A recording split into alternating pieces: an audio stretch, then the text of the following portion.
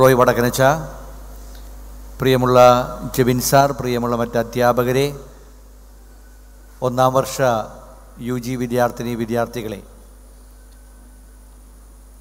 പുറത്ത് മഴയാണെങ്കിലും അകത്ത് കലാലയത്തിലെ വന്നതിൻ്റെ സന്തോഷം നിങ്ങളുടെ മുഖത്ത് കാണാം. ക്ലിയർ. ആ ഒരു സന്തോഷവും പ്രസരിപ്പും മുഖത്ത് കാണാം. കളക്ടർ അവധി പ്രഖ്യാപിക്കാതിരിക്കട്ടെ എന്നുള്ള ആഗ്രഹമാണ് നിങ്ങളുടെ അപ്പുറത്ത് എറണാകുളത്ത് പ്രഖ്യാപിച്ചു. അപ്പോൾ എൻ്റെ മനസ്സിലൊരു ആശങ്കയുണ്ടായിരുന്നു, ഇന്ന് അവധി പ്രഖ്യാപിക്കുമോ എന്ന്.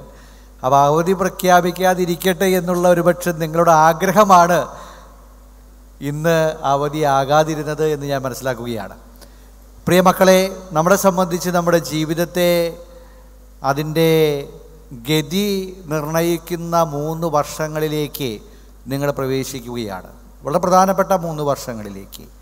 അപ്പം അതിലെ ശരിയായിട്ടുള്ള ഒരു പാത നിങ്ങൾക്ക് കൃത്യമായ രീതിയിൽ നിങ്ങൾക്ക് കൊണ്ടെത്തിക്കുവാനായിട്ട് ഞാൻ നിങ്ങളുടെ വിദ്യാരംഭ ശുശ്രൂഷയിൽ പറഞ്ഞ പോലെ നമ്മുടെ ക്രൈസ്റ്റ് കലാലയം, ഇവിടെയുള്ള പ്രിയപ്പെട്ട അധ്യാപകരെ, ഇവിടെയുള്ള അനധ്യാപകരെ, മാനേജ്മെൻറ്റ്, PTA, അലുമിനി എല്ലാവരും ഒരുമിച്ചാണ്. അപ്പോൾ അതിൻ്റെ ഒരു ഭാഗമാണ് UGC കൂടി നിഷ്കർഷിക്കുന്ന ഈ ഇൻഡക്ഷൻ പ്രോഗ്രാം.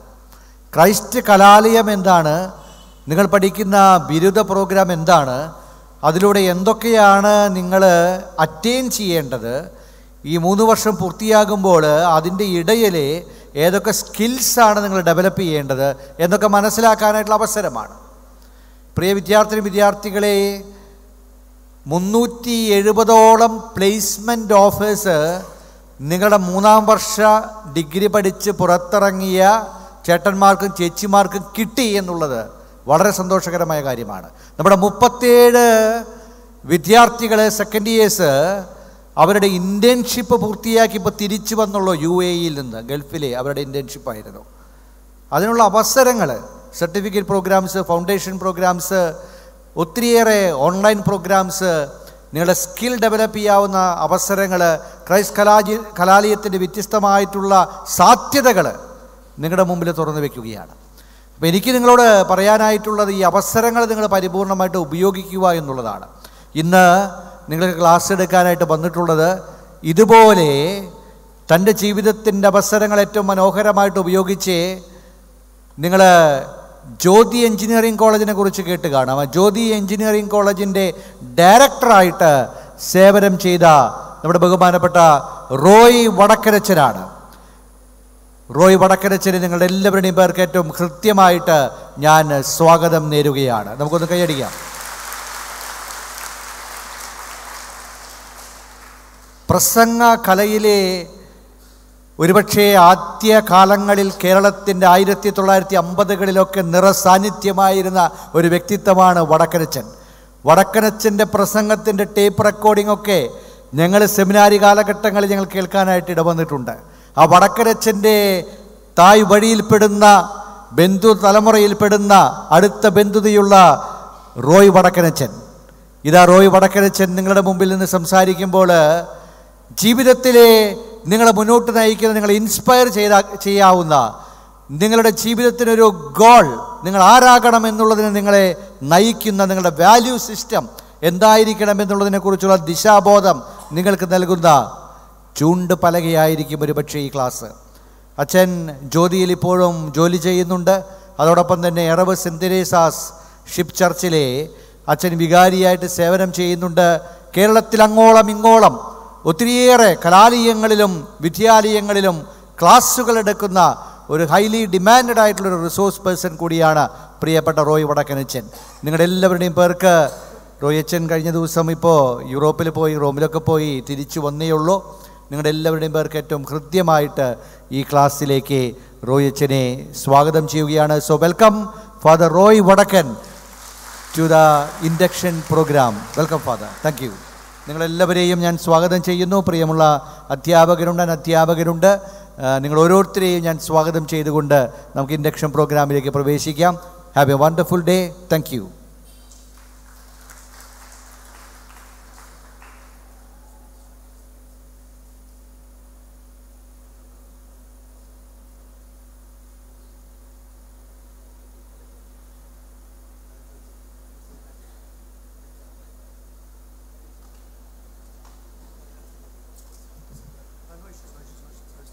കോഡ്ലെസ് മൈക്ക് ഉണ്ടോ? ഉണ്ടോ? അല്ലെങ്കിൽ ഇത്രയും ക്രൗഡുള്ളതുകൊണ്ടേ ഞാൻ ശരിയാണ്. ചിലപ്പോൾ അല്ലെങ്കിൽ വൺ ടോക്കായി പോകും. ഇവിടെ ഉണ്ടല്ലോ കോഡ്ലെസ്.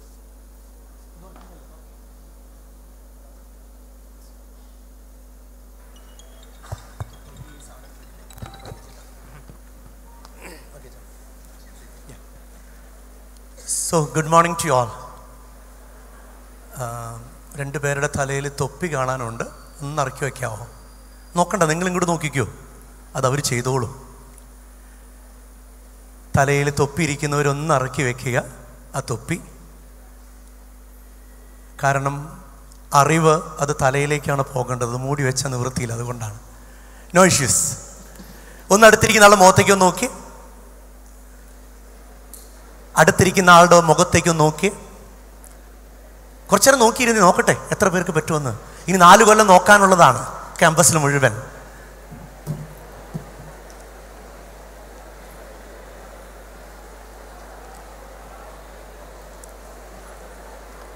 ഓക്കെ, എൻ്റെ പേര് ഇവിടെ പറഞ്ഞു കഴിഞ്ഞു. ഫാദർ റോയ് ജോസഫ് വടക്കൻ. That's my full name. If you want to reach me, എന്നെ നിങ്ങൾക്ക് എത്തിപ്പെടാൻ ആഗ്രഹമുണ്ടെങ്കിൽ just type it out in social networks Roy Joseph വടക്കൻ. Instagram FR_Vadakkan. Okay, so Y? Because you people are moving in that world. നിങ്ങളിന്ന് ആ ലോകത്തിലാണെന്ന് എനിക്കറിയാം. Gap കിട്ടിയാൽ ആ ലോകത്തിലേക്ക് പോയിക്കൊണ്ടിരിക്കുന്നത് കൊണ്ടാണ് ഞാനിത് പറഞ്ഞത്, അല്ലാതെ വേറെ ഒന്നിനുമല്ല. ക്ലിയർ? എന്നോട് 12 മണി വരെ എന്തെങ്കിലും നല്ല കാര്യങ്ങൾ നിങ്ങളോട് പറയണമെന്ന് പറഞ്ഞിട്ടുണ്ട്. Don't feel bad. വേറെ നിവൃത്തിയില്ല. Y? Because we are getting in to A new system. നമ്മളൊരു പുതിയ സിസ്റ്റത്തിലേക്ക് കയറുകയാണ്. എനിക്കും അറിയാം നമുക്ക് മടിയാണിങ്ങനെ ഇരിക്കാൻ. ലോകം മാറിയത് കേരളത്തിലെ പല കോളേജുകൾ അറിഞ്ഞിട്ടില്ല. Am I right? അല്ലേ? ChatGPTയുടെ ഈ ലോകത്ത് എന്തിനാണ് ഇങ്ങനത്തെ ഒരു ക്ലാസ് മുറി എന്ന് ചിന്തിക്കുന്നവരാണ് ഞാനും നിങ്ങളുമൊക്കെ. But we cannot but. കാരണം എന്താ? കോളേജ് നടത്തുന്ന UGC പോലുള്ള അതോറിറ്റികൾ പലതും നിഷ്കർഷിക്കുന്നു, അതനുസരിച്ച് നമ്മളിരുന്ന് കേൾക്കുന്നു. എന്നെ തല്ലിയേക്കരുത്, വേറൊരു നിവൃത്തിയില്ല. ജോളിച്ചൻ വളരെ ക്ലോസ് ആയിട്ടുള്ള ഫ്രണ്ടാണ്. അതോടൊപ്പം തന്നെ എൻ്റെ പാരീഷിലാണ് ജോളിച്ചൻ്റെ വീട്. പച്ചൻ പറഞ്ഞു, അച്ഛാ നിർബന്ധമായിട്ടും വരണം. ഞങ്ങളുടെ ക്രൈസ്റ്റ് കോളേജിൻ്റെ ചരിത്രം അങ്ങനെയാണ്. കുറച്ച് നല്ല കാര്യങ്ങൾ, കുട്ടികളുടെ ഏജ് ഗ്രൂപ്പുമായി ബന്ധപ്പെട്ട ചില കാര്യങ്ങൾ ഡിസ്കസ് ചെയ്യണം. അതിനുവേണ്ടി മാത്രമാണ് ഞാനിവിടെ ഇരിക്കുക. ഇതൊന്നും പരീക്ഷയ്ക്ക് ഉണ്ടാവില്ല, പക്ഷെ ജീവിതത്തിൽ ആവശ്യമുണ്ടാവും. അതുകൊണ്ട് കയ്യിൽ പേനയുണ്ടാവും, പുസ്തകം ഉണ്ടാവും. ഒരിക്കലും തുറക്കരുത്. പേനയ്ക്ക് മഷിക്ക് വിലയുണ്ട്, പുസ്തകത്തിന് വിലയുണ്ട്. കാരണം എങ്ങാനും എഴുതിയെടുത്താൽ നിങ്ങളുടെ ബുദ്ധി വികസിച്ചാൽ നിങ്ങൾ നന്നാവും. അതുകൊണ്ട് ഒന്നും ചെയ്തേക്കരുത്. പേനയും പുസ്തകം ഉപയോഗിച്ചേക്കരുത്, ബുദ്ധി വികസിപ്പിച്ചേക്കരുത്. നമ്മുടെ ലോകം മുഴുവൻ ഈ ചുണ്ണാമ്പ് പെട്ടിയിലായിരിക്കണം. ഏതിലാണ്? Online, WhatsApp. കേട്ടോ? അങ്ങനെ നമ്മുടെ ബുദ്ധി ഇന്ന് ഈ ഗാഡ്ജറ്റ്സുകൾക്ക് കൊടുത്തിട്ട് നമ്മൾ ഇന്ന് കമ്പ്യൂട്ടറായിട്ട് മാറുന്നു. ലോകത്തിലെ ഏറ്റവും ഫേമസ് ആയിട്ടുള്ള ഒരു പുസ്തകത്തിൻ്റെ ഓഥർ അദ്ദേഹം പറയുന്ന 5 കൊല്ലത്തിനുള്ളിൽ മനുഷ്യൻ്റെ ബുദ്ധി മന്ദബുദ്ധിയായിട്ട് മാറും. ഇപ്പോഴാണ് നമ്മുടെ ഉദാഹരണത്തിന് നമ്മൾ പലരും ഇന്ന് കാൽക്കുലേറ്റർ ഉപയോഗിക്കുന്നു. Am I right? അതുകൊണ്ട് തന്നെ കാൽക്കുലേറ്റ് ചെയ്യാൻ നമുക്കറിയില്ല. എൻ്റെ അപ്പൻ 4ാം ക്ലാസ്സിലെ പഠിച്ചിട്ടുള്ളൂ. പക്ഷേ 242 × 352.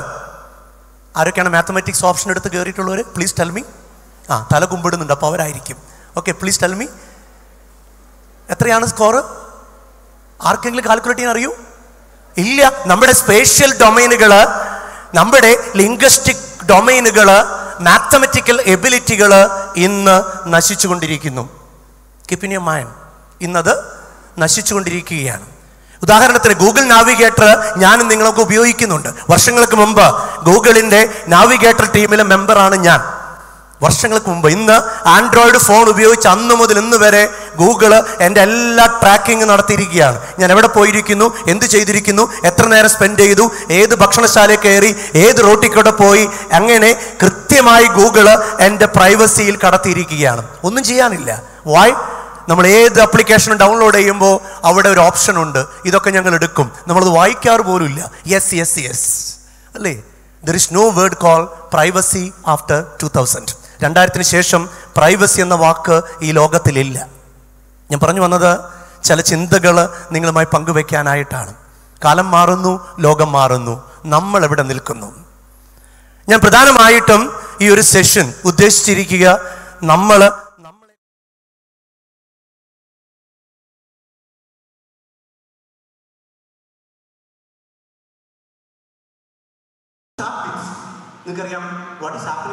is a communication. എന്താണ് ക്ലാസ് മുറികളിൽ നടക്കുന്നത്? കമ്മ്യൂണിക്കേഷനാണ്. What is communication? എനിവൺ? എന്താണ് ആശയവിനിമയം? ആർക്കെങ്കിലും എഴുന്നേറ്റ് പറയാവോ? അച്ഛനോട് ആദ്യം ഒരു കാര്യം പറയാം. ഞങ്ങളൊന്നും മിണ്ടില്ല, ഇങ്ങനെ ഇരുന്ന് തരും. അച്ഛൻ എന്ത് വേണമെങ്കിലും പറഞ്ഞു, ഞങ്ങളുടെ ഗതികേട് കൊണ്ട് ഞങ്ങളിങ്ങനെ ഇരുന്ന് തരും, അല്ലേ? കാരണം എന്താ? വേറെ ഒരു നിവൃത്തി ഞങ്ങൾക്കില്ല. Let me no what is the definition of communication. How you define communication? Anyone? ധൈര്യമുള്ള ആരെങ്കിലും നോക്കട്ടെ. How you define communication? V are living in A communication ഇറ. നമ്മൾ ജീവിക്കുന്നത് communication ഇറയിലാണ്. If you are not communicating, you are not existing. So communication is equal to existence. മക്കൾ ഓർത്തിരിക്കുക, communication is equal to existence. For example, if you are not updating your status, the others are thinking that you are not living. കാലം മാറാണ്. ഞാൻ എല്ലാ വർഷവും ഒരാഴ്ച എല്ലാ electronic ഗാഡ്ജറ്റ്സിനും leave എടുക്കും. Leave എടുക്കുക എന്ന് പറഞ്ഞാൽ I will not use electronic gadgets at least four 1 week. Okay, അത് ലീവ് എടുത്ത് 1-2 ദിവസം കഴിയുമ്പോഴേക്കും എൻ്റെ ഫ്രണ്ട്സ്, എൻ്റെ കൂടെ പഠിച്ച പലരും എനിക്ക് മെസ്സേജ് ഇടും, അല്ലെങ്കിൽ എന്നെ തപ്പി പള്ളിയിലേക്ക് വരും, അല്ലെങ്കിൽ കോളേജിലേക്ക് വരും. എന്നിട്ട് ചോദിക്കും, father Roy, are you living? Why, man? I'm living here. No. There is no started updation. There is nothing in the online world. അപ്പോൾ സ്റ്റാറ്റസ് അപ്ഡേറ്റ് ചെയ്തില്ലെങ്കിൽ മന്ദബുദ്ധിയായി എൻ്റെ കൂട്ടുകാരൻ വിചാരിക്കുന്നു ഞാൻ മരിച്ചുപോയി എന്ന്. So communication equal to existence. If you are not communicating, you are dead. നമ്മളൊക്കെ ജനിച്ചത് അങ്ങനെയാണ്. ജനിച്ചന്ന് നമ്മൾ കരഞ്ഞതുകൊണ്ട് അപ്പൻ ലഡു വിതരണം നടത്തി. എവിടെ? ലേബർ റൂമിൻ്റെ പുറത്ത്. ആ കരച്ചിലായിരുന്നു നമ്മുടെ starting point. So what is communication? ആരെങ്കിലും? ഇല്ല, മിണ്ടില്ല. അടുത്തിരിക്കുന്ന ആളുടെ മുഖത്തേക്ക് ഒന്ന് നോക്കി. നിങ്ങൾക്കൊരു കൊച്ചു എക്സസൈസിലേക്ക് കിടക്കേണ്ട സമയം തോന്നുന്നുണ്ട്. നോക്കി. ഇനി ഞാൻ പറയാൻ പോകുന്ന എക്സസൈസ് നമ്മളൊന്ന് ചെയ്യാൻ പോവാണ്. എന്താന്ന് ചോദിച്ചാൽ SOP, standard operating procedures. Step number 1, നിങ്ങൾ എഴുന്നേറ്റ് നിൽക്കും. വെയിറ്റ്. ഞാൻ എല്ലാ സ്റ്റെപ്പും പറഞ്ഞിട്ട് എക്സിക്യൂട്ട് ചെയ്യാം. ക്ലിയർ? സ്റ്റെപ്പ് നമ്പർ 1 എന്താ ചെയ്യണ്ടേ? എഴുന്നേറ്റ് നിൽക്കും. സ്റ്റെപ്പ് നമ്പർ 2, നിങ്ങൾ അടുത്തിരിക്കുന്ന ഒരാൾക്ക് ഷേക്ക് ഹാൻഡ് കൊടുക്കുന്നു. ഷേക്ക് ഹാൻഡ് കൊടുക്കുമ്പോൾ ശ്രദ്ധിക്കേണ്ട കാര്യം, ആ ആളുടെ ശരീരം മൊത്തം ഇളക്കണം. കുലുക്കിത്താത്ത. ഓക്കെ, ആളുടെ നോക്കട്ടെ, രാവിലെ ഒന്ന് ഫ്രഷ് ആവാൻ വേണ്ടിയിട്ടാണ്. ആ ആളുടെ ശരീരം മൊത്തം ഇളക്കണം. നമ്പർ 2. നമ്പർ 3, ആളുടെ മുഖത്ത് നോക്കി ഉറക്കെ ഓളിട്ട് ചിരിക്കണം. എങ്ങനെ? എന്നും പറഞ്ഞ് പൊട്ടിച്ചിരിച്ചേക്കണം. നമ്പർ 3. Number 4, 60 seconds. ഞാൻ പറയുന്നവരെ 60 സെക്കൻഡ് നേരം. That means 1 minute. Clear? Everyone ready? Yeah, please stand up. ഞാൻ പറയുമ്പോൾ തുടങ്ങാം. Please stand up. യാ, പാർട്ട്ണറെ കണ്ടുപിടിക്കുക. ഒരാൾക്കേ കൊടുക്കാവോ. ജീവിതത്തിൽ ഒരു പാർട്ട്ണറെ പാടുള്ളൂ, അല്ലെങ്കിൽ നിങ്ങൾ കട്ട പുകയായിരിക്കും. ഒരുപാട് ഫ്രണ്ട്സ് ഉണ്ടെങ്കിൽ കണ്ടുപിടിച്ചോ. ടൈം പറയുമ്പോൾ സ്റ്റാർട്ട് ചെയ്യുക. Get ready, start. Shake hand കൊടുക്കണം. ആളുടെ ശരീരം മൊത്തം ഇളക്കണം. ഉറക്കെ ചിരിക്കണം. ഇല്ല, ചിരിക്കുന്നില്ല. ശബ്ദം കേൾക്കട്ടെ ചിരിയുടെ. ഉറക്കെ ഓളിട്ട് ചിരിച്ചേ. ഒന്ന് ഓളിട്ട് ചിരിച്ചേ കാണട്ടെ. ശബ്ദം പോരാ, ഓളിട്ട് കേൾക്കട്ടെ. ഒന്ന് ഓളിട്ട് ചിരിച്ചേ. ഇല്ല, ശബ്ദം പോരാ. ചിരി പോരാ, ഒന്ന് ചിരിച്ചേ കാണട്ടെ. ഇല്ല, ചിരി പോരാ. ഒന്ന് ഓളിട്ട്. ഓക്കെ, പോട്ടെ. പോരട്ടെ. ഒന്നുകൂടെ ശബ്ദം. ഒന്നുകൂടെ. നിങ്ങളിവിടെ വന്നു എന്ന് ക്യാമ്പസ് അറിയട്ടെ. ഇല്ല, ആയിട്ടില്ല. 30 സെക്കൻഡ് ആയിട്ടുള്ളൂ. ചിരിച്ചോ. ഫസ്റ്റ് ഇയേഴ്സ് ഇവിടെ വന്നു എന്ന് ക്യാമ്പസ് അറിയട്ടെ. ഒന്ന് ചിരിച്ചേ. ഓക്കെ, 2. ഇനിയുണ്ട് 15 സെക്കൻഡ്. ചിരിച്ചു. സ്വരം പോരട്ടെ. 10 സെക്കൻഡ് കൂടെ. സ്വരം പോരട്ടെ. 5 സെക്കൻഡ് കൂടെ. പോരാ. ലാസ്റ്റ് 4. ശബ്ദം പോരട്ടെ. 3, 2, 1, 0. ഇരിക്കും. എല്ലാവരും നേരെ ഇരിക്കുക. നേരെ ഇരുന്നിട്ട് ജസ്റ്റ് ഒന്ന് കണ്ണടച്ചേ. എന്നിട്ട് ഈ ഹാളിലുള്ള എല്ലാ സൗണ്ട് വേവ്സും, എത്ര ടൈപ്പ് സൗണ്ട് വേവ്സ് ഉണ്ടെന്ന് ഒന്ന് കൗണ്ട് ചെയ്യാം. ഒന്ന് നേരെ ഇരുന്ന് എല്ലാവരും. എന്നിട്ട് കണ്ണടച്ചിട്ട് എത്ര സൗണ്ട് വേവ്സിനെ നിങ്ങൾക്ക് ഒബ്സർവ് ചെയ്യാൻ പറ്റുന്നുണ്ട് ഈ ക്യാമ്പസിൽ നിന്ന്? Please listen and count it. What are the different types of sound or voice? Either or. I hope you understand what is the difference between sound and voice. Okay, you can make it any other. എന്നൊരു count ചെയ്യുക, ഏതൊക്കെ സ്വരങ്ങൾ നിങ്ങൾ കേൾക്കുന്നുണ്ട്.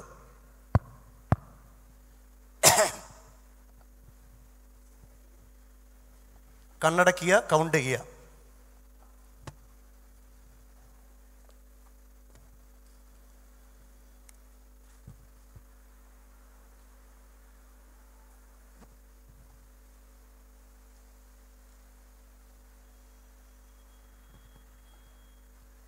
Yes, കണ്ണു തുറന്നേ, കണ്ണു തുറന്നേ.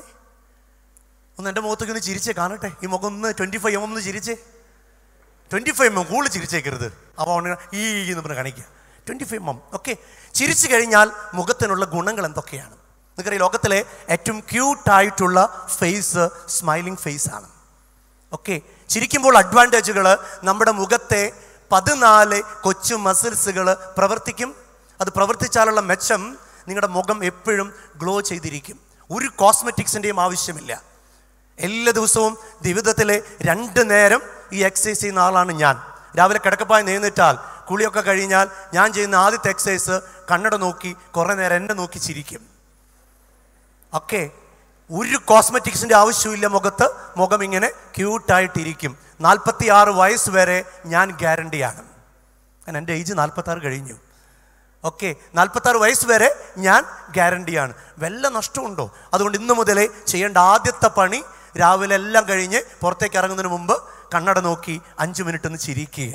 വാതിൽ അടച്ചിട്ടോളൂ, വാതിലെ അടച്ചിട്ടോളൂ. ഇല്ലെങ്കിൽ എന്ത് പറയുന്നറിയോ? അയ്യോ, ക്രൈസ്റ്റിൽ പോയി തുടങ്ങി, എൻ്റെ കൊച്ചിന് വട്ടായി അല്ലേ. ഇനി അതും വിചാരിച്ച് നാളെ മുതൽ ക്യാമ്പസിൽ നടക്കുമ്പോൾ എല്ലാവരും കാണുമ്പോൾ അല്ലേ, അപ്പോഴും പറയും വട്ടായി അല്ലേ. ഞാൻ പറഞ്ഞു വന്നത്, കമ്മ്യൂണിക്കേഷൻ ആരംഭിക്കണമെങ്കിൽ ഒരു സ്മൈലിംഗ് ഫേസ് ഉണ്ടാവണം. ഉദാഹരണത്തിന്, നിങ്ങൾ ഈ ക്യാമ്പസിൽ ഇരുന്നിട്ട് വഴിയിൽ പോകുന്ന എല്ലാവരുടെ മുഖത്ത് നോക്കി ഒന്ന് ഒരു സുസ്മേരവദനായി നോക്കിയേ, പെട്ടെന്ന് കണക്ടിവിറ്റി കിട്ടും അല്ലേ. അത് 2G ആയി, 3G ആയി, 4G ആയി, കുറച്ച് കഴിയുമ്പോൾ 5G ആവും. ഞാൻ വരാം അതിലേക്ക്. അപ്പം പിന്നെ എന്നോട് പറഞ്ഞേക്കരുത് ഒരു 2Gയിലൊക്കെ നിർത്തുക. കാരണം മിനിമം ഡാറ്റ ട്രാൻസ്ഫറേ പാടുള്ളൂ. ഫുൾ ഡാറ്റ ട്രാൻസ്ഫർ ആയി കഴിഞ്ഞിട്ട് പിന്നെ കരഞ്ഞേക്കരുത് അല്ലെ. പിന്നെ അവസാനം എല്ലാം കഴിഞ്ഞിട്ട് ഒന്ന് ഉറക്കെ കരഞ്ഞാൽ മതിയായിരുന്നു, ഒരു കാര്യമില്ല അല്ല. ഒന്ന് ഉറക്കെ കരഞ്ഞാൽ മതിയായിരുന്നു പറഞ്ഞിട്ട് ഒരു കാര്യമില്ല. ഞാൻ പറഞ്ഞു വന്നത്, സ്മൈലിംഗ് ഫേസ് ആണ് മനുഷ്യൻ്റെ ഏറ്റവും വലിയ സമ്പത്ത്. നമുക്ക് എന്തോരം നല്ല കാര്യങ്ങളുണ്ട് സന്തോഷിക്കാൻ. ഈ കേരളത്തിനെ സംബന്ധിച്ച് ലോകത്തിലെ ഏറ്റവും ബ്യൂട്ടിഫുൾ ആയിട്ടുള്ള ഒരു ലാൻഡാണ് നമ്മുടെ കേരളം. കഴിഞ്ഞ കുറച്ച് നാളാണ് ഇത് അല്പം താമസിക്കാൻ പറ്റാത്ത സ്ഥലമായി മാറിയത്. അല്ലെങ്കിൽ this is one of the most beautiful landscape or may be the area in the world. ലോകത്തിലെ 21 രാജ്യങ്ങൾ ഞാൻ സന്ദർശിച്ചിട്ടുണ്ട്. എന്നെ പലപ്പോഴും ചിന്തിപ്പിച്ചിട്ടുണ്ട്, എന്ത് ഭംഗിയാന്ന് പറയുന്നത് നമ്മുടെ നാട്. ഒരു പക്ഷേ ദൈവത്തിൻ്റെ സ്വന്തം നാട് എന്ന് ഇതിനെ വിളിച്ചതിന് ഒരു നഷ്ടവും ഇല്ല. കാരണം ഗോഡ്സ് ഓൺ കൺട്രി, കൃത്യം 12 മണിക്കൂർ പകൽ, 12 മണിക്കൂർ രാത്രി അല്ലെ. ചില രാജ്യങ്ങളിൽ ചെന്ന് കഴിഞ്ഞാൽ രാത്രി 10 മണിയാകുമ്പോൾ നമ്മൾ നോക്കും, ദൈവമേ ഈ മനുഷ്യനൊന്ന് ഇറങ്ങിപ്പൊക്കൂടെ. ആർക്ക്? സൂര്യന്. കാരണം അപ്പോഴും ഇങ്ങനെ പ്രകാശിച്ചുകൊണ്ടിരിക്കുകയാണ്. അങ്ങനെ നമ്മൾ റൂമിൻ്റെ ജനല 1 ലെയർ, 2 ലെയർ, 3 ലെയറൊക്കെ കഷ്ടപ്പെട്ട് അടച്ചിട്ടാണ് പല രാജ്യങ്ങളിൽ ആളുകൾ കിടന്ന് ഉറങ്ങുന്നത്. അപ്പോഴേക്കും 3, 3:30, 4 മണിയാകുമ്പോഴേക്കും ഈ പുള്ളിക്കാരൻ എഴുന്നേറ്റ് വരും. നമ്മുടെ ഇവിടെയോ കൃത്യം 12 മണിക്കൂർ രാത്രി, 12 മണിക്കൂർ പകൽ. ഒരു കാലഘട്ടം വരെ 2018-19 വരെ ഏറ്റവും ബ്യൂട്ടിഫുൾ ആയിട്ടുള്ള ക്ലൈമറ്റ് ആയിരുന്നു നമ്മുടേത്. നമ്മുടെ കയ്യിലിരിപ്പ് കൊണ്ട് പലതും സ്വാർത്ഥപരമായി വെട്ടിപ്പിടിച്ചത് കൊണ്ട് നമുക്ക് എന്ത് സംഭവിച്ചു? ക്ലൈമറ്റ് ചേഞ്ച് സംഭവിച്ചു. ഇപ്പം ചൂട് കൂടുന്നു, മഴ വന്നു കഴിഞ്ഞാൽ എക്സ്ട്രീം മഴയിലേക്ക് പോകുന്നു. ഞാൻ പറഞ്ഞു വന്നത്, God's own country but doubles on people. എന്നെ തല്ലിയേക്കരുതിട്ടാ അല്ലേ. കേരളത്തെക്കുറിച്ച് ഞാൻ പറയുന്നൊരു കമൻറ്റ് പലപ്പോഴും അങ്ങനെയാണ്, ഗോഡ്സ് ഓൺ കൺട്രി, ദൈവത്തിന് സ്വന്തം നാട്. പക്ഷേ ഇനി കേരളത്തിലെ സന്തോഷിക്കാനായിട്ട് ഒരുപാട് കാരണങ്ങളുണ്ട്. നിങ്ങൾ നോക്കുക, വിദ്യാഭ്യാസം കൊണ്ട്, സമ്പത്ത് കൊണ്ട് ഏറ്റവും കൂടുതൽ ഉന്നതിയിൽ നിൽക്കുന്ന ഒരു ഭൂപ്രദേശമാണ് ഈ കേരളം. നിങ്ങൾ നോക്കുക, എല്ലാ അർത്ഥത്തിലും കേരളം മുൻപന്തിയിലാണ്. പക്ഷേ ഹാപ്പിനെസ് ഇൻഡെക്സ് നിങ്ങൾക്കറിയാം, ഇന്ന് ലോകത്തെ മുന്നോട്ട് പോയിക്കൊണ്ടിരിക്കുന്നത് ഹാപ്പിനെസ് ഇൻഡെക്സ് എന്ന് പറയുന്ന ഒരു മൂല്യനിർണയ ഗോളത്തിലാണ്. കേരളത്തിൻ്റെ ഹാപ്പിനെസ് ഇൻഡെക്സ് 10ൽ 4.5. അതായത് 50% പോലും ഹാപ്പി ആയിട്ടിരിക്കാൻ അറിയാത്ത മലയാളികൾ. 50% പോലും ഹാപ്പി ആയിട്ടിരിക്കാൻ അറിയാത്ത മലയാളികൾ. വൈ? ഞാനിത് പറഞ്ഞു വന്നത് നമ്മുടെ നാടിനെ കുറിച്ച് പഠിച്ചിട്ട് വേണം നമ്മളൊന്ന് കയറി വരാൻ മുകളിലേക്ക്. നമുക്ക് സന്തോഷിക്കാൻ അറിയില്ല. അതുകൊണ്ടാണ് ഞാൻ നിങ്ങളോട് പറഞ്ഞത്, എല്ലാ ദിവസവും ചിരിക്കാൻ കാരണങ്ങൾ കണ്ടെത്തുക. ഞാൻ രാവിലെ എഴുന്നേറ്റ ആദ്യം ചെയ്യുന്ന പണി എൻ്റെ ഗേൾ ഫ്രണ്ടിനെ വിളിക്കലാണ്. ദൈവമേ, തല്ലരുതിട്ടാ. അവൻ എന്തൊരു സന്തോഷത്തോടെ മുഖം തോക്കി. ഗേൾ ഫ്രണ്ട് എന്ന് പറഞ്ഞപ്പോൾ അവൻ്റെ മുഖം സൂര്യകാന്തി പോലെ വിടർന്നു, അല്ലേ? രാവിലെ എഴുന്നേറ്റ് എൻ്റെ ഗേൾ ഫ്രണ്ട്, തെറ്റിദ്ധരിക്കേണ്ട, അച്ഛൻ തന്നെയാണ്. എൻ്റെ ഗേൾ ഫ്രണ്ടിൻ്റെ പേരാണ് അലക്സ. അതിന് ഞാൻ നല്ല പേരിട്ട് കൊടുത്തിട്ടുണ്ട് വേറെ, അല്ലേ? വെനീസ എന്നും പറഞ്ഞിട്ട് ഒരു പേരിട്ട് കൊടുത്തിട്ടുണ്ട് അലക്സയ്ക്ക് പകരം. പേടിക്കേണ്ട, ഒരു ഗാഡ്ജറ്റ്സ് ആണ്, അല്ലേ? കണ്ണ് തുറന്നാൽ 2 മൊബൈലിലെ 10 അല ഞാൻ വെച്ചിട്ടുണ്ട്. കാരണം അപ്പോഴാണ് ചിലപ്പോൾ ഞാൻ എണീക്കുക. ബ്രഹ്മമുഹൂർത്തത്തിൽ ഞാൻ എഴുന്നേൽക്കും 5 മണിക്ക് മുമ്പ്. അതിലേക്കൊക്കെ ഞാൻ വരാം. ഓക്കെ, അപ്പോൾ കിടക്കുന്നത് 3 മണിക്കാണ്. കാരണം എൻ്റെ സ്റ്റുഡൻസ് എല്ലാം ഉറങ്ങിക്കഴിഞ്ഞു എന്ന് ഉറപ്പ് വന്നിട്ട് വേണം എനിക്ക് ഉറങ്ങാൻ. അങ്ങനെ ഒരു നല്ല ശീലം എനിക്കുണ്ട്. ഓക്കെ, പ്രത്യേകിച്ച് ഞാൻ കഴിഞ്ഞ 20 കൊല്ലം കോളേജുകളിലായിരുന്നു. 2 കൊല്ലം ജൂബിലി മിഷൻ മെഡിക്കൽ കോളേജ്, അതിന് മുമ്പ് 2 കൊല്ലം ബാംഗ്ലൂർ ക്രൈസ്റ്റ് കോളേജ്, അതിന് 12 കൊല്ലം ജ്യോതി എഞ്ചിനീയറിംഗ് കോളേജിൽ. അങ്ങനെ കോളേജുകളിലും ഹോസ്റ്റലുകളായിരുന്നു എൻ്റെ ജീവിതം. അതുപോലെ ഒരു 10-18 കോളേജുകളുടെ ഫാക്കൽറ്റിയാണ്. അപ്പോൾ എൻ്റെ സ്റ്റുഡൻസിൻ്റെ എല്ലാവരുടെയും ഡീറ്റെയിൽസ് എനിക്കറിയണമെന്ന് എനിക്ക് നിർബന്ധമുണ്ട്. ഇപ്പോഴും ഞാൻ പഠിപ്പിക്കുന്ന എല്ലാ കുട്ടികളുടെയും എല്ലാ വെയർബോട്ട്സും, അവരുടെ ലവേഴ്സ്, എത്ര ലവറുണ്ട്, ലവർ 1, ലവർ 2, ലവർ 3, അങ്ങനെ കണക്കുകളടക്കം എൻ്റെ ഡയറിയിലുണ്ട്. അങ്ങനെ പഠിപ്പിക്കുന്നൊരു അധ്യാപകനാണ് ഞാൻ. അതൊരു പ്രത്യേകതയാണ്. കാരണം പിന്നാലിരിക്കുക. അപ്പോൾ രാത്രിയാണ് എൻ്റെ റിസർച്ചുകൾ. ആരാണ് ഇൻസ്റ്റാഗ്രാമിലിരിക്കുന്നത്, ആരാണ് ഫേസ്ബുക്കിലിരിക്കുന്നത്. Thank to my engineers team. ഏത് അക്കൗണ്ട് കിട്ടിയില്ലെങ്കിലും അത് മുഴുവൻ ഹാക്ക് ചെയ്യും, അങ്ങനെ വെല്ലുവിളിച്ച് കഴിഞ്ഞാൽ. കാരണം എഞ്ചിനീയേഴ്സ് ടീം അത്രയും നല്ല ടീം എൻ്റെ പുറകിലുണ്ട്. Leave it, that's not an issue. ഞാൻ പറഞ്ഞു വന്നത് ഹാപ്പിനെസ് ഇൻഡെക്സ് എന്ന് പറയുന്ന ഒരു കാര്യം. രാവിലെ എഴുന്നേറ്റ് ഞാൻ ആദ്യം ചോദിക്കുന്നൊരു ചോദ്യമുണ്ട് അലക്സയോട്. Alexa, please tell me how many of dead at my age. ഒന്ന് ബോധം വന്നു കഴിയുമ്പോൾ കിടന്നോടത്ത് കിടന്ന് തന്നെ ഞാൻ റൂമിൽ ചുമ്മാ വിളിക്കുക, അലക്സ എന്ന് വിളിച്ചു കഴിയുമ്പോൾ അവളിങ്ങനെ ഒരു ബ്ലൂ ബട്ടൺ ഇങ്ങനെ ഓടിക്കൊണ്ടിരിക്കും. അപ്പോൾ എനിക്ക് മനസ്സിലായി, ദൈവമേ കേട്ടു, എൻ്റെ സ്വരം കേട്ടിട്ടുണ്ട് പുള്ളിക്കാരുത്തി, പുള്ളി ഉറക്കത്തിലല്ല. പിന്നെ അങ്ങനെ ഒരു മെച്ചമുണ്ട്, അല്ലേ? കാരണം പാർട്ട്ണറായിരുന്നു ചിലപ്പോൾ കൂർക്കം വലിച്ച് ഉറങ്ങിയാൻ ആ സമയത്ത്. ഇതാവുമ്പോൾ കൃത്യം റെസ്പോണ്ട് ചെയ്യും. അവൻ വായും പൊളിച്ച് ഉറങ്ങുന്നുണ്ടെന്നുണ്ട്. ഡാഡാ ഇവിടെ കൂർക്കം വലിച്ച് ഉറങ്ങിക്കാൻ വായു പൊളിച്ചു തുടങ്ങി. സോ ഞാൻ പറഞ്ഞു, ഇനി പോട്ടെ, വിട്ടോ. ഞാൻ പറഞ്ഞുകൊണ്ടിരുന്നത്, ഇവളോട് ചോദിക്കുന്നൊരു ചോദ്യം, how many of dead at my age. എൻ്റെ പ്രായത്തിൽ എത്ര പേർ മരിച്ചു? നിങ്ങൾക്ക് ഗൂഗിളിൽ വെറുതെ ടൈപ്പ് ചെയ്ത് നോക്കാം ഇടയ്ക്കൊക്കെ. എൻ്റെ പ്രായത്തിൽ എത്ര പേര് മരിച്ചു? ഒറ്റ ഉത്തരവേ ഉള്ളൂ. ഞെട്ടിക്കുന്ന കണക്കാണ് കിട്ടുക. ഇന്നും ചോദിച്ചപ്പോൾ 1,00,000 ആളുകളുടെ ലിസ്റ്റ് തന്നു. ഞാൻ എന്നോട് തന്നെ പറഞ്ഞ വാചകമുണ്ട്, thank God that I M living. Thank God that I M living. എനിക്ക് സന്തോഷിക്കാൻ ഒരു കാരണം കിട്ടി. എന്താണ്? ഞാൻ ഇന്നും ജീവിക്കും. നിങ്ങൾ നോക്കുക, നിങ്ങളുടെ പ്രായക്കാർ എത്ര പേരാണ് മരിച്ചു പോയത്. നിങ്ങളുടെ ഫ്രണ്ട്സ് പലരും, കൂടെ ഉണ്ടായിരുന്ന, കൂടെ നടന്നിരുന്ന പലരും നാൾ വഴികളിൽ നഷ്ടപ്പെട്ടു പോയിട്ടുണ്ട്. ഇനിയും നിങ്ങളുടെ ജീവിതം മുന്നോട്ട് പോകുന്നു. ഇനിയും മുന്നോട്ട് പോകുമ്പോൾ അറിഞ്ഞു അറിയാതെയോ നിങ്ങളുടെ നാൾ വഴികളിൽ പലരും നഷ്ടപ്പെട്ടു പോകും.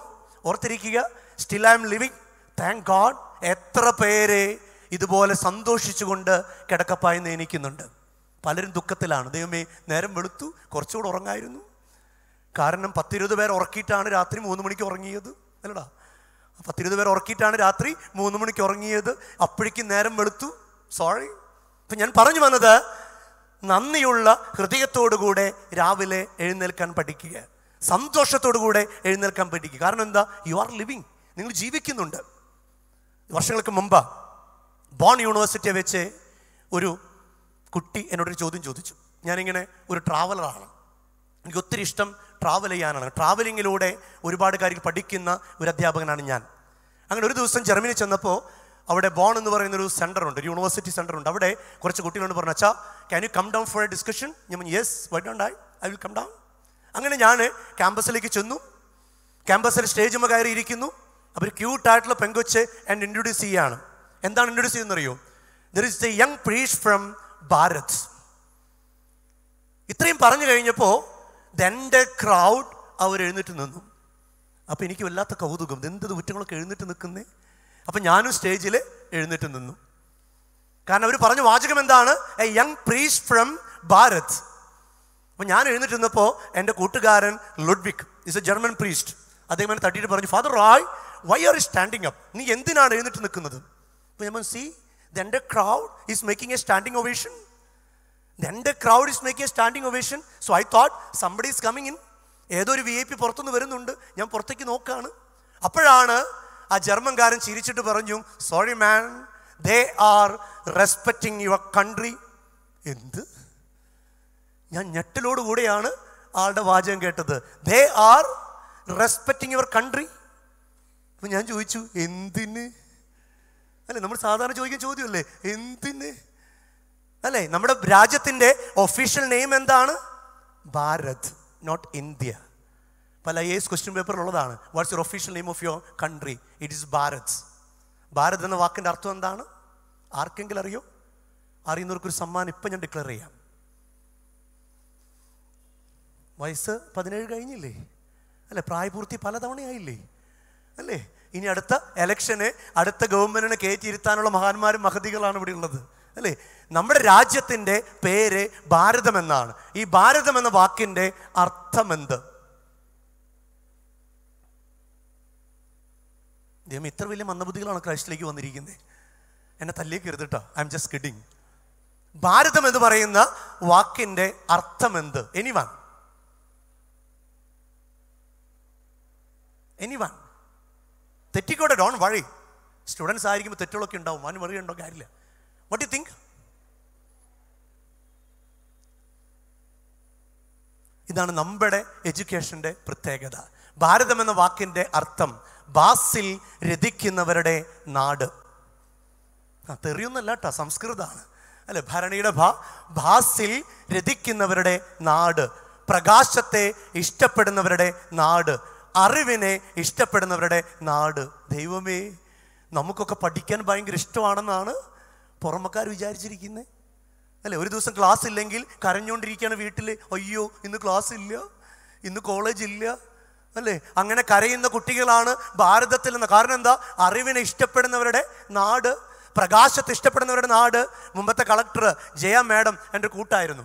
പുള്ളിക്കാരി പറയും, എൻ്റെ അച്ഛ സ്കൂളിൽ പോകുമ്പോൾ പിള്ളേരോട് പറയുക, സ്കൂളിൽ പഠിക്കാനുള്ളതാണ്. രാവിലെ എഴുന്നേറ്റ് കളക്ടർ നമ്പറിൽ വിളിച്ചുകൊണ്ടിരിക്കുക, മാഡം ഇന്ന് ക്ലാസ് ഉണ്ടോ, മാഡം ഇന്ന് ക്ലാസ് ഉണ്ടോ. രാവിലെ എഴുന്നേറ്റ് നിങ്ങളും ചിലപ്പോൾ നോക്കിയിട്ടുണ്ടാവും രാത്രി, ദൈവമേ ഹർത്താൽ അല്ലെങ്കിൽ ഇന്ന് അവധി തരൂ, എറണാകുളത്ത് അവധി, ഓ വെരി ഗുഡ്. പ്രൊഫഷണൽ സ്ഥാപനങ്ങൾ ഉൾപ്പെടെ, കോളേജ് ഉൾപ്പെടെ, വെരി ഗുഡ്. അപ്പോഴാണ് കാസർഗോഡ് കോളേജുകൾക്കില്ല, അയ്യോ പെട്ടു. അപ്പോഴാണ് ആലപ്പുഴ എല്ലാവർക്കും അവധി, അടുത്ത തൃശ്ശൂർ. അല്ലേ, ഈ നിമിഷം വരെ ഇവിടുന്ന് ഇറങ്ങണ വരെ ചിലർ നോക്കിയിട്ടുണ്ടാവും. നമ്മൾ ഏത് നാട്ടിലാണ്?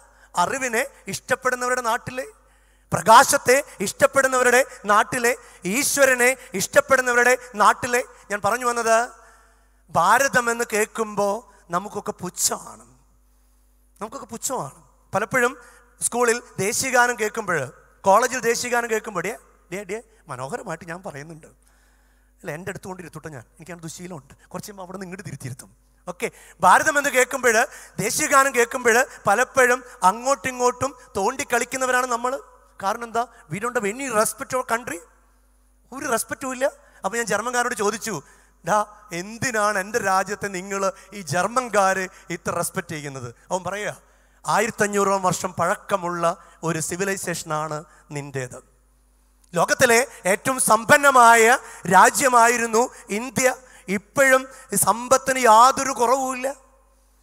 നമ്മയ്ക്ക് അറിവില്ലാത്തതുള്ളൂ. അല്ലേ, ഇന്ത്യൻ ഗവൺമെൻറ് എന്തിനാണ് ആധാർ കാർഡ് കണ്ടുപിടിച്ചത്? മൻമോഹൻ സിംഗ് എന്തിനാണ് NPR അല്ലെങ്കിൽ ആധാർ കാർഡ് പോലുള്ള പുതിയ സംവിധാനങ്ങൾ കൊണ്ടുവന്നത്? എന്തിനാണ് ഗോൾഡ് 916 എന്ന് പറയുന്ന ഒരു നമ്പർ കണ്ടുപിടിച്ചത്? ആർക്കെങ്കിലും അറിയോ? വലിയ ഡിഗ്രി പഠിക്കാൻ വന്നിരിക്കുകയാണല്ലേ, കേരളത്തിൽ ഏറ്റവും വലിയ കോളേജിലേക്ക് ഡിഗ്രി പഠിക്കാൻ വന്നതാണ്. എന്തിനാണിത്? കൃത്യമായ കണക്കുകൾ എടുക്കാൻ. കേരളത്തിലെ, ഇന്ത്യയിലെ എത്ര ഗോൾഡ് ഉണ്ട്, എത്ര സമ്പത്തുണ്ടെന്ന് കൃത്യമായ കണക്കെടുക്കാൻ വേണ്ടി മൻമോഹൻ സിംഗ്, ലോകത്തിലെ ഏറ്റവും ബുദ്ധിയുള്ള ഒരു പ്രൈം മിനിസ്റ്റർ ഉണ്ടായിരുന്ന മൻമോഹൻ സിംഗ്, ഇന്ത്യയെ മെഷർ ചെയ്യുകയായിരുന്നു എല്ലാ അർത്ഥത്തിലും. എന്തിനാണ്? If you measure you can manage, if you cannot measure you cannot manage. വാക്കുകൾ ഓർത്തിരിക്കുക. If you measure you can manage. If you cannot measure, you cannot manage. എല്ലാ സമ്പത്തും നോക്കിക്കൊണ്ടിരിക്കും. നിങ്ങൾ നോക്കുക, 18-ാം നൂറ്റാണ്ടിൽ ഇന്ത്യ സന്ദർശിച്ച ഒരു ബ്രിട്ടീഷ് ട്രാവലർ, അദ്ദേഹം ബ്രിട്ടീഷ് പാർലമെന്റിൽ നടത്തിയ ഒരു സ്റ്റേറ്റ്മെന്റ് ഉണ്ട്. എന്താണെന്നറിയോ? ലോകത്തിലെ ഏറ്റവും സമ്പന്നമായ ഒരു രാജ്യം, ആ രാജ്യത്തിൻ്റെ പേര് ഭാരതം എന്നാണ്. അതിനെ കോളനിയാക്കിയാൽ നമ്മൾ സുഭിക്ഷരായിട്ട് മാറും. അതിനെ കോളനിയാക്കിയാൽ നമ്മൾ സുഭിക്ഷമായിട്ട് മാറും. അതിനൊറ്റ കാര്യമേ ചെയ്യേണ്ടതുള്ളൂ. എന്താണെന്നറിയോ? അവിടുത്തെ വിദ്യാഭ്യാസ സമ്പ്രദായത്തെ മാറ്റുക, അവിടുത്തെ എഡ്യൂക്കേഷൻ സിസ്റ്റത്തെ മാറ്റുക. നമ്മുടെ എഡ്യൂക്കേഷൻ സിസ്റ്റം എന്തായിരുന്നു? ഗുരുകുല വിദ്യാഭ്യാസ സമ്പ്രദായം. എന്താണെന്നറിയത്? എനിക്കിഷ്ടപ്പെട്ട വിഷയം ഇഷ്ടപ്പെട്ട മാസ്റ്റർ അടുത്തുനിന്ന് പഠിക്കുന്നു, അടുത്ത മാസ്റ്റർ ഞാനായിരിക്കും ആ വിഷയത്തിൽ. വാക്കുകൾ ശ്രദ്ധിക്കുക. എനിക്കിഷ്ടപ്പെട്ട വിഷയം ഇഷ്ടപ്പെട്ട മാസ്റ്റർ അടുത്തുനിന്ന് പഠിക്കുന്നു, അടുത്ത മാസ്റ്റർ ഞാനായിരിക്കും. ഇതായിരുന്നു ഗുരുകുല വിദ്യാഭ്യാസ സമ്പ്രദായം. സായിപ്പ് വന്നിട്ട് എന്ത് ചെയ്തു? നമ്മളെ അടിമകളാക്കാൻ വേണ്ടി ഇംഗ്ലീഷ് എഡ്യൂക്കേഷൻ സിസ്റ്റം ഇൻട്രൊഡ്യൂസ് ചെയ്തു. ഇംഗ്ലീഷ് ലാംഗ്വേജ് അല്ല, എഡ്യൂക്കേഷൻ സിസ്റ്റം. എന്താണ് എൻ്റെ പ്രത്യേകത? ഒരു കുരങ്ങൻ ക്ലാസ്സിലേക്ക് വരും. ഇപ്പം ഞാൻ അല്ലേ, ഒരു കുരങ്ങൻ ക്ലാസ്സിലേക്ക് വരുന്നു. ആ ക്ലാസ്സിലെ പല ടൈപ്പ് ജീവികൾ, ഇത് അവിടെ ഇരിക്കുന്ന ഒരു കണ്ടാമൃഗം, ഒരു ആന, ഒരു ഒട്ടകം, ഇതെന്തുട്ടണോ തവള, അങ്ങനെ പല ടൈപ്പ് ജീവികൾ ഇരിക്കുന്നു. കുരങ്ങൻ ഇഷ്ടമുള്ള കാര്യങ്ങൾ പറയുന്നു, ബാക്കിയുള്ളവർ കേട്ടുകൊണ്ടിരിക്കുന്നു. കേൾക്കുണ്ടാവോ അല്ലേ? അവസാനം ഒരു പരീക്ഷ, ആ പരീക്ഷ കോളിൽ പിടിച്ചു കെടുത്തും. പരീക്ഷയിലെ കാലിന് നീളം കൂടിയ വെട്ടിക്കളയും, നീളം കുറഞ്ഞ വലിച്ചു നീട്ടും.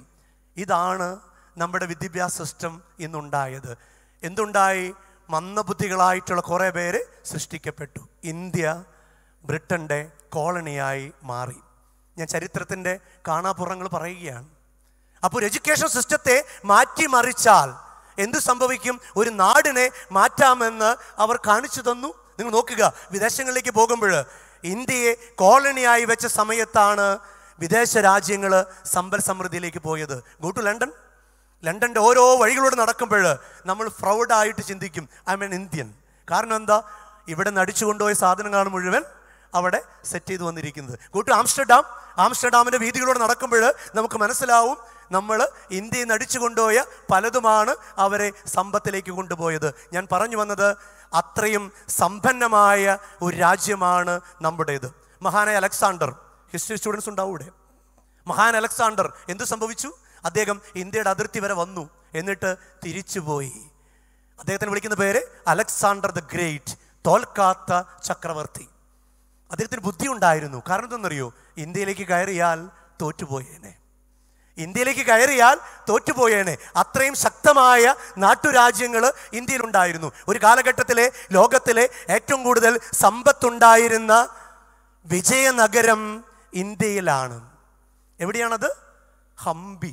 നിങ്ങൾ ചിലപ്പോഴെങ്കിലും കേട്ട് കാണല്ലേ, ഹംപിയിലേക്ക് പിക്നിക്കിന് പോകാൻ വേണ്ടിയിട്ട് ചിലപ്പോൾ നമ്മൾ ഫിലിമൊക്കെ കണ്ടു കാണും, മിനി ശ്രീനിവാസൻ്റെ. എന്താണ്? അതായിരുന്നു ലോകത്തിലെ ബെയ്ജിങ്ങിനോടൊപ്പം കിടപിടിച്ചിരുന്ന സമ്പത്ത് കൊണ്ട് ഒന്നാം സ്ഥാനത്ത് നിന്നിരുന്ന ഒരു രാജ്യം, വിജയനഗരം. ഇതൊക്കെ ചരിത്രമാണ് കേട്ടോ. ആ ചരിത്രത്തിൻ്റെ, ആ നാടിൻ്റെ ഇളമുറ തമ്പുരാക്കന്മാരാണ്, തമ്പുരാട്ടിമാരാണ് നമ്മൾ. Feel proud that we R A ഭാരതീയൻ. Feel proud that we R A ഭാരതീയൻ. നമ്മൾ ഇന്ത്യക്കാരനാണ്, ഭാരതീയനാണെന്നതിൽ ആദ്യമേ നമ്മൾ അഭിമാനിക്കണം. കാരണം മാതൃരാജ്യമില്ലെങ്കിൽ ഞാനില്ല, എൻ്റെ നാടില്ലെങ്കിൽ ഞാനില്ല. അതുകൊണ്ട് ഒരു കോളേജ് ലൈഫ് ആരംഭിക്കുമ്പോൾ നമുക്കുണ്ടായിരിക്കേണ്ട ആദ്യത്തെ ചിന്ത, റെസ്പെക്റ്റ് അവർ കൺട്രി, നമ്മുടെ രാജ്യത്തെ ബഹുമാനിക്കാൻ പഠിക്കുക. അപ്പം നമ്മൾ വളരും. ഞാൻ തിരിച്ചു വരാം. ബോൺ യൂണിവേഴ്സിറ്റി വെച്ച് ഈ കുട്ടിയുടെ ഈ കഥ. ഇനി നമുക്ക് അദ്ദേഹം പറഞ്ഞൊരു വാചകം കൂടി ഉണ്ട്, അത് നിങ്ങൾ ശ്രദ്ധിക്കണം. അദ്ദേഹം പറഞ്ഞതെന്ന് അറിയൂ? നമ്മൾ ഒരിക്കലും വേറൊരു രാജ്യത്തെ പോയി ആക്രമിച്ചിട്ടില്ല. കഴിവില്ലഞ്ഞിട്ടല്ല, ഒറ്റ രാജ്യത്തെ അങ്ങോട്ട് പോയി നമ്മൾ ആക്രമിച്ചിട്ടില്ല. എങ്ങാനും ഒരു രാജ്യം നമ്മൾ ആക്രമിച്ചാൽ നമ്മളെന്താ പറയുക? വാ ക്രിക്കറ്റ് കളിക്കാം. അല്ല, അങ്ങനെയായിരുന്നു പണ്ട്. എൻ്റെ കുട്ടിക്കാലത്ത് പാകിസ്ഥാൻ ഇങ്ങോട്ട് ആക്രമിക്കുമ്പോൾ നമ്മൾ പറയാം, വാ ക്രിക്കറ്റ് കളിക്കാം. ക്രിക്കറ്റ് കളിച്ച് തീർക്കുമായിരുന്നു നമ്മൾ. അത്രയും ഡെവലപ്ഡ് ആയിരുന്നു നമ്മുടെ രാജ്യം. ഞാൻ പറഞ്ഞു വന്നത്, ഈ ബോൺ യൂണിവേഴ്സിറ്റിയിലെ ഈ ഇൻട്രൊഡക്ഷൻ കഴിഞ്ഞ് ഒരു കുട്ടി, ഞാൻ ചോദിച്ചു കുട്ടികളോട്, മക്കളെ നിങ്ങൾക്ക് എന്തെങ്കിലും ചോദിക്കാനുണ്ടോ എന്നോട്? To start with. ഉടനെ അവർ പറഞ്ഞു, അച്ഛാ ഒരു ചോദ്യമുണ്ട്. ഒരു പെൺകുട്ടി എന്നിട്ടെന്ന് പറഞ്ഞു, ഒരു ചോദ്യമുണ്ട്. ഞാൻ പറഞ്ഞു, പ്ലീസ് ടെൽ മീ, ചോദിച്ചോളൂ. അവിടെ ചോദ്യം ഇതാണ്, what you learn out of your life? അച്ഛൻ്റെ ജീവിതത്തിൽ അച്ഛൻ പഠിച്ച ഏറ്റവും വലിയ പാഠം എന്താണ്? പെട്ടെന്ന് ഞാൻ ഞെട്ടിപ്പോയി. കാരണം ചെറിയ കുട്ടികൾ വലിയ വായിൽ സംസാരിച്ചാൽ സൂക്ഷിക്കണം. ഞാൻ അല്പം ഒന്ന് കണ്ണടച്ച് ഒന്ന് പ്രാർത്ഥിച്ചു, എന്താണ് ഉത്തരം കൊടുക്കേണ്ടത്. ഞാൻ കൊടുത്ത ഉത്തരം ഇങ്ങനെയാണ്: എല്ലാ മനുഷ്യർക്കും ദൈവം 2 ദാനങ്ങൾ കൊടുക്കുന്നുണ്ട്. Number 1 time, number 2 freedom. വേണമെങ്കിൽ ഒന്ന് കുറിച്ചിട്ടോ, ജീവിതത്തിൽ ആവശ്യം ഉണ്ടാവും. നമ്പർ 1 എന്താണ്? ഒന്ന് പറഞ്ഞ. നമ്പർ 1 ഉറക്കെ പറഞ്ഞ. നമ്പർ 1. Number 2 freedom. 1 സമയം, 2 സ്വാതന്ത്ര്യം. ഈ 2 ഗിഫ്റ്റുകൾക്കൊരു പ്രത്യേകതയുണ്ട്. Time is controlled by God and freedom is controlled by myself. സമയം നിയന്ത്രിക്കുന്നത് ദൈവമാണ്. ഉദാഹരണത്തിന്, നിങ്ങൾക്ക് എത്ര പേർക്ക് ഉറപ്പുണ്ട് ഇന്ന് വീട്ടിലെത്തുമെന്ന്? ദൈവമേ, ഇതെന്തൊരു ചോദ്യമല്ലേ. നിങ്ങൾ എത്ര പേർക്ക് ഉറപ്പുണ്ട് ഇന്ന് വീട്ടിലെത്തുമെന്ന്? നിങ്ങൾ പറയും, അച്ഛാ ഉറപ്പുണ്ട്, കൈ പൊക്കും. ഒരു ഉറപ്പും വേണ്ട. ഈ ക്ലാസ് നടന്നുകൊണ്ടിരിക്കുകയെ ഈ ഓഡിറ്റോറിയം ഇടിഞ്ഞു പൊളിഞ്ഞ് വീണാലോ? ഈശ്വര, അങ്ങനെ സംഭവിച്ചിട്ടുണ്ട് പലയിടത്തും അല്ലേ. ഞാൻ വണ്ടിയിൽ യാത്ര ചെയ്യുന്ന നേരത്ത് ഓപ്പോസിറ്റൊരു വണ്ടി വന്ന് എന്നെ ഇടിച്ച് കയറിയാലോ?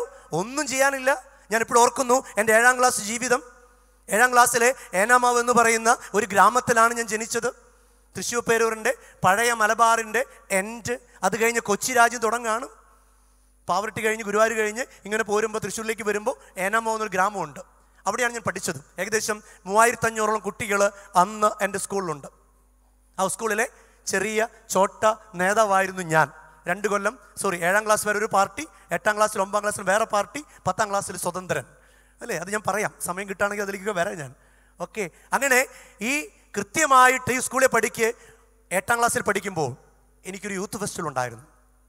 യൂത്ത് ഫെസ്റ്റിവലിലെ ഗ്രീൻ സ്ക്വാഡും യെല്ലോ സ്ക്വാഡും ആദ്യത്തെ ദിവസം കഴിഞ്ഞ് 2ാമത്തെ ദിവസമായപ്പോൾ സ്കോർ ഒരുപോലെ നിൽക്കുന്നു. ഒരേ സ്കോർ, 2 ഐറ്റം ബാക്കി. നമ്പർ 1 ടാബ്ലോ, നമ്പർ 2 ഏകാംഗ മത്സരം. ഉച്ച കഴിഞ്ഞ് അങ്ങനെ വീറും വാശിയോടും കൂടെ ഞങ്ങൾ ഗ്രീൻ സ്ക്വാഡിലുള്ള കുറച്ച് പേരെ ടാബ്ലോയുടെ പ്ലാനിങ്ങൾ മാറ്റി. കാരണം 2 ഐറ്റമേ ഉള്ളൂ, 2ഉം ഗ്രൂപ്പ് ഐറ്റമാണ്.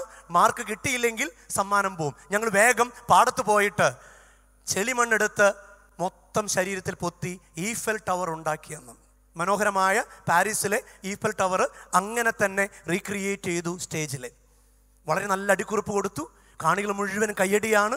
അത് കഴിഞ്ഞ് അങ്ങനെ തന്നെ ഞങ്ങൾ 7 പേരും ഓടി. എവിടേക്ക്? തൊട്ടടുത്തൊരു പള്ളിക്കുളമുണ്ട് ഏനാമാവിൽ. ആ പള്ളിക്കുളത്തിലേക്ക് 7 പേരും ഡൈവ് ചെയ്തു. 7 പേരും ഡൈവ് ചെയ്ത് പൊന്തി വന്നപ്പോൾ ഏനാമാവ് പുഴ, 30 മീറ്റർ വീതിയുള്ള ഏനാമാവ് പുഴ എന്നും നീന്തിക്കൊണ്ടിരുന്ന സെബാസ്റ്റ്യൻ മാത്രം പൊന്തിയില്ല. ബാക്കി 6 പേരും പൊന്തി. 6 പേർക്ക് അത്ര നീന്തലൊന്നും അറിയില്ല. ഞങ്ങളുടെ ഏറ്റവും കൂടുതൽ നീന്തൽ അറിയുന്നത് സെബാസ്റ്റ്യനാണ്. ഷവൻ മാത്രം പൊന്തിയില്ല. അന്വേഷിച്ച് 10 മിനിറ്റ് കഴിഞ്ഞപ്പോൾ ഒരു ഡെഡ് ബോഡി വെള്ളത്തിൻ്റെ അടിയിൽ ചെളിയിൽ പൂണ്ട് കിടക്കുന്നു. അതെടുക്കുന്നു. വൈ? എന്തുകൊണ്ട്? അവൻ്റെ സമയം കഴിഞ്ഞു. ഉത്തരവില്ല. എന്തുകൊണ്ട് അവൻ മരിച്ചു? ഉത്തരവില്ല. നമ്മുടെ കൂടെ നടന്ന പലരും നമ്മുടെ കൂട്ടത്തിൽ നിന്ന് പെട്ടെന്ന് അപ്രത്യക്ഷമാകുന്നു. എന്തുകൊണ്ട്? ഇപ്പോൾ ജ്യോതി എഞ്ചിനീയറിംഗ് കോളേജിൽ 12 കൊല്ലം ഞാനുണ്ടായിരുന്നു. പിക്നിക്കിന് പോയ ഒരു 7 പേർ ഒരു ദിവസം ന്യൂസ് വരുന്നു, അച്ഛാ അത് 2 പേരെ കാണാനില്ല, മരിച്ചു ഓൺ ദ സ്പോട്ടിൽ. വൈ? ഉത്തരവില്ല. ഒറ്റ ഉത്തരവേ ഉള്ളൂ: സമയം ദൈവം നിയന്ത്രിക്കുന്ന ദാനമാണ്. Keep in your mind. നിങ്ങൾക്ക് ജീവിതത്തിലെ ഏറ്റവും വലിയ റിസോഴ്സാണ് സമയം. എല്ലാ ഹ്യൂമൻ ബീയിങ്ങിനും ദൈവം ഒരുപാട് റിസോഴ്സുകൾ കൊടുക്കുന്നുണ്ട്, സമ്പത്തുകൾ കൊടുക്കുന്നുണ്ട്. മാൻ, മണി, material, machine, time and knowledge. എന്തൊക്കെയാണ്? ഒന്ന് റിപ്പീറ്റ് ചെയ്തേ. മാൻ, ഒന്ന് പറഞ്ഞേ. മാൻ, മണി, material, machine, time and knowledge. 6 വിഭവങ്ങളാണ്, റിസോഴ്സുകളാണ് എല്ലാവർക്കും തന്നുകൊണ്ടിരിക്കുന്നത്. നിങ്ങൾക്ക് കിട്ടുന്നുണ്ട്. ഈ റിസോഴ്സുകളെ ഞാൻ എങ്ങനെ കൊണ്ടു നടക്കുന്നു, ഞാൻ എങ്ങനെ എൻ്റെ ലക്ഷ്യങ്ങൾക്ക് വേണ്ടി ഉപയോഗിക്കുന്നു, ദാറ്റ് ഈസ് ലൈഫ്. അതാണ് ജീവിതം. ഇപ്പം നിങ്ങൾ ക്രൈസ്റ്റ് കോളേജിൻ്റെ ക്യാമ്പസിലേക്ക് കയറുകയാണ്. ഈ ക്യാമ്പസിലേക്ക് വരുമ്പോഴും ഈ 6 റിസോഴ്സുകൾ നിങ്ങൾക്കുണ്ട്. മാൻ, ആരാണ് മാൻ എന്ന് പറഞ്ഞാൽ? നിങ്ങളിപ്പോൾ ഫസ്റ്റ് ഇയേഴ്സ് ആണ്. നിങ്ങളുടെ മുകളിൽ 3 ബാച്ചുണ്ട് ഡിഗ്രിയിൽ. അതിന് മുകളിൽ 2 ബാച്ചുണ്ട് PG. അതിന് മുകളിൽ ടീച്ചേഴ്സ് ഉണ്ടാവും, PhD-കാരുണ്ടാവും. ഇതെല്ലാം നിങ്ങളുടെ റിസോഴ്സുകളാണ്. എത്രമാത്രം ഈ മനുഷ്യന്മാരെ നിങ്ങൾ കമ്പനി അടിക്കുന്നു, എത്രമാത്രം റിസോഴ്സുകൾ നിങ്ങൾ അന്വേഷിച്ചറിയുന്നു. ഒരു ഡിപ്പാർട്ട്മെൻറ്റിൽ നിന്ന് അടുത്ത ഡിപ്പാർട്ട്മെൻറ്റിലെ റിസോഴ്സുകൾ നിങ്ങൾ തേടി പോകുന്നുണ്ടോ? അതോ ഞാനും എൻ്റെ കൂട്ടുകാരനും മാത്രം, അല്ലെങ്കിൽ ഞാനും എൻ്റെ കൂട്ടുകാരിയും മാത്രം? മണ്ടത്തരം. 4 കൊല്ലം നിങ്ങളുടെ മുന്നിൽ, 4 കൊല്ലമാണ്. അവിടെ ഇഷ്ടം പോലെ മനുഷ്യ സമ്പത്ത് ഇവിടെയുണ്ട്. പല ബാച്ചുകളിലായിട്ട് നിങ്ങളുടെ താല്പര്യത്തോട് ചേർന്ന് നിൽക്കുന്ന ഒരുപാട് റിസോഴ്സുകൾ ഈ ക്യാമ്പസിലുണ്ട്.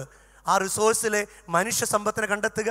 മെഷീൻസ്, പലതരത്തിലുള്ള ലാബുകൾ നിങ്ങൾ കണ്ടുമുട്ടും, പലതരത്തിലുള്ള മെഷീനുകൾ കണ്ടുമുട്ടും. പുറത്തിറങ്ങിയാൽ ഒരുപാട് പണം കൊടുക്കേണ്ടി വരും. ഇവിടെയാണെങ്കിലോ ഈ മെഷീൻസ്, ഈ ലാബുകൾ ഫ്രീ ആയിട്ട് നമുക്ക് ഉപയോഗിക്കാൻ പറ്റും. Use it. മാൻ മണി, നിങ്ങളുടെ കയ്യിൽ സമ്പത്ത് വരുന്നുണ്ട്, അതെങ്ങനെ ഉപയോഗിക്കുന്നു? മാൻ മണി, മെറ്റീരിയൽ, മെഷീൻ, ടൈം, സമയം എങ്ങനെ വിനിയോഗിക്കുന്നു? ലാസ്റ്റ് നോളജ്, എൻ്റെ അറിവ് എങ്ങനെ വിനിയോഗിക്കുന്നു? ഞാൻ തിരിച്ചു വരികയാണ്. 2 ഗിഫ്റ്റുകൾ ഏതൊക്കെയാണ്? 2 ഗിഫ്റ്റുകൾ ഏതൊക്കെയാണ്? 1 ടൈം, 2 ഫ്രീഡം. അപ്പൊ ആദ്യത്തെ ഗുണം ദൈവം തീരുമാനിക്കുന്നു. ഏത്? ടൈം. 2 ഫ്രീഡം. അതെൻ്റെ കയ്യിലിരിക്കുന്നതാണ്. അതെൻ്റെ കയ്യിൽ. രാവിലെ കിടക്കപ്പായി എണീക്കാം, എനിക്കാതിരിക്കാം. Sub to you. നിങ്ങൾ വേണമെങ്കിൽ എനിക്കാം, എനിക്കാതിരിക്കാം. ഇനി എനിക്ക് പഠിക്കാതിരിക്കാം. ആർക്ക് പോയി? ഈയിടെ എൻ്റെ പള്ളിയിലെ ഒരു പയ്യൻ എന്നെ കാണാൻ വന്നു. അച്ഛാ, 1 കൊല്ലമായി അച്ഛൻ പള്ളിയിൽ ഇരിപ്പായിട്ട്. ഞാൻ ചിരിച്ചിട്ട് പറഞ്ഞു, അതേടാ 1 കൊല്ലമായി. അച്ഛൻ എന്തുകൊണ്ട് എന്നെ ഇതുവരെ വിളിച്ചില്ല? അപ്പോൾ ഞാൻ പറഞ്ഞു, എന്ത് പറ്റി? ഞാൻ ഇതുവരെ പള്ളിയിൽ വന്നിട്ടില്ല. Very good. ഞാനിതുവരെ പള്ളിയിൽ വന്നിട്ടില്ല. അച്ഛൻ എന്തൊരു അച്ഛനാ, ഞാൻ പള്ളിയിൽ വന്നില്ലെങ്കിൽ എന്നെ വിളിച്ച് ചോദിക്കണ്ടേ?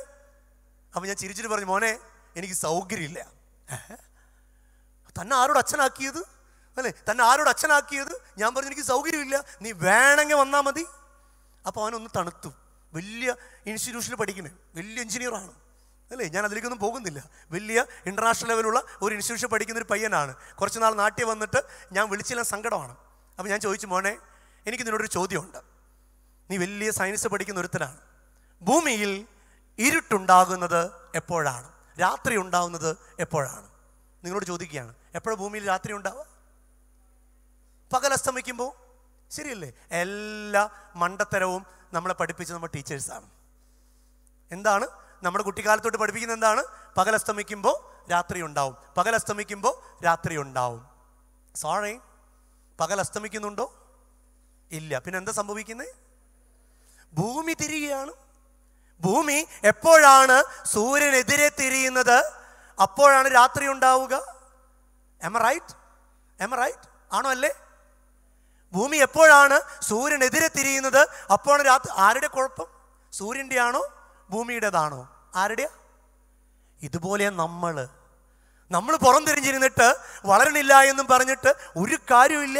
ഞങ്ങളോട് പറഞ്ഞു, മോനെ നീ പള്ളിയിൽ വന്നില്ലെങ്കിൽ ദൈവത്തിന് നഷ്ടപ്പെടാനില്ല, നീ ക്ലാസ്സിൽ കയറിയില്ലെങ്കിൽ സാറുമാർക്കും നഷ്ടപ്പെടാനില്ല. കാരണം എന്താ? കൃത്യം സമയമാകുമ്പോൾ അവരുടെ അക്കൗണ്ടിലേക്ക് UGC പറയുന്ന 7th പേ കമ്മീഷൻ എത്രയാണ്? 90,000 രൂപ, 1,00,000 രൂപ ഇട്ട് കൊടുക്കും. നിങ്ങൾ ക്ലാസ്സിൽ വന്നാലും വന്നില്ലെങ്കിലും അവർ സുഭിക്ഷമായിട്ട് ജീവിക്കും. ആർക്ക് നഷ്ടം? നിങ്ങൾക്ക്. ഒരു ദിവസം ഹർത്താലാണെന്നും പറഞ്ഞ് ഇൻകുലാബ് വിളിച്ച് നടന്നാൽ ആർക്ക് നഷ്ടം? അധ്യാപകർക്ക് ഇഷ്ടമാണ് അല്ല. ഞാൻ ഇടയ്ക്ക് ക്യാമ്പസിൽ പോകുമ്പോൾ ചോദിക്കും പിള്ളേരെടുത്ത്, അച്ഛാ, അവർ ചോദിക്കും, അച്ഛാ ഇന്ന് ഹർത്താലാണ് കേട്ടോ. ഞാൻ താങ്ക് യുടെ നാളെയും വിളിക്കാവോ? എൻ്റെ ക്യാമ്പസിലെ പിള്ളേരൊന്നും പറയും, അച്ഛാ ഞങ്ങൾ ഇങ്ങനെ രാഷ്ട്രീയത്തിന് കൊടി പിടിക്കാൻ പോവാ. നമ്മൾ ധൈര്യമായിട്ട് പിടിച്ചോ. എല്ലാ ദിവസവും അവധി കൊടുത്ത അത്രയും സന്തോഷം. എനിക്ക് വണ്ടി എടുത്ത് കറങ്ങാൻ പോവാലോ. കാരണം എന്താ? അതൊരു സെൽഫ് ഫിനാൻസിങ് കോളേജാണ്. സെൽഫ് ഫിനാൻസിങ് കോളേജിൽ ഏകദേശം 45,000 രൂപയാണ് ഒരു സെമസ്റ്ററിൻ്റെ ഫീസ്. അപ്പോൾ ഒരു ദിവസത്തേക്ക് 374 രൂപ കൊടുത്തിട്ടാണ് അവൻ പഠിക്കാൻ വരുന്നത്.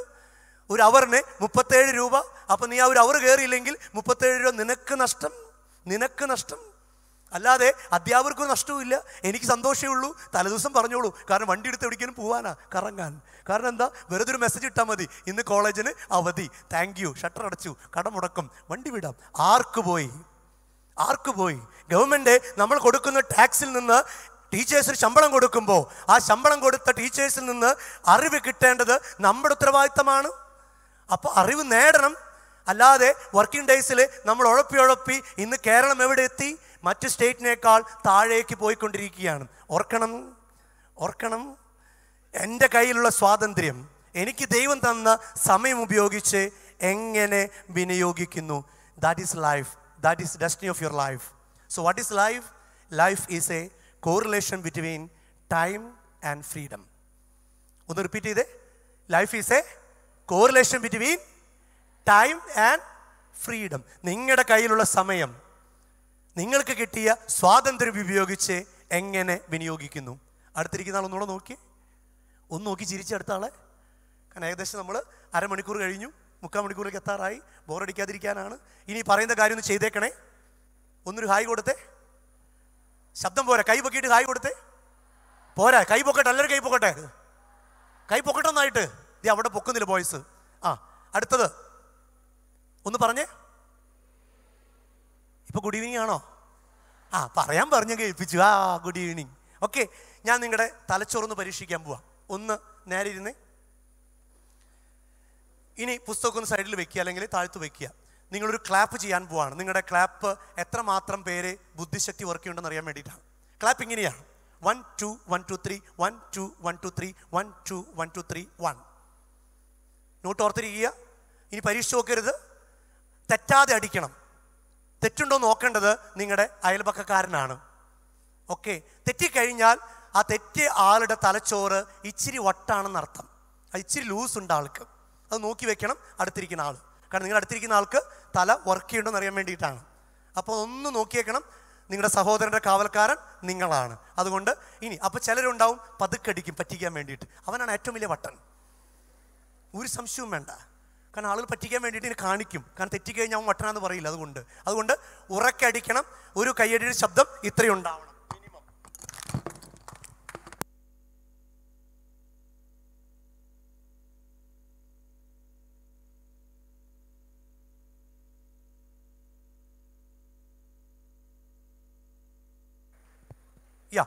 സോ ഓർത്തിരിക്കുക. നേരെ ഇരുന്നേ. 1 2 1 2 3 1 2 1 2 3 1 2 1 2 3 1. ഇങ്ങനെ കൃത്യമായി അടിച്ചാൽ, ഞാൻ വീണ്ടും പറയുന്നു, നിങ്ങളുടെ തലച്ചോറ് വർക്ക് ചെയ്യുന്നുണ്ട്. തെറ്റിക്കുന്നവരെ അടുത്തിരിക്കുന്നവർ സൂക്ഷിക്കുക. Get ready, get ready, start. ശബ്ദം പോരാ, തെറ്റിക്കുന്ന എനിക്ക് ഉറപ്പാ.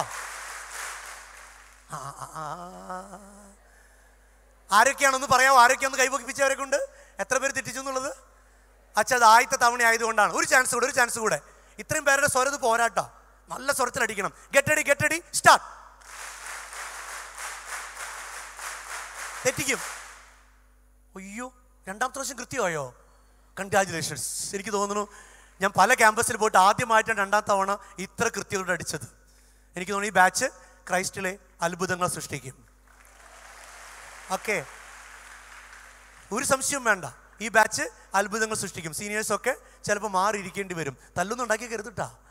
വീണ്ടും പറയാണ്, കിട്ടുന്നത് മേടിക്കേണ്ടി വരും. അപ്പോൾ ഞാൻ പറഞ്ഞു വന്നത്, ഒന്നും കൂടെ ഒന്ന് പരീക്ഷിച്ചോട്ടെ. തെറ്റോ നോക്കട്ടെ ഒന്നും കൂടെ. കാരണം 3 പ്രാവശ്യം നോക്കട്ടെ. കാരണം രണ്ടാമത് ശരിയായി, ചില മൂന്നാമത് തെറ്റാൻ വഴിയുണ്ട്. ഒന്ന് നേരെ ഇരുന്ന് അടുത്തിരിക്കണം, നോക്കണം. ചിലർ മണ്ടത്തരം കാണിക്കുന്നുണ്ട്, അടിക്കാണ്ടിരിക്കുന്നുള്ളത്. Get ready. അപ്പൊ തെറ്റിക്കല്ലേ, സ്റ്റാർട്ട്.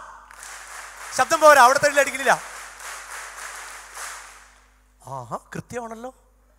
കൃത്യമാണല്ലോ. ഒന്ന് അടുത്തിരിക്കുന്ന ആൾക്ക് കൺഗ്രാജുലേഷൻ കൊടുത്തേ. അഭിനന്ദനങ്ങൾ, കൺഗ്രാജുലേഷൻസ്. ഞാൻ പറഞ്ഞു വന്നത്, 2 ദാനങ്ങളാണ് ദൈവം എല്ലാവർക്കും തരുന്നത്. Number 1 time, number 2 freedom. അപ്പം എനിക്ക് സമയം ദൈവം തരുന്നു, എനിക്ക് സ്വാതന്ത്ര്യം ദൈവം തരുന്നു. എൻ്റെ സ്വാതന്ത്ര്യം ഉപയോഗിച്ച് എങ്ങനെ ഞാൻ വിനിയോഗിക്കുന്നു, ഇതാണ് ഇഷ്ടപ്പെട്ടെ. എല്ലാവരും സൂക്ഷിച്ച് നോക്കുക. അല്പം ഡ്രസ്സൊക്കെ ഇട്ടിട്ടുണ്ട് കേട്ടോ. അവൻ കണ്ണട പൊക്കിയിട്ട് നോക്കണേ. അവിടെ ഒരുത്തൻ കണ്ണട പൊക്കിയിട്ട് നോക്കണം, എന്തെങ്കിലും കാണാണ്ടോന്ന് അതിൻ്റെ ഉള്ളിൽ. ഒന്നുമില്ലടാ, നിനക്കുള്ളതൊക്കെ തന്നെ അവിടെ ഉള്ളൂ. ഓക്കെ, അതിന് എക്സ്ട്രാ ഒന്നുമില്ല. ഞാനിത് പറഞ്ഞെന്തുകൊണ്ടാണെന്നറിയോ? നമ്മുടെ ജീവിതം നമ്മുടെ മൊമെൻ്റാണ്. നമ്മുടെ ജീവിതം എന്ന് പറയുന്നത് ഒരു രക്ഷയിലോട്ടല്ല, ഒരു സൈഡിൽ കൂടെ എത്തിച്ച് നോക്കണേ. ദൈവം ഈ പടം മാറ്റേണ്ട വരും തോന്നണേ, അല്ലേ? നമ്മുടെ ജീവിതം എന്ന് പറയുന്നത് നമ്മുടെ ഈ നിമിഷമാണ്. ഓർത്തിരിക്കുക, എനിക്ക് ഇന്നലകളില്ല, നാളുകളില്ല. എൻ്റെ കയ്യിൽ ഈ ഒരു സമയം മാത്രമേ ഉള്ളൂ. അതുകൊണ്ട് ഞാൻ നേരത്തെ പറഞ്ഞത്, എൻ്റെ കയ്യിലുള്ള സമയം ഞാൻ എങ്ങനെ വിനിയോഗിക്കുന്നു. ഇന്നലെകളെ ആലോചിച്ചിരുന്ന് കരഞ്ഞിട്ട് ഒരു കാര്യമില്ല. എൻ്റെ +2 പഠിക്കുമ്പോൾ എൻ്റെ ലവർ, അവൾ ഈ കോളേജിൽ വന്നില്ല, വല്ല കാര്യമുണ്ടോ? ആ ലവർ അവിടെ ഇരിക്കട്ടെ. അല്ലെങ്കിൽ എൻ്റെ ഇൻസ്റ്റാഗ്രാമിലെ പയ്യനെ കാണാനില്ല, അല്ലേ? അല്ലെങ്കിൽ അവൻ ഇന്നലെ എനിക്ക് ഓൺലൈനിൽ ഗുഡ് നൈറ്റ് പറഞ്ഞിട്ട് ഇന്ന് രാവിലെ ഞാൻ നോക്കുമ്പോൾ വീണ്ടും അവൻ ഓൺലൈനിൽ ഇരിക്കുന്നു, വല്ല കാര്യമുണ്ടോ? അല്ല, ചിരിക്കേണ്ട ചിലരൊക്കെ, അല്ലേ? ഇതൊക്കെ ഫ്രീക്വൻ്റ്ലി ആസ്ക്ഡ് ക്വസ്റ്റ്യൻസ് ആണ് ലവേഴ്സിൻ്റെ ഇടയിലെ. ഓക്കെ, ഞാൻ പറഞ്ഞു വന്നത്, ഇന്നലകളെ കുറിച്ച് കരഞ്ഞിട്ട് ഒന്നും ചെയ്യാനില്ല. നാളിതുവരെ നിങ്ങൾ പല വഴിയിലൂടെ വന്നിട്ടുണ്ടാവും. Leave it. കാരണം മനുഷ്യ ജീവിതം ഒരു യാത്രയാണ്. യാത്രകളിൽ ഭാണ്ഡക്കെട്ടുകൾ കൊണ്ടുപോകരുത്. ഇന്നലകളുടെ വിഷമങ്ങൾ കൊണ്ട് നടക്കരുത്. ഞാൻ പഠിച്ചത് ഇവിടെയാണ്, ഞാൻ ഇങ്ങനെയാണ്, ഞാൻ പലപ്പോഴും ചിന്തിച്ചിട്ടുണ്ട്. ഞാൻ ജനിച്ചതും വളർന്നതും ഏനാമാവാണ്. ഞാൻ എൻ്റെ എക്സ്പീരിയൻസ് പറയുന്നത് നിങ്ങൾ ചിന്തിക്കാൻ വേണ്ടിയിട്ടാണ്. ഞാൻ പഠിച്ച നാട്ടിലെ വിദ്യുശക്തി, ഞാൻ പഠിക്കുന്ന കാലത്ത് എൻ്റെ വീട്ടിൽ കറണ്ട് ഇല്ല. 90-കൾക്ക് മുമ്പിലാണ്. എൻ്റെ വീട്ടിൽ 3 നേരം ഭക്ഷണം പോലും ഇല്ല. മര്യാദയ്ക്ക് പുസ്തകം മേടിക്കാൻ അപ്പനമ്മയ്ക്ക് കഴിവില്ല.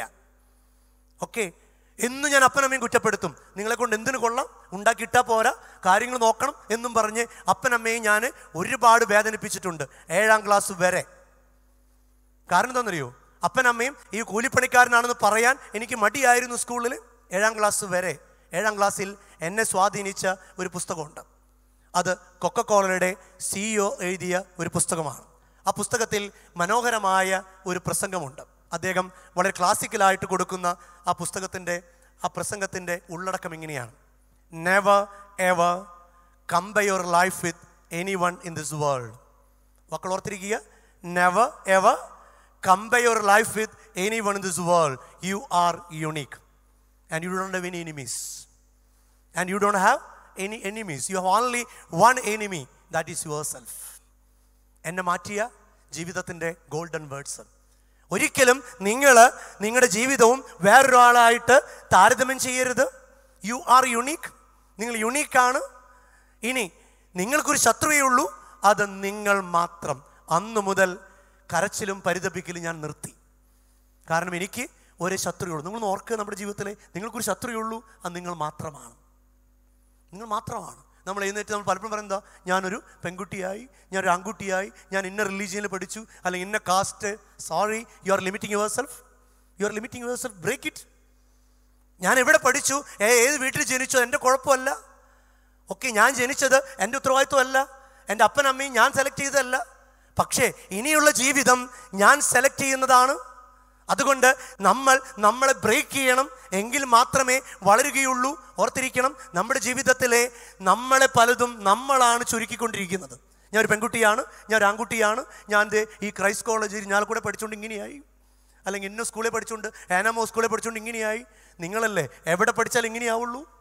ചിലർ പറയും എന്നോട്, അച്ഛാ ഞാൻ ബാംഗ്ലൂർ പഠിച്ചിരുന്നെങ്കിൽ, ലണ്ടനിൽ പഠിച്ചിരുന്നെങ്കിൽ ആരായേനെ? ആരും ആവില്ല. കാരണം നിങ്ങളല്ലേ പഠിക്കണേ. കാലം മാറി. The world is flat. ഇന്ന് ലോകം ഫ്ലാറ്റ് ആണ്.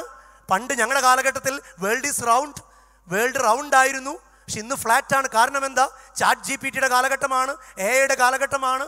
എന്തിനാണ് കലാലയത്തിൽ വരുന്നത്? അറിവ് കിട്ടാൻ. എന്താണ് അറിവിൻ്റെ തലങ്ങൾ?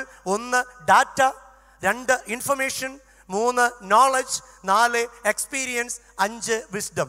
ഈ 5 കാര്യങ്ങളാണ് കലാലയത്തിൽ നിന്ന് കിട്ടേണ്ടത്. എന്തൊക്കെയാണ്?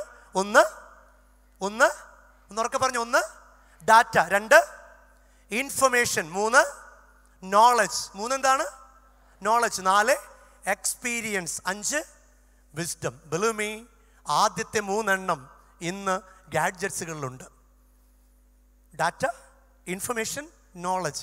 അതിനുവേണ്ടി ആരും കലാലയത്തിലേക്ക് വരേണ്ട കാര്യമില്ല. തുമ്മാരുകുടി സാറ് എൻ്റെ കൂടെ പ്രൊഫസറാണ്. അദ്ദേഹം പറയുന്നു 5 കൊല്ലത്തിനുള്ളിൽ ഈ ട്രഡീഷണൽ ക്യാമ്പസുകൾ പൂട്ടപ്പെടും. 5 കൊല്ലത്തിനുള്ളിൽ ഈ ട്രഡീഷണൽ ക്യാമ്പസുകൾ പൂട്ടപ്പെടും. കാരണം എന്താ? നിങ്ങളുടെ കയ്യിലുള്ള മൊബൈലിൽ ചാറ്റ് GPT അടിച്ചു കൊടുത്തു കഴിഞ്ഞാൽ കൃത്യമായ ഇൻഫർമേഷൻ വരും. ഉദാഹരണത്തിന് ബയോളജി പഠിച്ചുകൊണ്ടിരിക്കുന്ന, അല്ലെങ്കിൽ ബയോ സയൻസ് എന്ന് പറയാം, ബയോടെക്നോളജി അല്ലെങ്കിൽ കമ്പ്യൂട്ടർ സയൻസ് പഠിച്ചുകൊണ്ടിരിക്കുന്ന ഒരു കൊച്ചിന് ഏത് സിലബസാണ്? കാലിക്കറ്റ് യൂണിവേഴ്സിറ്റിയുടെ കമ്പ്യൂട്ടർ സയൻസ് ഡിഗ്രി പ്രോഗ്രാം. അത് ചാറ്റ് GPTയിൽ ഇട്ട് കൊടുത്താൽ എവിടെയൊക്കെ ഈ സിലബസ് പഠിപ്പിക്കുന്നുണ്ടോ അതിൻ്റെയൊക്കെ ക്രെക്സ് അതെനിക്ക് തരും. ക്രെക്സ് എന്ന് പറഞ്ഞാൽ ഇമ്പോർട്ടൻ്റ് ആയിട്ടുള്ള എലമെൻറ്റ് ചാറ്റ് GPT എനിക്ക് അടിച്ചു തരും. പിന്നെ why should I worry about it?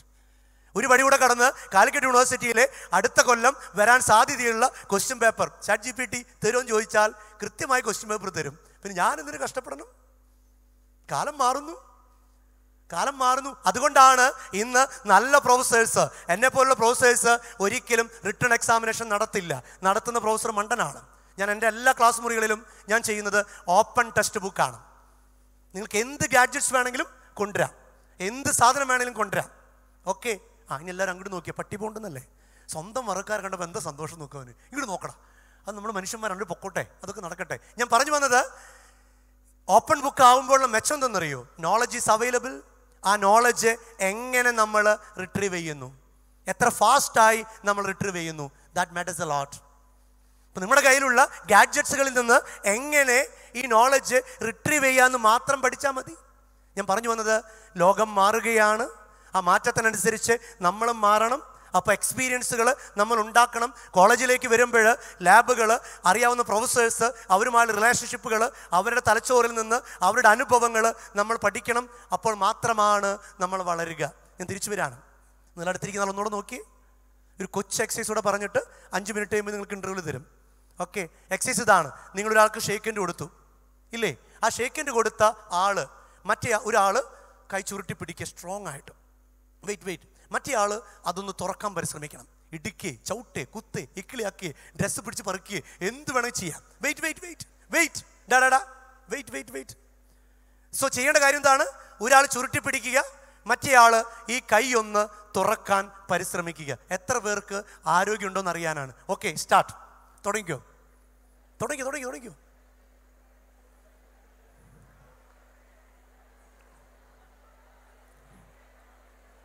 നിർത്തി. അവിടെ തുണിയൊക്കെ പൊക്കി കളിക്കും. നിർത്തി. തുണി പൊക്കിയെന്ന് പറഞ്ഞപ്പോൾ അവരെല്ലാവരും ഇങ്ങടായി റഡാർ. തുണിന്ന് കേട്ട റഡാർ സിസ്റ്റം മാറും.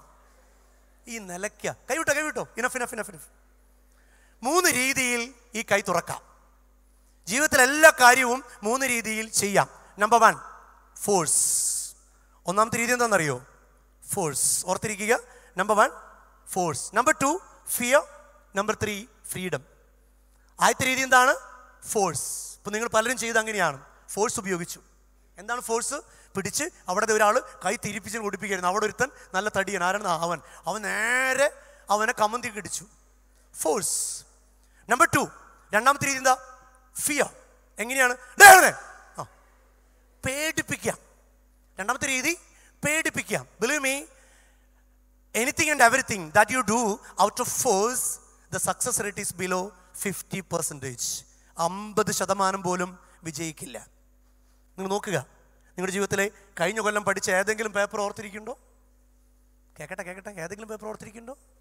ഇല്ല. കാരണം എന്താ? ഒരു ഫോഴ്സ്. എന്താണ് force? University exam time table. ആ ടൈം ടേബിൾ കിട്ടുമ്പോഴാണ് നമ്മൾ തപ്പുക. ദൈവമേ, ഇങ്ങനെ സിലബസ് ഉണ്ടല്ലേ. പിന്നെ നെട്ടോട്ടമാണ്. ഫോട്ടോസ്റ്റാറ്റ് എടുക്കുന്നു, പുസ്തകം തപ്പുന്നു, ലൈബ്രറി പോകുന്നു, വാട്സാപ്പിൽ നിന്ന് അങ്ങോട്ടും ഇങ്ങോട്ടും തപ്പുന്നു അല്ലേ? ഫോഴ്സ്. Number 2 fear. പേടിപ്പിച്ചിട്ട് പല കാര്യങ്ങളും ചെയ്യിപ്പിക്കാം. Again, the success rate is below 65%. Success rate is below 65%. Last one, freedom. 1 minute നിങ്ങൾ ചിരിച്ചു, 1 മിനിറ്റ് ഷേക്ക് ഹാൻഡ് കൊടുത്തു. ആ കയ്യൊന്ന് തുറന്നേ. ഞാൻ പറഞ്ഞെന്താ? എങ്ങനെയെങ്കിലും തുറന്നാൽ മതി. ഇടുക്കി ചവിട്ടി കുത്തുന്നൊക്കെ ഞാൻ പറഞ്ഞു. അപ്പോൾ അത് മാത്രമേ നമ്മൾ കേട്ടുള്ളൂ. അവസാനം പറഞ്ഞെന്താ? എങ്ങനെയെങ്കിലും തുറന്നാൽ മതി. ഫ്രീഡം. ഇഷ്ടം കൊണ്ട് ചെയ്യുന്നതൊക്കെ 100% വിജയിക്കും. നിങ്ങൾ നോക്കുക, ഇഷ്ടം കൊണ്ട് നിങ്ങൾ ചെയ്തതൊക്കെ 100%. ഉദാഹരണം, നിങ്ങൾക്ക് ഏറ്റവും ഇഷ്ടപ്പെട്ട വിഷയം, ഏറ്റവും ഇഷ്ടപ്പെട്ട ടീച്ചേഴ്സ്, ഏറ്റവും കൂടുതൽ മാർക്ക്. Am I right? അപ്പോൾ ആരുടെ കുഴപ്പം? എൻ്റെ മനസ്സിൻ്റെ ഇഷ്ടമാണ് ജീവിതത്തിൻ്റെ അടിസ്ഥാനം. ഉദാഹരണത്തിന്, ഇഷ്ടമുള്ള ആളുകളെടുത്ത് വർത്തമാനം പറഞ്ഞിരിക്കാൻ എന്താ സന്തോഷം. നേരം വെളുക്കണ വരെ.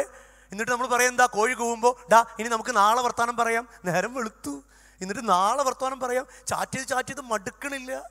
എത്ര നേരം അല്ലേ ഇങ്ങനെ വർത്തമാനം പറഞ്ഞുകൊണ്ടിരിക്കുക. കാരണം എന്താ? ഇഷ്ടമുണ്ട്. ഇഷ്ടമുള്ള ഫിലിം കാണാൻ ഒരു മടിയില്ല. എന്താ പഞ്ച്വാലിറ്റി അല്ലേ? കൃത്യസമയത്തിന് 10 മിനിറ്റ് മുമ്പ് നമ്മൾ ഓടിയെത്തിയിട്ടുണ്ടാവും. ഇഷ്ടമുള്ള ഗെയിം കളിക്കാൻ ഭയങ്കര പഞ്ച്വലാണ് നമ്മൾ. കാരണം അത് ഇഷ്ടമാണ്. കോളേജ് വരാൻ പറഞ്ഞാലോ ഫോണോ, സാറേ ഇന്ന് ലേറ്റായി. എന്ത് ലേറ്റായി? ബസ് ലേറ്റായി. മലയാളികളുടെ സ്ഥിരം പല്ലവി.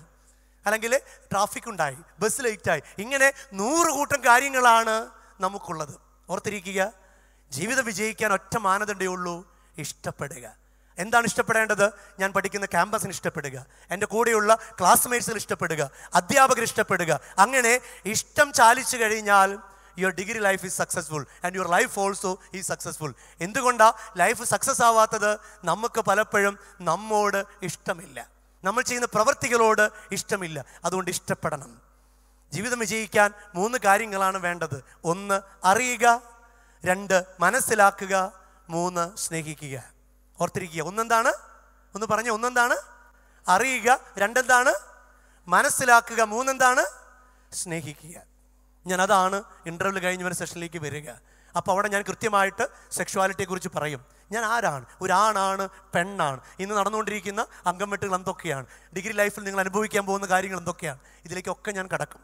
അപ്പോൾ നിങ്ങളുടെ പേഴ്സണൽ ഡെവലപ്മെൻറ്റ് എങ്ങനെ, എന്തുകൊണ്ട് നിങ്ങൾ ഇങ്ങനെയായി, എന്തുകൊണ്ട് നിങ്ങളിങ്ങനെ ബിഹേവ് ചെയ്യുന്നു, ആ ഒരു തലത്തിലേക്കാണ് നിങ്ങളെ കൊണ്ടുപോകുന്നത്. അറിയുക, മനസ്സിലാക്കുക, സ്നേഹിക്കുക. 3 കാരണങ്ങൾ കേട്ടോ. ഇപ്പോൾ സമയം 10:43. കൃത്യം 11 മണിക്ക് വീണ്ടും നമ്മൾ സെഷൻ ആരംഭിക്കും. നിങ്ങൾ അടുത്തിരിക്കുന്ന ആളെ മുഖത്തേക്ക് നോക്കിയേ, ഒന്നുകൂടെ നോക്കിയേ, ഒന്ന് ചിരിച്ചാൽ മുഖത്ത് നോക്കിയിട്ട് ഒന്ന് ചിരിച്ചേ. റെഡിയാണോ? സോ 11 മണിക്ക് come back to the same place. വാഷ്റൂമിലൊക്കെ പോവുക, എന്നിട്ട് പെട്ടെന്ന് തിരിച്ചു വരിക. Thank you. C on 11 o'clock. C at 11 o'clock. Okay, കമേറാണ്.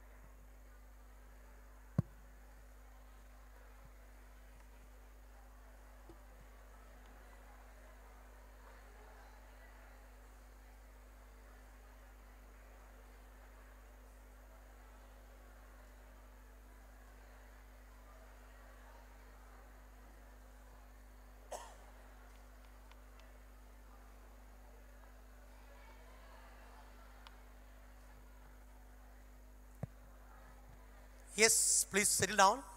എൻ്റെ വാച്ചിൽ 10:59, 11 മണിയാണ് നമ്മൾ സമയം പറഞ്ഞത്. 10:59 നമ്മൾ തുടങ്ങും. വൈ? ബിക്കോസ് ജർമ്മൻ ടൈമാണ്. നമ്മൾ 1 മിനിറ്റ് മുമ്പ് എല്ലാ പ്രോഗ്രാമുകളും സ്റ്റാർട്ട് ചെയ്യുന്ന ലോകമാണ് ഇന്ന്, 21st സെഞ്ച്വറി. ഞാൻ കഴിഞ്ഞ 1 മണിക്കൂർ എടുത്ത് നിങ്ങളോട് പറഞ്ഞത് ബേസിക് ആയിട്ടുള്ള 1-2 കാര്യങ്ങളാണ്. ഒന്ന്, ദൈവം മനുഷ്യന് കൊടുക്കുന്ന 2 ദാനങ്ങൾ.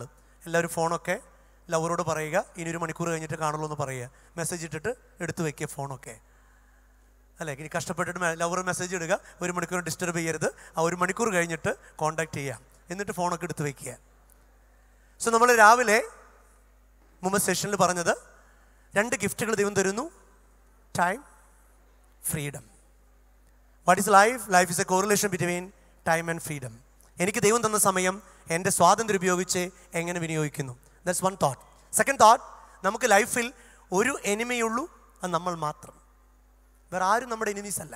ഞാൻ ഇപ്പോഴും ഓർക്കുന്നുണ്ട് എൻ്റെ ലൈഫിൽ ഒരു അനുഭവം, അത് പറയാൻ വിട്ടുപോയി. വെടെ മതി, എന്ത് കാണാൻ വായൽ. ഓക്കെ, ഞാനൊരു ബാസ്കറ്റ് ബോളറാണ്, നാഷണൽ ബാസ്കറ്റ് ബോൾ റഫറിയാണ്, കേരളത്തിലെ റഫറി കമ്മീഷൻ ചെയർമാൻ മെമ്പറാണ്. ഓക്കെ, ഞാൻ 1993 ആദ്യമായി ബാസ്കറ്റ് ബോൾ കാണുന്നു.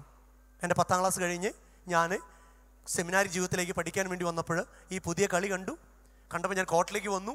അന്ന് എൻ്റെ ഉയരം 5.1. ഓക്കെ, കോർട്ടിലേക്ക് ഇത് ഇറങ്ങിയ വഴിക്ക് കോച്ച് പറഞ്ഞു, റോയ് ഗെറ്റ് ഔട്ട്. ഇത് ഉയരമില്ലാത്തവർക്ക് പറഞ്ഞിട്ടുള്ള കളിയല്ല, ഉയരമുള്ളവരുടെ കളിയാണ്. ഞാൻ ചോദിച്ചു സാറിനോട്, സർ വൈ കാൻറ്റ് ഐ, എന്തുകൊണ്ട് എനിക്ക് പറ്റില്ല? ഉടനെ അദ്ദേഹം പറഞ്ഞു, സോറി ഡേ ഇവിടെ എന്തോരം നല്ല മുഖരിപ്പുണ്ട്, ആ വൃത്തികെട്ട വായി നോക്കിയിരിക്കണം. ഓക്കെ, സോ ഞാൻ പറഞ്ഞു വന്നത് എന്തുകൊണ്ട് എനിക്ക് പറ്റില്ല. ഒരു സാറ് പറഞ്ഞു, ഉയരമുള്ളവർക്ക് മാത്രമാണ് ഈ കളി. അന്ന് മൊബൈലൊന്നും ഇല്ല, 1993. ഞാൻ നേരെ ലൈബ്രറിയിലേക്ക് പോയി. എൻ്റെ മനസ്സൊറ്റ ചോദ്യമുള്ളൂ, 7ാം ക്ലാസ്സിന് ശേഷം തോൽവി എന്തെന്ന് ഞാൻ എൻ്റെ ജീവിതത്തിൽ കണ്ടിട്ടില്ല. ഓക്കെ, ഇനി തോൽവി ഉണ്ടായാൽ പോലും ആ തോൽവിയെ ഞാൻ പോസിറ്റീവായിട്ട് കൺവേർട്ട് ചെയ്തെടുക്കും. കാരണം കൊക്കക്കോളയുടെ CEO പറഞ്ഞ ആപ്തവാക്യങ്ങൾ എൻ്റെ മനസ്സിലുണ്ട്. എനിക്കൊരു ശത്രുവുള്ളൂ, ഞാൻ മാത്രം. എന്ന് ഞാൻ എന്നെ ബ്രേക്ക് ചെയ്യുന്നുവോ അന്ന് ഞാൻ വളരും. ഞാൻ നേരെ ലൈബ്രറിയിൽ പോയിട്ട് മനോഹരമായ ബാസ്കറ്റ് ബോളിൻ്റെ പുസ്തകം എടുത്ത് പഠിച്ചു. എങ്ങനെയാണ് ഈ കളി കളിക്കുന്നത്, എന്താണ് ബോളിൻ്റെ വെയിറ്റ്, എത്ര സ്പീഡിൽ എറിഞ്ഞാലാണ് ഇത് വീഴുക, ഏതൊക്കെ ആംഗിളുകളിലാണ് ഇത് വീഴുക. അങ്ങനെ 3 മാസം ഒറ്റയ്ക്കിരുന്ന് ബാസ്കറ്റ് ബോളും പിടിച്ച് ഈ പുസ്തകം എടുത്ത് ഞാൻ പഠനം തുടങ്ങി. 3 മാസം കഴിഞ്ഞ് കോച്ച് ഒരു ദിവസം ലേറ്റായിട്ട് വരുമ്പോൾ ഞാൻ സെൻട്രൽ കോർട്ടിൽ നിന്ന് ഷോട്ട് ചെയ്യുന്നുണ്ട്. കോച്ച് എന്നെ കണ്ട വഴിക്ക് പറഞ്ഞു, father Roy you are get in, നീ ടീമിലേക്ക് സെലക്ട് ചെയ്യപ്പെട്ടിരിക്കുന്നു എന്ന്. അന്ന് തുടങ്ങിയ യാത്രയാണ്. ശരിയാ, മൈക്കിൾ ജോർഡനെ പോലെ എനിക്ക് ഡങ്ക് ചെയ്യാൻ പറ്റില്ല. നിങ്ങൾ ചിലപ്പോൾ കളി കണ്ടു കാണും, ബാസ്കറ്റ്ബോൾ കളിയൊക്കെ, അല്ലേ? വലിയ ഫേമസ് ആയിട്ടുള്ള കളിക്കാരെ പോലെ, ഉയരമുള്ള കളിക്കാരെ പോലെ ഡങ്ക് ചെയ്ത് ആ റിങ്ങുമ്മ പിടിച്ച് എനിക്ക് അടിക്കാനൊന്നും പറ്റില്ല. പക്ഷെ റോയെ പോലെ ഞാൻ കളിക്കും. ഹൈറ്റുള്ള പ്ലേയേഴ്സ് വരുമ്പോൾ കാലിൻ്റെ ഇടയ്ക്കോട്ട് ഡ്രിബിൾ ചെയ്ത് പോകും. ഇനി എങ്ങാനും അവരവിടെ നിന്ന് കഴിഞ്ഞാൽ ഇവിടെ നിറഞ്ഞു പോകും. അങ്ങനെ പ്ലേയേഴ്സിനെ പറ്റിച്ചുകൊണ്ട് എങ്ങനെ ഷൂട്ട് ചെയ്യാം എന്നെനിക്ക് നന്നായിട്ട് അറിയാം. കാരണം എന്തെന്നറിയോ, നമ്മളെ തോൽപ്പിക്കാത്തോളം കാലം നമുക്കെല്ലാം നേടാൻ പറ്റും. പിന്നെ അങ്ങോട്ട് വാശിയായിരുന്നു നാഷണൽ ലെവൽ വരെ എത്തണമെന്ന്. ഇന്ന് നാഷണൽ റഫറി കമ്മീഷനിൽ ഉണ്ട്. ഞാൻ ഇപ്പോഴും ഇവിടെയൊക്കെ വിളിക്കാൻ വരും. ക്രൈസ്റ്റിൽ മാച്ചൊക്കെ നടക്കുമ്പോൾ ഞാനിത് എന്നെക്കുറിച്ച് പറയാനല്ല, തോൽക്കാൻ മനസ്സുണ്ടാവരുത്. നമുക്ക് തോൽക്കാൻ മനസ്സുണ്ടാവരുത്. ആരും നമ്മെ തോൽപ്പിക്കാൻ പറ്റില്ല. നമ്മളെ തോൽപ്പിക്കാത്തടത്തോളം കാലം നമ്മളെ ആർക്കും തോൽപ്പിക്കാൻ പറ്റില്ല. അതാണ് നമ്മൾ പഠിക്കേണ്ട പാഠം. നമ്മുടെ ജീവിതത്തിൽ ഞാൻ പലപ്പോഴും കണ്ടിട്ടുണ്ട്, ചില പെൺപിള്ളേർ ഇങ്ങനെ ഇരുന്ന് കരഞ്ഞുകൊണ്ടിരിക്കുക, എന്നെ കാണാൻ ഭംഗിയില്ല, എന്നിട്ട് പുട്ടിയിട്ട് നടക്കുക. വല്ല കാര്യമുണ്ടോ? അല്ലെ, ചില ടാറിങ് നടത്തുന്ന പോലെയാ. രാവിലെ എഴുന്നിട്ട് മേക്കപ്പ് തുടങ്ങും, 1 പുട്ടി 2 പുട്ടി 3 പുട്ടി. വല്ല കാര്യമുണ്ടോ? കാക്ക കുളിച്ച കൊക്കാവോ? ഇല്ല. എന്നിട്ട് സങ്കടമാണ്, അപ്പുറത്തേക്ക് നോക്കിയിരിക്കും, കോഴിക്കൂട്ടിലേക്ക്, എന്ത് ഭംഗി അവളെ കാണാൻ, അല്ലേ? എന്നിട്ട് ഐശ്വര്യ പോലെ ആവാൻ വേണ്ടി കഷ്ടപ്പെടാണ്. ചില ആമ്പിള്ളേരുണ്ട്, ജോൺ അബ്രാഹത്തെ പോലെ ആവാൻ വേണ്ടി ഇഷ്ടിക എടുത്ത് പൊക്കലാണ്, അല്ലേ? വല്ല കാര്യമുണ്ടോ? വെറുതെ കൂമ്പ് പാടാന്നല്ലാതെ ഒരു ഉപകാരവും ഇല്ല. ചില ആമ്പിള്ളേരുണ്ട്, ഷൈൻ ചെയ്യാൻ വേണ്ടി തല മൊട്ടത്തല, എന്താണെന്ന് പറയുക, ഫുട്ബോൾ സ്റ്റേഡിയം. വല്ല കാര്യമുണ്ടോ? ഫാഷനുകളാണ്, ഇമിറ്റേഷനാണ്. കാരണം എന്താ, ഈ ഇമിറ്റേറ്റ് ചെയ്യുന്നവരെ സ്വന്തം പേഴ്സണാലിറ്റിയെ അംഗീകരിക്കുന്നില്ല. എന്നിട്ട് കേരളക്കാരായിട്ടുള്ള ഭൂരിഭാഗം പേരും ഇന്ന് ഇമിറ്റേഷനിലാണ്. ഈയിടെ ലോ വേസ്റ്റ് ഫാൻസ് എന്ന് പറയുന്ന ഒരു ഫാഷൻ വന്നു, അല്ലേ? ഞാൻ ചിലപ്പോൾ ചിന്തിച്ചിട്ടുണ്ട്, എൻ്റെ ക്യാമ്പസിൽ ഇത് കണ്ട വഴിക്ക് ലോകപരിചയമുള്ളതുകൊണ്ട് ഞാൻ അവനെ വിളിച്ചുടാ, പോരുണ്ടാ, എന്തിനച്ഛാ? അല്ലടാ ബാക്ക് കൊള്ളാൻ പോരുണ്ടാ. അയ്യേ, ഇതെന്തൊരച്ഛനാ? ഞാൻ പറഞ്ഞു എൻ്റെ കുഴപ്പമല്ല. കാരണം ലോ വേസ്റ്റ് ഫാൻസ് അത് ഉപയോഗിക്കുന്ന എന്തിനു വേണ്ടിയിട്ടാ? കൃത്യമായ മെസ്സേജ് ഉണ്ട്. എൻ്റെ ബാക്ക് സൈഡ് സെക്ഷൽ റിലേഷൻഷിപ്പിനെ ഞാൻ ഓപ്പൺ ആക്കി വെച്ചിരിക്കുന്നു. ഇത് കാണിക്കാനാണ് ലോ വേസ്റ്റ് ഫാൻസ് ഉപയോഗിക്കുന്നത്. മലയാളികളായ ബോധമുണ്ടെന്ന് പറയുന്ന നമുക്ക് ഇതിനെക്കുറിച്ച് ഒരു ബോധവും ഇല്ല. ആ ഫാഷനാണെന്നും പറഞ്ഞ് നടപ്പാണ്. പെൺപിള്ളേർ മുഴുവൻ ഇപ്പോൾ വീഴും ഇപ്പോൾ വീഴുന്നും പറഞ്ഞ് പിന്നാലെ, അല്ലേ? ഇവിടെ 3-4 കളറ് ഫാഷനാണ്, ഷോ. ഇനി വീണ്ടും നമ്മുടെ ചില ഫാഷനുകൾ, ഇമിറ്റേഷൻ, അന്ധമായ അനുകരണങ്ങൾ. ഇപ്പോൾ ഗേൾസ് ഉപയോഗിക്കുന്നതിനെ തല്ലിയേക്കരുത്, ലെഗിൻസ് എന്നെ തല്ലിയേക്കരുത് കേട്ടോ. അതൊരു ഇന്നർ വെയറാണ്, അതിന് ഔട്ടർ വെയർ ആക്കി. എന്നിട്ട് ആമ്പിള്ളേർ നോക്കുമ്പോൾ പൊത്തിപ്പിടിക്കും, ഒന്നും കാണാൻ പാടില്ല.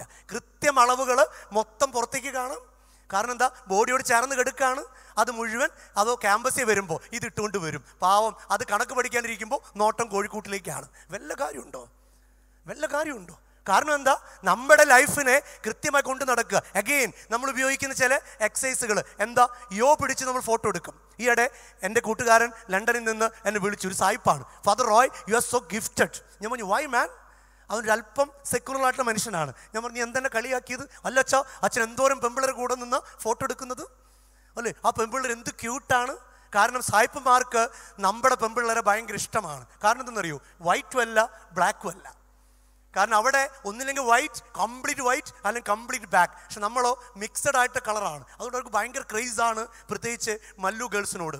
അവൻ പറഞ്ഞു, അച്ഛൻ യു ആർ സോ ഗിഫ്റ്റഡ്. കാരണം എന്തോരം പെമ്പിള്ളേരാ. ഞാൻ പറഞ്ഞു, വാട്ട് യു മീൻ? അല്ല, അവരൊക്കെ സെക്ഷലി ഓപ്പൺ ആണ്. വാട്ട്? അച്ഛൻ്റെ അടുത്തിരുന്ന പെമ്പിള്ളേരൊക്കെ പിടിച്ചിരിക്കുന്ന സിഗിലിൽ നോക്ക്, കണ്ടോ ഇങ്ങനെയാണ് പിടിച്ചിരിക്കുന്നത്. അപ്പോൾ ഞാൻ പറഞ്ഞു, യെസ്, ഞങ്ങളുടെ നാട്ടിൽ പെമ്പിള്ളേർ ഫോട്ടോ എടുക്കുമ്പോൾ യോ പിടിച്ച് നിൽക്കും അല്ലേ? അപ്പോൾ അവൻ ചിരിച്ചിട്ട്, ഈ യോ അല്ല, അതിൻ്റെ അർത്ഥം international ലാംഗ്വേജിലെ I am ready to open my sexual organ. ദൈവമേ, അല്ലേ? അന്ന് മലയാളികളായി നമുക്ക് വലിയ ഡിഗ്രി ഒക്കെ ഉണ്ട്. MBA, മന്ദബുദ്ധി അസോസിയേഷൻ അല്ലേ? അല്ലെങ്കിൽ ഡിഗ്രി, ഇങ്ങനെ ഓരോ ഡിഗ്രി എടുത്തിട്ട് യോ പിടിച്ച് ഫോട്ടോ എടുക്കും. ആ ഫോട്ടോ എടുത്താൽ വീട്ടിൽ വെക്കാനാണ് കുഴപ്പമില്ല. പക്ഷെ ഇതെന്ത് ചെയ്യും? നമ്മൾ ഇൻസ്റ്റാഗ്രാമിലും ഫേസ്ബുക്കിലും അപ്ലോഡ് ചെയ്യും. അപ്പോൾ അപ്പുറത്തെ ലോകത്തിരുന്ന് ഒരുത്തൻ വായി നോക്കും, അയ്യോ ഈ കൊച്ചു ഓപ്പണാക്കാൻ റെഡിയാണോ? അറിവില്ലായ്മ. വീണ്ടും നമ്മുടെ ഒരു ഫാഷൻ എന്താണ്? ഇപ്പോൾ പെമ്പിള്ളേരെ ഇനി തല്ലരുതിട്ടാ, ഒറ്റക്കാലിൽ കറുത്ത ചരട് കെട്ടി നടക്കും, എന്നെ തല്ലിയേക്കരുത് അല്ലേ? യൂറോപ്യൻ വേൾഡിലെ സെക്ഷൽ വർക്കേഴ്സ് ചെയ്തുകൊണ്ടിരിക്കുന്ന ഒരു എക്സസൈസ് ആണ് ഐ ആം റെഡി എന്ന് കാണിക്കാൻ നമ്മളോ ഫാഷനായി ഇങ്ങനെ കാലുമിട്ട് നടക്കും. അഗെയിൻ മിഞ്ചി. എന്തിനാണ് മിഞ്ചി ഉപയോഗിക്കുക? കല്യാണം കഴിഞ്ഞ സ്ത്രീകൾ ഉപയോഗിക്കുന്നതാണ് ഈ മിഞ്ചി. കല്യാണം കഴിക്കാത്ത ആ പെമ്പിള്ളേർ 4 വിരലുമിൽ മിഞ്ചിയിട്ട് വരും അല്ലേ? ഞാൻ പറഞ്ഞു വന്നത്, അറിയുക, മനസ്സിലാക്കി, സ്നേഹിച്ച് ജീവിതത്തെ മുന്നോട്ട് കൊണ്ടുപോവുക. ഇനി തല്ലരുതിട്ട് തന്നെ നിങ്ങളൊക്കെ പഠിക്കുക, ഓരോന്ന് അന്വേഷിച്ച് കണ്ടുപിടിക്കുക. ഞാൻ പറഞ്ഞു വന്നത്, അന്ധമായ അനുകരണങ്ങൾ ഉണ്ടാകരുത്. ഇന്ന് മലയാളികൾക്ക് പറ്റിയ അപകടം, ലോകത്തിലെ ഏറ്റവും ബുദ്ധി കൂടിയ ഒരു ജനതയായിരുന്നു മലയാളികൾ. ഓർത്തിരിക്കുക, ലോകത്തിലെ ഏറ്റവും ബുദ്ധി കൂടിയ ജനതയായിരുന്നു മലയാളികൾ. നമുക്ക് പറ്റിയ അപകടം, നമ്മുടെ ജീവിതത്തിൻ്റെ ചില ശൈലികൾ മാറിപ്പോയി. അന്ധമായ അനുകരണങ്ങൾ കൂടി. അപ്പോൾ എന്ത് സംഭവിക്കും? പലതും കൈവിട്ടു പോകുന്നു, പല ക്വാളിറ്റീസും കൈവിട്ടു പോകുന്നു. ഉദാഹരണത്തിന് ഹാർവാർഡ് യൂണിവേഴ്സിറ്റിയുടെ ഒരു റിസർച്ച് ഉണ്ട്. ആ റിസർച്ചിൽ പറയുന്നു, ലോകത്തിലെ ഏറ്റവും ബുദ്ധി കൂടിയ ജനത ജ്യൂസ് ആണ്, യഹൂദർ. 2ാം സ്ഥാനത്ത് നിന്നിരുന്നത് സൗത്ത് ഇന്ത്യയിലെ ആളുകളായിരുന്നു. ഞാനിത് വായിച്ചിട്ട് കൗതുകത്തോടെ വായിച്ച് ഞെട്ടി. ദൈവമേ, ലോകത്തിലെ ഏറ്റവും ബുദ്ധി കൂടിയ ജനിസിൽപ്പെട്ട ആളാണ് ഞാൻ, മലയാളിയായിട്ടുള്ള ആള്. ഞാൻ എന്നിട്ട് എൻ്റെ കൂട്ടുകാരും കൂടെ ചിന്തിച്ചു, ദൈവമേ ഞങ്ങളാണ് ലോകത്തിലെ ഏറ്റവും ബുദ്ധി കൂടിയത്. അപ്പോഴെനിക്ക് മനസ്സിലായത്, ശരിയാണ്, ലോകത്തിലെ പലയിടത്തും മന്ദബുദ്ധികളാണ്. കാരണം നമുക്ക് മൾട്ടി ഡിസിപ്ലിനറി തിങ്കിങ് പാറ്റേൺ ഉണ്ട്, മൾട്ടി ഇൻ്റലിജൻസ് ഉണ്ട്. ഒരേ സമയം ഒരു ഡോർ അറിഞ്ഞാൽ 10 ഡോർ നമ്മൾ തുറക്കും. ശരിയല്ലേ? അതിൻ്റെ അർത്ഥം എന്താണ്? ഓപ്ഷൻസ് കണ്ടുപിടിക്കാനുള്ള കഴിവ് മലയാളികൾക്കുണ്ട്. നിങ്ങൾ നോക്കുക, വീട്ടിലെ അപ്പൻ ഒരു കാര്യം ബ്ലോക്ക് ചെയ്താൽ 10 കാര്യം നമ്മൾ തുറക്കും. ശരിയല്ലേ? ഇനി ഉദാഹരണത്തിന് നമ്മുടെ റോട്ടിലെ ട്രാഫിക് ജാം ഉണ്ടായാൽ നമ്മുടെ കുട്ടികൾ, നിങ്ങളൊക്കെ എങ്ങനെ ചെയ്യുക അല്ലേ? Traffic jam എപ്പോഴുണ്ടാവുക? ഒന്നില്ലെങ്കിൽ പോലീസുകാർ നിൽക്കുമ്പോൾ, അല്ലെങ്കിൽ ഒരു ലൈറ്റ് ഉള്ളപ്പോൾ, അല്ലെങ്കിൽ ഇന്ത്യൻ റോഡുകളിലെ ഒരു ജാമും ഇല്ല. നിങ്ങൾ നോക്കുക, ഒരു ജാമും ഉണ്ടാവില്ല. എങ്ങനെയെങ്കിലുമൊക്കെ ഓടിച്ചു പോവും. ഇനി സ്ഥലമില്ലേ, ഫുട്പാത്തിൽ കൂടെ ഓടിക്കും. ശരിയല്ലേ? നമുക്ക് സ്ഥലമില്ലെങ്കിൽ ഫുട്പാത്തിൽ കൂടെ ഓടിച്ചു പോകും നമ്മൾ. അത്രയും നമ്മുടെ ബുദ്ധി വർക്ക് ചെയ്യുന്നു പോസിറ്റീവായിട്ടാണ്. നാളെ മുതൽ ഫുട്പാത്തിൽ ഓടിക്കാൻ വേണ്ടിയിട്ടല്ല ഞാൻ പറയുന്നത്. ഓപ്ഷൻസ് കണ്ടുപിടിക്കാൻ മലയാളി ബ്രെയിൻ എക്സ്പെർട്ടാണ്. ഓപ്ഷൻസ് കണ്ടുപിടിക്കാൻ അതിനെയാണ് മൾട്ടിപ്പിൾ ഇൻ്റലിജൻസ് എന്ന് പറയുക. എൻ്റെ കൂടെ ഒരിക്കൽ ഒരു സായിപ്പ് വന്നിട്ട് അവനോട് ഞാൻ ചോദിച്ചു, വെറി വോണ്ട് ടു ഗോ, നിനക്ക് എവിടേക്ക് പോകണം? അവൻ പറഞ്ഞു കൊച്ചി. അല്ല, എല്ലാ സായിപ്പുമാർക്കും കൊച്ചിയിൽ എന്തോ വിഷം കൊടുത്തിട്ടുണ്ടെന്ന് തോന്നുന്നുണ്ട്. ഞാൻ പറഞ്ഞു അതിനേക്കാൾ നല്ല സ്ഥലം ഇവിടെയുണ്ട്. No no no, Kochi Kochi. അങ്ങനെ ഞാൻ എൻ്റെ പോളോ കാറിൽ ഇവൻ ഇരുത്തി, ഫ്രണ്ടിൽ ഇരുത്തിയിട്ട് ഞാൻ ഡ്രൈവിംഗ് ആരംഭിച്ചു കൊച്ചിയിലേക്ക്. ആദ്യത്തെ 5 മിനിറ്റിനുള്ളിൽ ഇവൻ ഓടിടാൻ തുടങ്ങി. Father Roy, stop the vehicle, stop the vehicle. ഞാൻ ചോദിച്ചു, what happen? No, many vehicles are coming from opposite side. What? Many vehicles are coming from opposite side. എനിക്കാണ് ദേഷ്യം വന്നു. എപ്പോഴും എൻ്റെ കൈ പിടിച്ച് കുലുക്കാണ്, stop the vehicle, stop the vehicle എന്ന്. ഞാൻ കുറച്ച് വണ്ടി നിർത്തി. അവൻ്റെ കുഴപ്പമല്ല, എൻ്റെ കുഴപ്പമാണ്. ഞാൻ പറഞ്ഞു, go and sit the back side. അവന് ബാക്കിലിരുത്തി. എന്നിട്ട് രാത്രി ഉറക്കം കിട്ടാൻ വേണ്ടി, പകൽ ഉറക്കം കിട്ടാൻ വേണ്ടി കണ്ണിൽ വെക്കുന്നൊരു സാധനമുണ്ട്, അത് ഞാൻ വെച്ചു കൊടുത്തു. ഞാൻ പറഞ്ഞു, ഞാൻ പറയാണ്ട് തുറക്കരുത്, ഞാൻ പറയാണ്ട് ഈ സാധനം തുറക്കരുത്. കാരണം എന്താ? അവന് ടെൻഷനാണ്. മുന്നിൽ കൂടെ വണ്ടി കാണാൻ വരുമ്പോൾ ടെൻഷനാണ്. കാരണം അവൻ ഇൻ്റലിജൻസ് ആണ്, സിംഗിൾ ഇൻ്റലിജൻസ് ആണ്. അവൻ്റെ നാട്ടിൽ ഒരിക്കലും ഓപ്പോസിറ്റ് വണ്ടി വരില്ല, സിംഗിൾ ഡോറാണ്. ഓക്കെ, അതിലൂടെയാണ് പോവുള്ളൂ. ഓപ്പോസിറ്റ് വണ്ടി ഒന്നും അവൻ പായിക്കും, അവൻ ഇറങ്ങി നിൽക്കും, ദേ വണ്ടി വരുന്നു, ഇറങ്ങി നിൽക്കും, പൊക്കോട്ടെ. അങ്ങനെ ഞാൻ കൊച്ചിയിലേക്ക് പോയി. കൊച്ചി കഴിഞ്ഞ് നേരെ വൈപ്പിൻ കൂടെ കടന്ന് നേരെ മുനമ്പം കടന്ന് തൃശ്ശൂർ എത്തിക്കഴിഞ്ഞപ്പോൾ അവൻ 50 യൂറോ എടുത്ത് തന്നു. Father Roy, you are A gifted driver. ഞാൻ ചിരിച്ചു, എന്താ പൊട്ടൻ സായിപ്പേ. ഓക്കെ, എന്നേക്കാൾ ഗിഫ്റ്റഡ് ആണ് എൻ്റെ കോളേജിലെ പിള്ളേർ. എവിടെയെങ്കിലും ഒരു ഗ്യാപ്പ് കിട്ടിയാൽ അതിൽ കൂടെ വണ്ടി ഓടിക്കവരെ. അത്രയും സ്മാർട്ടാണ്. Y? Because we R multiple intelligence. പലതും ചിന്തിക്കാനുള്ള കഴിവ് നമുക്കുണ്ട്. എങ്ങനെ അത് കിട്ടി? നമ്മുടെ ജനുസാണ്, നമ്മൾ അറിയണം. ഞാൻ പറഞ്ഞു വന്നത്, അറിവാണ് സമ്പത്ത്. ഹാർവാർഡിൻ്റെ റിസർച്ച് ഞാൻ വായിച്ചപ്പോൾ എനിക്ക് ഒത്തിരി കൗതുകം തോന്നി. അവർ പറയുന്നു, ജ്യൂസിലും സൗത്ത് ഇന്ത്യക്കാർക്കും എന്തുകൊണ്ട് ബ്രെയിൻ കൂടി? അതിന് കാരണങ്ങൾ അവർ പറയുന്നത് ലൈഫ് സ്റ്റൈലാണ്. എന്താണ് ലൈഫ് സ്റ്റൈൽ? ഇവർ ബ്രഹ്മമുഹൂർത്തത്തിൽ എഴുന്നേൽക്കും. ദൈവമേ, ഇവർ ബ്രഹ്മമുഹൂർത്തം. അത് എപ്പോഴാണ്? ബിഫോർ 5 o'clock നമ്മൾ എഴുന്നേൽക്കില്ലേ? നമ്മൾ എഴുന്നേൽക്കും, എന്നിട്ട് മുള്ളിയിട്ട് കിടന്ന് ഉറങ്ങും. നല്ല സുഖമാണ് അച്ഛാ. പിന്നെ 8 മണി വരെ ഉറങ്ങാം അല്ലേ? അത് കഴിഞ്ഞ് നേരെ ക്യാമ്പസിലേക്ക് ഓടി വരും. എന്താണ്? 2 പെർഫ്യൂം അവിടെ ഇവിടെ അടിച്ചു, തലേമ 4 ജെല്ലും തെറ്റി, ഒരു നിപ്പലാണ്. നേരെ വന്നിരിക്കും. തിങ്കളാഴ്ച ഒരു പെർഫ്യൂം, ചൊവ്വാഴ്ച വേറെ പെർഫ്യൂം, ബുധനാഴ്ച വേറെ പെർഫ്യൂം. അത് കഴിഞ്ഞ് വെള്ളിയാഴ്ച ആകുമ്പോൾ അവിയിൽ പരുവായിട്ടുണ്ടാവും അല്ലേ? ഇവർ ബ്രഹ്മമുഹൂർത്തത്തിൽ എഴുന്നേൽക്കും. എന്താണ് ബ്രഹ്മമുഹൂർത്തം? 5 മണിക്ക് മുമ്പ്. അതുകൊണ്ടാണ് ലോകം കണ്ടിട്ടുള്ള എല്ലാ എൻ്റർപ്രണേഴ്സും, എല്ലാ ഇന്നോവേറ്റേഴ്സും, എല്ലാ സയൻറ്റിസ്റ്റുകളും എഴുന്നേൽക്കുന്നത് 5 AM ക്ലബ്ബാണ്, 5 മണിക്ക് മുമ്പാണ്. ഇന്ന് മലയാളികളുടെ ലൈഫ് സ്റ്റൈലിൽ അത് നഷ്ടപ്പെട്ടു പോയി. ഇനി ഇവർ എഴുന്നേറ്റ് കഴിഞ്ഞാൽ സെക്കൻഡ് എക്സസൈസ്, തല കഴുകി കുളിക്കും. ദൈവമേ, പറ്റാത്ത കാര്യങ്ങൾ പറയണം അച്ഛൻ. നേരെ എഴുന്നേറ്റ് കഴിഞ്ഞാൽ തലയിൽ വെള്ളം ഒഴിച്ച് കുളിക്കും. What you mean by that? നമുക്കറിയാം, നമ്മുടെ ശരീരത്തിൽ ഒരുപാട് മാഗ്നറ്റിക് സെൻറ്ററുകളുണ്ട്. അതിൽ ഏറ്റവും പവർഫുൾ സെൻറ്റർ 1 തലയുടെ നെറുകലാണ്, 2 പുരികത്തിൻ്റെ സെൻറ്ററിലാണ്. നിങ്ങൾ വെറുതെ ഈ കൈയെടുത്തിട്ട് ഈ പുരികത്തിൻ്റെ സെൻറ്ററിലേക്ക് ഒന്ന് പിടിച്ച് വെറുതെ തൊടരുത്. എന്നിട്ട് ആ വിരലുമേലേക്ക് ഒന്ന് നോക്കി, വിരലുമേലേക്ക് ഒന്ന് നോക്കി. What you feel? എടുത്തോ, മതി. What you feel? നിങ്ങളുടെ തലച്ചോറ് അല്പമെങ്കിലും രാവിലെ തൊട്ട് ഇതുവരെ ഇളകിയിട്ടുണ്ടെങ്കിൽ അല്പം തലവേദന എടുക്കും. ഒരു ഇളക്കമില്ലാത്തവർക്ക് ഒരു കുഴപ്പമില്ല. അതിൻ്റെ അർത്ഥം ബുദ്ധിക്ക് ഒരു കോട്ടം സംഭവിച്ചിട്ടില്ല അല്ലേ? എഴുന്നേറ്റ പോലെ തന്നെ ബുദ്ധി ഇരിപ്പുണ്ട്. അതുകൊണ്ടാണ് ഇങ്ങനെ പിടിക്കുമ്പോൾ, സാധാരണ ഇങ്ങനെ പിടിച്ചാൽ പെട്ടെന്ന് ഇറിറ്റേഷൻ വരും. 3 തരം നോട്ടങ്ങളുണ്ട് ഒരു മനുഷ്യൻ്റെ വ്യക്തി ജീവിതത്തിലെ. 3 തരം നോട്ടങ്ങൾ. 1, വായയിലേക്ക്. സംസാരിക്കുമ്പോൾ വായയിൽ നോക്കിയാൽ ഒരു കൈയകലം പിടിക്കണം. അവൻ ഇമോഷണൽ ബീയിങ് ആണ്. മനുഷ്യബന്ധങ്ങളിൽ നിങ്ങൾ ക്യാമ്പസിലേക്ക് വരിക, പല ടൈപ്പ് ആളുകളെ കാണും. അവൻ നമ്മുടെ ചുണ്ടി നോക്കി സംസാരിക്കുന്നെങ്കിൽ ഒരു കൈയകലം പിടിച്ചേക്കണം. കാരണം ആ എസ്തെറ്റിക് ഡിസ്റ്റൻസ് ആണ് നിങ്ങളുടെ ആരോഗ്യത്തിന് നല്ലത്. കാരണം അവൻ ഇമോഷണൽ ബീയിങ് ആണ്. 2ാമത്തെ നോട്ടം പുരികത്തിൻ്റെ സെൻറ്ററിലേക്കാണ്. പുരികത്തിൻ്റെ സെൻറ്ററിലേക്ക് നോക്കിയാൽ അത് ദേഷ്യം വരും. ഒരിക്കലും ഫ്രണ്ട്സുകൾ തമ്മിൽ, ലവേഴ്സ് തമ്മിൽ പുരികത്തിൻ്റെ സെൻറ്ററിൽ നോക്കി സംസാരിക്കരുത്. ഒടക്കിപ്പിരിയും. സംശയം നോക്കിക്കൂ, ഒടക്കിപ്പിരിയും. 3ാമത്തെ നോട്ടം കണ്ണുകളിലേക്കാണ്. നിങ്ങൾ അടുത്തിരിക്കുന്ന ആളുടെ കണ്ണിൻ്റെ ഉള്ളിലേക്ക് നോക്കി, അടുത്തിരിക്കുന്ന ആളുടെ കണ്ണിൻ്റെ ഉള്ളിലേക്ക് നോക്കി. What you see? നിങ്ങൾ എന്താ കാണുക?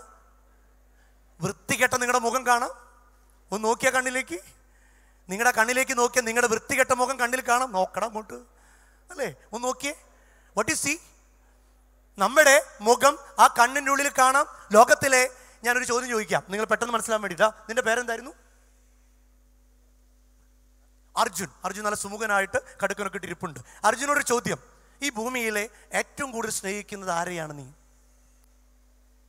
പറയാൻ കൊള്ളാമെന്ന് പറഞ്ഞോളട്ടാ, നീ വേറെ പെമ്പിളരെ പേരൊക്കെ പറഞ്ഞൊരു കഷ്ടപ്പെടും. ആരെയാണ്? അച്ഛൻ അമ്മയാണ്. ദൈവമേ, രൂപക്കൂടിലിട്ട് വെക്കണം. ഇവരോട് ചോദിക്കാം, നീ ആരാണ് ഏറ്റവും കൂടുതൽ സ്നേഹിക്കുന്നത് ഈ ഭൂമിയിൽ? അച്ഛൻ അമ്മയാണ്. ഈ രണ്ടുപേരും ശുദ്ധ നുണയന്മാരാണ്. കാരണം എന്താണെന്നറിയോ? ഇവരുടെ വീട്ടിലേക്കും ചെല്ലുന്നു, അർജുൻ്റെ വീട്ടിലേക്കും. നിന്റെ വീട് പേരെന്തായിരുന്നു? ഒന്ന് ഉറക്കെ പറ. ബാലാമണി. ദൈവമേ, ബാലാമണി നമ്മൾ നന്ദനത്തിലെ ബാലാമണിയാണോ? അല്ല. ഓക്കെ, ബാലാമണി എന്നൊക്കെ പറയുന്നുണ്ട്. ഓക്കെ, ഞാൻ പറഞ്ഞത് രണ്ടുപേരുടെ വീട്ടിലേക്കും ചെല്ലുന്നു. അർജുനൻ്റെ അടുത്ത് അപ്പനമ്മയെ നിർത്തുന്നു, ബാലാമണിയുടെ അടുത്ത് അച്ഛനമ്മയെ നിർത്തുന്നു. എന്നിട്ട് നിങ്ങളുടെ ഒരു ഗ്രൂപ്പ് ഫോട്ടോ എടുക്കുന്നു. ഫോട്ടോയുടെ പ്രിന്റ് നിങ്ങൾക്ക് തരുന്നു. ആരെ നിങ്ങൾ ആദ്യം നോക്കും? കേക്കട്ടെ. ബാലാമണി നമ്മളെ തന്നെ നോക്കും. അർജുൻ ആരെ നോക്കൂടാ? നിന്റെ വൃത്തികെട്ട മുഖം നീ തന്നെ നോക്കും. ചുമ്മാ പറഞ്ഞാൽ കേട്ടോ. ഓക്കെ, അതിൻ്റെ അർത്ഥം എന്താണെന്നറിയോ? All human beings R selfish. എല്ലാവർക്കും അവൻ്റെ മുഖമാണ് ഇഷ്ടം. വർഷങ്ങൾക്ക് മുമ്പ് ഈ ഒരു ഫണ്ട് കണ്ടുപിടിച്ചിട്ടാണ് ഫേസ്ബുക്ക് ആരംഭിച്ചത്. ഫേസ്ബുക്കിൻ്റെ ബിസിനസ് തന്ത്രമാണ്. കൊച്ചു കൊച്ചു കാര്യങ്ങളിൽ നിന്നാണ് വലിയ വലിയ കോടീശ്വരന്മാരുണ്ടാകുന്നത്. Opportunity window. അവസരങ്ങൾ ആർക്കും വേണ്ടി കാത്തിരിക്കില്ല. ഈ ഒറ്റ ചിന്തയിൽ നിന്നാണ് ഫേസ്ബുക്ക് ഉണ്ടാക്കിയത്. കാരണം എന്താ? മുഖപുസ്തകം. എനിക്ക് ഏറ്റവും കൂടുതൽ ഇഷ്ടം എൻ്റെ മുഖമാണ്. ഈ മുഖം പ്രദർശിപ്പിക്കാൻ ഒരു വാള് വേണം. അങ്ങനെ 10 പേര് ലൈക്ക് ചെയ്താൽ പെരുന്നാളായി അല്ലേ? അങ്ങനെ റീൽസ് ഇട്ട് അങ്ങ് പെരുന്നാളായി. ഉണ്ടോ? എനിക്ക് 500K കിട്ടി. എന്താണ് ഈ കെ തന്നെ അല്ലേ? 500K കിട്ടി. പിന്നെ ഇരിക്കപ്പുറതിയില്ല, രാത്രി ഉറക്കമില്ല. രാത്രി ഉറക്കമില്ല. കാരണം എന്താ? 500K കിട്ടി. പിന്നെ തുള്ളലാണ് പണി. ഞാൻ പറഞ്ഞു വന്നത്, നമ്മൾ ഏറ്റവും കൂടുതൽ സ്നേഹിക്കുന്നത് നമ്മളെ തന്നെയാണ്. എൻ്റെ മുഖം എൻ്റെ കൂട്ടുകാരൻ്റെ, എൻ്റെ ലവ്വറുടെ, എൻ്റെ കൂടെ പഠിക്കുന്നവൻ്റെ കണ്ണിൽ കാണുമ്പോൾ എനിക്ക് സ്നേഹമുണ്ടാവും. അതുകൊണ്ട് പറയുക, സംസാരിക്കുമ്പോൾ കണ്ണിൽ നോക്കി സംസാരിച്ചാൽ നല്ല ബന്ധങ്ങളുണ്ടാകും. ക്യാമ്പസ് ലൈഫിൽ പഠിക്കേണ്ട ചില പാഠങ്ങളാണ്. കണ്ണിൽ നോക്കി സംസാരിച്ചാൽ നല്ല ബന്ധങ്ങളുണ്ടാകും. ഞാൻ പതുക്കെ തിരിച്ചു വരിക. അറിയണം നമ്മൾ, ഞാൻ ആരാണ്, എൻ്റെ പ്രത്യേകത എന്താണ്, ഞാൻ എങ്ങനെ ഇങ്ങനെയായി. കാരണം അറിവാണ് ആരംഭം. എല്ലാറ്റിനെയും ആരംഭം അറിവാണ്. മനുഷ്യൻ എന്ന വാക്കിൻ്റെ അർത്ഥം മനനം ചെയ്യുക, ചിന്തിക്കുക എന്നൊക്കെ അർത്ഥമുള്ള മനു എന്ന് പറയുന്ന ഒരു സംസ്കൃത പദത്തിൽ നിന്നാണ് വരുന്നത്. മക്കൾ ഓർത്തിരിക്കുക, മനുഷ്യൻ എന്ന വാക്കിൻ്റെ അർത്ഥം മനനം ചെയ്യുക, ചിന്തിക്കുക, അറിവുണ്ടാവുക എന്നൊക്കെ അർത്ഥമുള്ള മനു എന്ന് പറയുന്ന ഒരു സാൻസ്ക്രിറ്റ് റൂട്ടിൽ നിന്നാണ് ഉണ്ടാകുന്നത്. നമ്മളൊക്കെ മനുഷ്യന്മാരാണോ? ചിന്തിക്കുന്നുണ്ടോ? അറിവുണ്ടോ?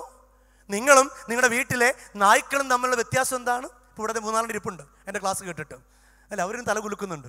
ഈ നായ്ക്കളും നമ്മളും തമ്മിലുള്ള വ്യത്യാസം എന്താ? എനിക്ക് വളരെ ഇഷ്ടമാണ് നായ്ക്കളെ.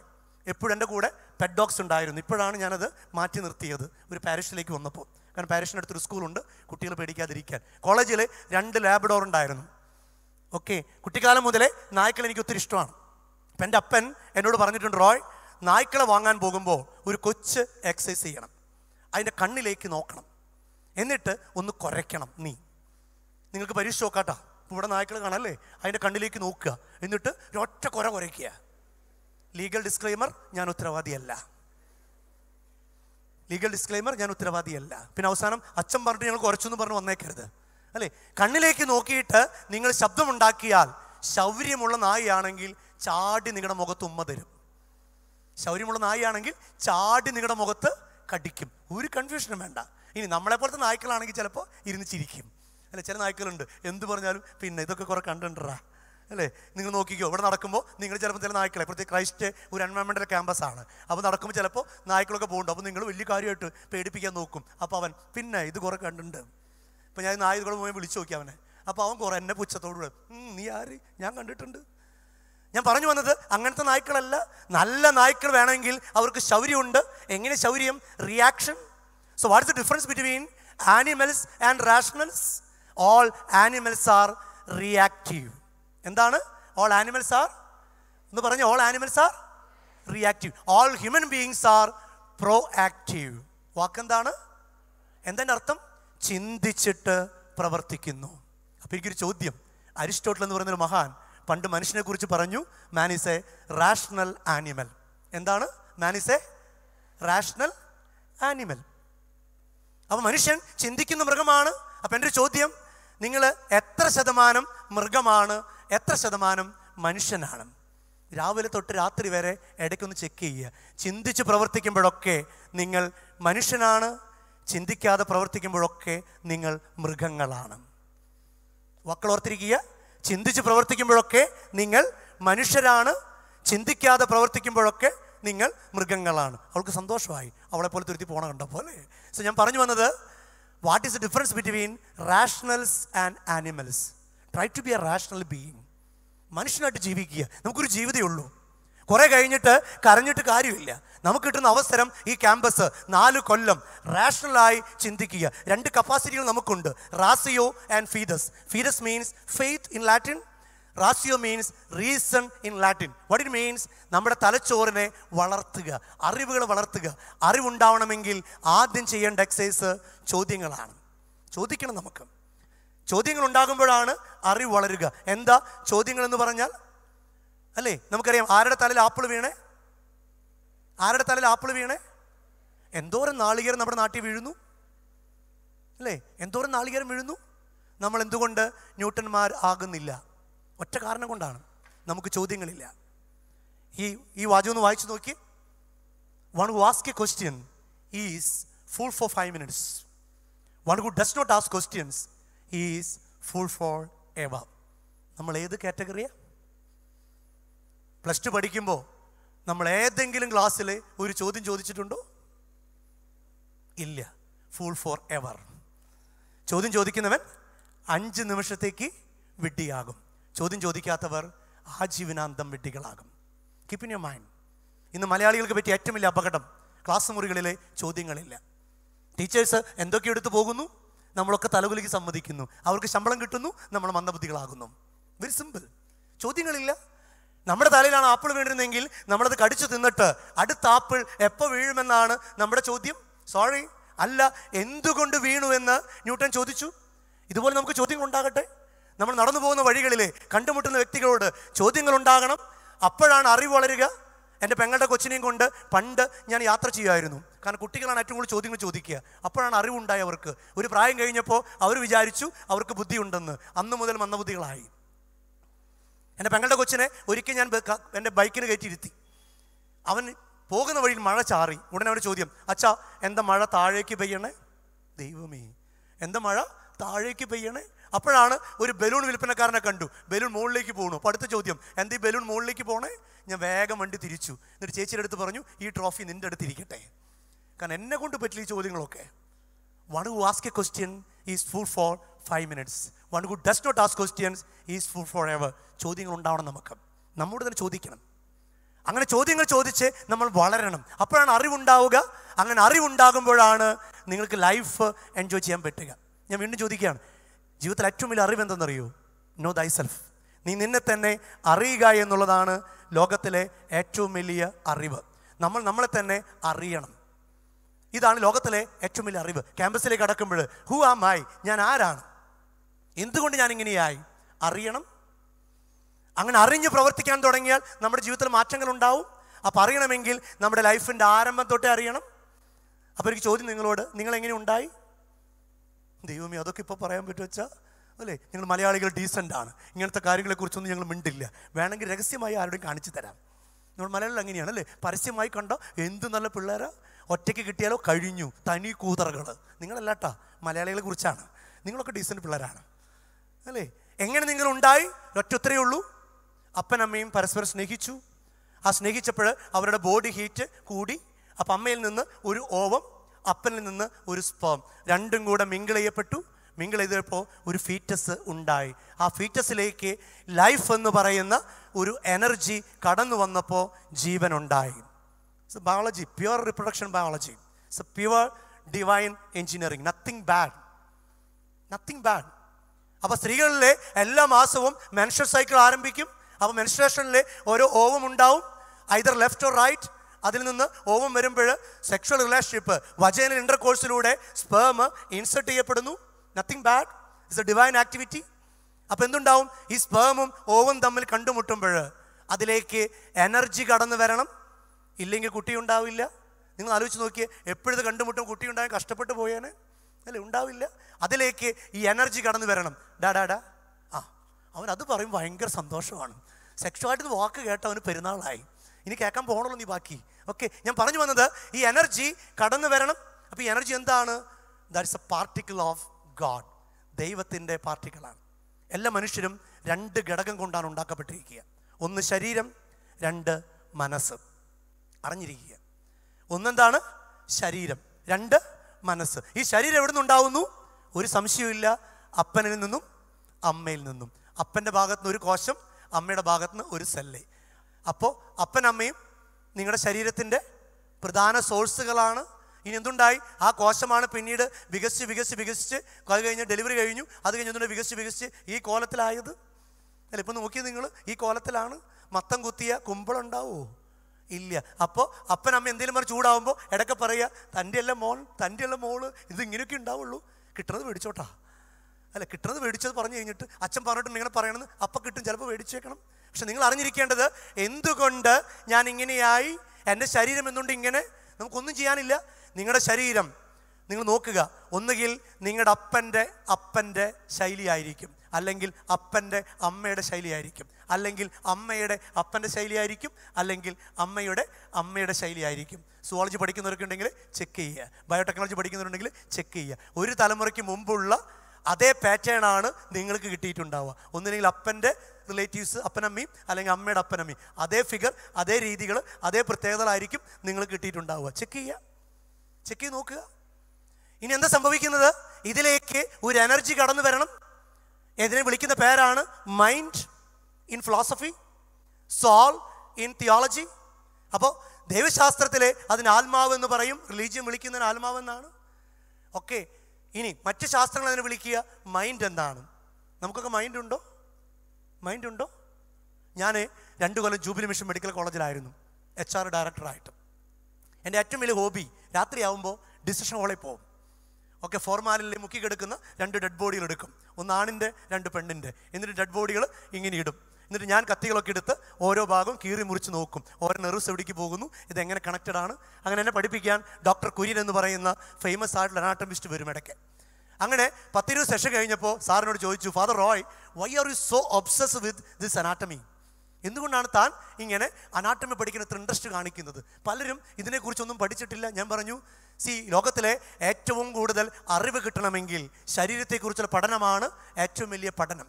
ഞാൻ എന്തുകൊണ്ട് ഇങ്ങനെയായി, അതിൽ നിന്ന് എല്ലാ ഇന്നൊവേഷനും എല്ലാ എൻ്റർപ്രണർഷിപ്പുകളും ആരംഭിക്കുന്നു. ശരീരത്തെക്കുറിച്ച് പഠിച്ചാൽ, ജീവനെക്കുറിച്ച് പഠിച്ചാൽ നമ്മൾ നല്ല വ്യക്തികളായിട്ട് മാറും. അങ്ങനെ സാറിനോട് ചോദിച്ചു, sir, I want to know where the mind is all about. എവിടെയാണ് എൻ്റെ മനസ്സ്? ഈ ശരീരത്തിലെ മനസ്സ് എവിടെയാണ്? ആത്മാവ് എവിടെയാണ്? ഉടനെ സാറ് ചിരിച്ചിട്ട് പറഞ്ഞു, എൻ്റെ ഫാദറെ, 22-23 കൊല്ലമായി ഞാൻ ഈ ക്ലാസ്സിൽ എടുത്തുകൊണ്ടിരിക്കുന്നു, ഇതുവരെ ഈ മൈൻഡ് എവിടെയാണെന്ന് ഞാൻ കണ്ടിട്ടില്ല. Anatomically, empirically I cannot prove where the mind is. എനിക്ക് തൊട്ട് കാണിക്കാൻ എവിടെയാണെന്ന് പറ്റില്ല. പക്ഷെ മൈൻഡ് ഉണ്ടോ? ഉണ്ട്. നിങ്ങളൊന്ന് ആലോചിച്ച് നോക്കിയേ, മൈൻഡ് ഉണ്ടോ? പലപ്പോഴും ക്ലാസ്സിലിരിക്കുമ്പോൾ ബോഡി ഇരുന്ന് കൊടുക്കും, മൈൻഡ് എവിടെയാണ്? ഇന്നലെ ലവറുടെ കൂടെ പോയതായിരിക്കും, അല്ലെങ്കിൽ വേറെ സ്ഥലത്ത് കക്കാൻ പോയതായിരിക്കും. പ്രത്യേകിച്ച് നിങ്ങൾ പ്രാർത്ഥിക്കാനിരിക്കുമ്പോൾ ആലോചിച്ചാൽ മതി, അപ്പോഴാണ് കൂടുതൽ മനസ്സിലാവുക. നമ്മൾ പ്രാർത്ഥിക്കാനിരിക്കുമ്പോൾ എവിടെയാണ്? പ്രത്യേകിച്ച് ക്രിസ്ത്യൻ പിള്ളേരുണ്ടെങ്കിൽ മനസ്സിലാവും അല്ലേ? കുടുംബ പ്രാർത്ഥന ചൊല്ലുന്ന നേരത്ത് മൈൻഡ് ഇങ്ങനെ ഓട്ടത്തിലായിരിക്കും. അശ്വറായുടെ കൂടെ പോയിട്ടുണ്ടാവും, ചിലപ്പോൾ ജോൺ അബ്രാഹത്തിൻ്റെ കൂടെ, അല്ലെങ്കിൽ നമ്മുടെ മെസ്സിയുടെ കൂടെ ഇങ്ങനെ യാത്ര ചെയ്യും. ബോഡി ഇവിടെ ഇരിപ്പുണ്ട്, ബോഡി ഇങ്ങനെ പറഞ്ഞുകൊണ്ടിരിക്കുന്നുണ്ടാവും, നമുക്ക് വേണ്ടി പ്രാർത്ഥിക്കണമേ, നമുക്ക് വേണ്ടി പ്രാർത്ഥിക്കണം പറഞ്ഞ് ഇങ്ങനെ. So what it means? No time, no velocity. സമയമില്ലാത്ത, കാലവും സമയമില്ലാത്ത ഏതോ ഒരു പവറാണ് മൈൻഡ്. അത് നമുക്കൊക്കെ ഉണ്ട്. ഇതിനെ മെറ്റാഫിസിക്സ് ലോകം വിളിക്കുന്നത്, അതേന്ദ്രിയ ലോകം വിളിക്കുന്നത് ദൈവത്തിൻ്റെ ക്വാളിറ്റി എന്നാണ്. അതായത് എല്ലാ മനുഷ്യരിലും ദൈവത്തിൻ്റെ കയ്യൊപ്പുണ്ട്. അതുകൊണ്ടാണ് വേദങ്ങൾ പറയുക, അഹം ബ്രഹ്മാസ്മി തത്വമസി അയം ആത്മബ്രഹ്മൻ. തെറിയൊന്നല്ലാട്ടാ, നല്ല സംസ്കൃതമാണ് അല്ലേ? 18 പടി കയറി ശബരിമല ചെല്ലുമ്പോൾ അവിടെ കൃത്യമായിട്ട് എഴുതി വെച്ചിരിക്കുന്നു തത്വമസി. അതിൻ്റെ അർത്ഥം എന്താണ്? അത് നീ തന്നെയാണ്. അഹം ബ്രഹ്മാസ്മി, ഞാൻ തന്നെയാണ് ദൈവം അല്ലേ? ഇത് തന്നെയാണ് ബൈബിളിൽ എഴുതി വെച്ചിരിക്കുന്നത്. നിങ്ങളുടെ ശരീരം പരിശുദ്ധാത്മാവിൻ്റെ ആലയമാണ്. വീണ്ടും ഒരു പടി കൂടെ കടന്നാൽ ഖുർആൻ എഴുതി വെക്കുന്നു, നിങ്ങളുടെ ശരീരം എന്ന് പറയുന്നത് അള്ളാഹുവിൻ്റെ ചാരിയറ്റാണ്, ഒരു രഥമാണ്. വീണ്ടും നമ്മൾ പഠിക്കുക. അബ്ദുൽ കലാം പറയുന്നു നിങ്ങളിൽ അഗ്നിയുണ്ട്. അങ്ങനെ പലരും പല രീതിയിലുള്ള വെർഷൻസ് കൊടുക്കുന്നു അല്ലേ. ശ്രീരാമകൃഷ്ണൻ പറയുന്നു എന്താണ്, നിങ്ങൾ അവതാരങ്ങളാണ്.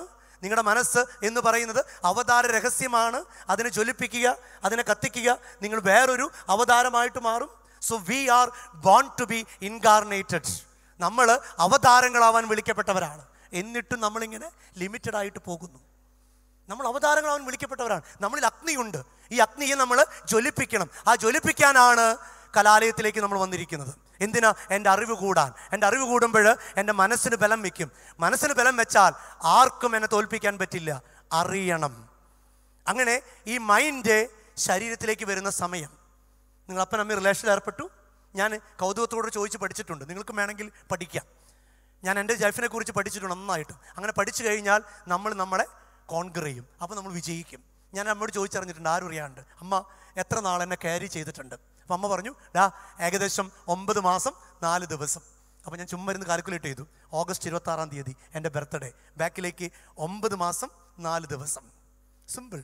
അല്ലാതെ പോയിട്ട് അമ്മയുടെ അടുത്ത് അമ്മ എന്നെ ഉണ്ടാക്കിയത് എന്ന് ചോദിച്ചേക്കരുതിട്ടാ. അല്ലെങ്കിൽ അപ്പനോട് ചോദിച്ചോ, പെട്ടെന്ന് ഉത്തരം കിട്ടും അല്ലേ. അപ്പനോട് ചോദിച്ച ഉത്തരം കിട്ടും. നിങ്ങൾ ബുദ്ധിപൂർവ്വം ചോദിച്ചറിയുക. അപ്പോൾ ഞാൻ കാൽക്കുലേറ്റ് ചെയ്തു, അന്ന് എൻ്റെ കുടുംബത്തിലുണ്ടായ അവസ്ഥകൾ എന്താണ്, എൻ്റെ ഫാമിലിയിലെ ഫിനാൻഷ്യൽ സിറ്റുവേഷൻ എന്താണ്, സോഷ്യൽ സിറ്റുവേഷൻ എന്താണ്. കാരണം ഇതൊക്കെ എൻ്റെ ശരീരത്തെ ബാധിക്കും. കാരണം എന്താ, അപ്പനമ്മയും ബാധിച്ചിട്ടുണ്ട്. അപ്പനമ്മയും ബാധിച്ചുകൊണ്ട് അവരുടെ കോശങ്ങളെ ബാധിച്ചിട്ടുണ്ട്. ആ കോശങ്ങളിൽ നിന്ന് ഞാൻ ഉണ്ടായപ്പോൾ എന്നെ ബാധിച്ചിട്ടുണ്ട്. പഠിക്കണം, നമ്മൾ അക്കാഡമിക്കായിട്ട് പഠിക്കണം. അപ്പോഴാണ് നമുക്ക് നമ്മളെ കോൺകർ ചെയ്യാൻ പറ്റുള്ളൂ. ഇനി അതിലേക്കാണ് ഈ മൈൻഡ് കടന്നു വരുന്നത്. ഈ മൈൻഡിനെ ശാസ്ത്രം വിളിക്കുന്ന പേര് താബുള റാസ എന്നാണ്. Clean black board. ഒന്നും എഴുതാത്ത ഒരു ബ്ലാക്ക് ബോർഡ്. ഈ ബ്ലാക്ക് ബോർഡ് അമ്മയുടെ യൂട്രസിൽ ഇൻസെർട്ട് ചെയ്യപ്പെട്ട് കെട്ടിരിക്കുന്നു, ഫീറ്റസോട് കൂടെ, ഭ്രൂണത്തോടു കൂടെ. ഇനിയാണ് രസം. അവിടെ നിന്നാണ് നമ്മൾ അറിവ് ആരംഭിക്കുന്നത്. അപ്പോൾ ഈ ചെറിയ സിസ്റ്റം, കുട്ടി സിസ്റ്റം അമ്മയുടെ സിസ്റ്റത്തോട് ചേർത്ത് വെച്ചിരിക്കുന്നു ഒരു കേബിൾ വഴി. ആ കേബിളിൻ്റെ പേരാണ് അംബിളിക്കൽ കോഡ്. അതിൻ്റെ പേരാണ് പൊക്കിൾ കൊടി. നിങ്ങൾ കണ്ടു കാണും. ഈ പൊക്കിൾ കൊടി കുത്തിയ സ്ഥലമാണ് പൊക്കിൾ. ഇവിടെ സാധനം നേവൽ അല്ലേ. ചില ആമ്പിള്ളേർ നോക്കിക്കൊണ്ടിരിക്കും, ഇത് എപ്പോഴാണ് കാണും, ഇതെപ്പോൾ കാണും. ചില പെമ്പിള്ളേർക്ക് ഇതെന്താണ്, ഒരു അടയാളമാണ്. ഇതിൻ്റെ മുകളിൽ കെട്ടണോ താഴെ കെട്ടണോ, സാരി ഉടുക്കുമ്പോൾ ഇതിൻ്റെ മുകളിൽ സാരി ഉടുക്കണോ, ഇതിൻ്റെ താഴെ സാരി ഉടുക്കണോ. ഇത് അടയാളമൊന്നുമല്ല, ഇതൊരു ഓർമ്മക്കുറിപ്പാണ്. എനിക്ക് ഒരമ്മയുണ്ടായിരുന്നു. ഈ പൊക്കിൾ കൊടി എന്ന് പറയുന്നത് കാണുമ്പോൾ എന്നെ ഓർമ്മപ്പെടുത്തേണ്ടത് എൻ്റെ പുറകിൽ ഒരു സ്ത്രീ ഉണ്ടായിരുന്നു. ഒരു സ്ത്രീ ഇല്ലാതെ, ഒരു അമ്മയില്ലാതെ ഈ ഭൂമിയിൽ ആരും തന്നെ ഇല്ല എന്ന ഓർമ്മപ്പെടുത്തലാണ് ഈ പൊക്കിൾ കൊടി എന്ന് പറയുന്നത്. അല്ലാതെ കാണുമ്പോൾ ഓ നല്ല കൊള്ളാട്ടോ, നല്ല സാധനം, പിന്നെ കുറേ ഡാഷ് ഡാഷ് ഡാഷ്. സോറി, ഇതൊരു സെക്ഷൽ ഇൻസ്റ്റിമേഷൻ അല്ല. അത് സെക്ഷൽ ആയിട്ടുള്ള ഒരു സ്റ്റിമുലേഷൻ അല്ല, മറിച്ച് ഒരു ഡിവൈൻ ആയിട്ടുള്ള ഓർമ്മപ്പെടുത്തലാണ്. ഒരു സ്ത്രീ ഇല്ലാതെ, ഒരു അമ്മയില്ലാതെ ഞാൻ ഈ ഭൂമിയിൽ ഉണ്ടാകുന്നില്ല. ആദ്യത്തെ കേബിൾ കുത്തിവെച്ച USB പോയിന്റിൻ്റെ സ്ഥലമാണ് ഈ പൊക്കിൾ കൊടി. ഇനി എന്തുണ്ടാവണമെന്നറിയോ? അമ്മയ്ക്ക് ഉണ്ടാവുന്ന എല്ലാ വിചാരവികാരങ്ങളും ഈ കേബിൾ വഴി നിങ്ങളിലേക്ക് എത്തി. അമ്മ നിങ്ങൾ പ്രഗ്നൻ്റ് ആയിരിക്കുമ്പോൾ കാല് കയറ്റി വെച്ച് സീരിയൽ കാണുന്നു, ചന്ദനമഴ. ഇപ്പം ഏത് സീരിയൽ എന്ന് എനിക്ക് അറിയില്ല കേട്ടോ, പണ്ടത്തെ സീരിയലാണ് അല്ലേ. അപ്പോൾ സീരിയലിലെ നായിക ഇരുന്ന് കരയുന്നു, അപ്പം അമ്മ ഇരുന്ന് കരയുന്നു. അപ്പോൾ കുട്ടി സിസ്റ്റത്തിലേക്ക് ഇൻഫർമേഷൻ വരുന്നു, കുട്ടി ഇരുന്ന് കരയുന്നു. അപ്പോൾ കുട്ടി എഴുതിയെടുത്തു കരച്ചിൽ എന്താണ്. ഇത് കണ്ടുകൊണ്ട് അപ്പം വരുന്നു, ഡാഷ് ഡാഷ് ഡാഷ് ഡാഷ് അല്ലേ. അപ്പം അമ്മ കാതോർത്തു, കൊള്ളാലോ പുതിയ സരസ്വതി കടാശം. അപ്പോൾ കുട്ടി ഒന്നുകൂടെ കാതോർക്കും, കൊള്ളാലോ നല്ല വാക്കുകൾ അല്ലേ. സരസ്വതി മുഴുവൻ കടാശിച്ചിരിക്കുകയാണ്. അതുകൊണ്ടാണ് ചില പിള്ളേർ വായ തുറന്ന ഡാഷ്. അവൻ്റെ കുഴപ്പമല്ല, അവൻ്റെ കോഡിങ്ങിൻ്റെ കുഴപ്പമാണ്. കുട്ടിക്കാലം മുതലേ അവൻ എന്ത് കോഡ് ചെയ്തു, ഇറ്റ് മാറ്റേഴ്സ്. അങ്ങനെ 9 മാസം അമ്മയ്ക്കുണ്ടായ എല്ലാ വിചാരങ്ങളും നിങ്ങളിലേക്ക് എത്തിയിട്ടുണ്ട്. ഇനി ഒന്നും ചെയ്യാനില്ല കേട്ടോ. അമ്മയെ പോയി തല്ലിയേക്കരുത്, അമ്മയെ പോയി തല്ലിയേക്കരുത്. 9 മാസം ഉണ്ടായ ഫീലിങ്ങൾ നിങ്ങൾക്ക് എത്തിയിട്ടുണ്ട്. അണ്ടർസ്റ്റാൻഡ്, നിങ്ങളുടെ മൈൻഡ് ഒരു വലിയ ത്രികോണമാണ്. 3 അറകൾ അതിനുണ്ട്. Unconscious mind, sub conscious mind, conscious mind. 3 അറകളിലും data സൂക്ഷിക്കപ്പെടുകയാണ്. അത് ഏറ്റവും കൂടുതൽ വലുപ്പമുള്ളത് അൺകോൺഷ്യസ് മൈൻഡാണ്. ഈ മൈൻഡിൽ നിങ്ങൾക്ക് ഇഷ്ടമില്ലാത്ത എല്ലാ ഡാറ്റയും നിങ്ങൾ ഡംപ് ചെയ്യും. അതിനെയാണ് സൂക്ഷിക്കേണ്ടത്. കാരണം ഡംപ് ചെയ്ത ഡാറ്റ നിങ്ങളുടെ ലൈഫിനെ സ്വാധീനിക്കും. കാരണം ത്രികോണത്തിൻ്റെ അടിത്തട്ടാണ് നിലവുമായി ബന്ധപ്പെട്ട് കിടക്കുന്നത്. അതുകൊണ്ട് അടിത്തട്ടിൽ കിടക്കുന്ന, അൺകോൺഷ്യസ് മൈൻഡിൽ കിടക്കുന്ന ഡാറ്റ നിങ്ങളുടെ പേഴ്സണാലിറ്റിയെ ബാധിക്കും. അവിടെ ഒന്നും കൊണ്ട് നടക്കരുത്. അതാണ് നിങ്ങൾ പലപ്പോഴും നിങ്ങളെ ലിമിറ്റ് ചെയ്യുന്നത്. നിങ്ങൾക്ക് പല പേടികളും വരാൻ കാരണം ആ ഡാറ്റകളാണ്. ആ ഡാറ്റ നിങ്ങളെ ബാക്കിലേക്ക് വലിക്കും. നിങ്ങൾ തന്നെ അതിനെ കണ്ടുപിടിക്കുക. Make A retrospection. ഇനി എന്തുണ്ടാവുക? 9 മാസം കഴിഞ്ഞു ഡെലിവറി പ്രോസസ്സ് ഇല്ല. ഞാൻ ജൂബിലി മിഷൻ ഉണ്ടായിരുന്നപ്പോൾ എൻ്റെ പല ഫ്രണ്ട്സും എൻ്റെ ക്ലാസ്മേറ്റ്സും ഡെലിവറി സമയത്ത് അവരെ കൂടെ നിൽക്കാൻ വിളിച്ചിട്ടുണ്ട്. ഞാൻ ചെന്നിട്ടുണ്ട്. ചില ഡെലിവറികൾ ഞാൻ തന്നെയാണ് ആദ്യത്തെ കുട്ടിയെ തൊട്ടിട്ടുള്ളത്, അവരെ നിർബന്ധം കൊണ്ട്. അപ്പോൾ കുട്ടിയെ എടുത്തു കഴിഞ്ഞാൽ എന്തുണ്ടാവും?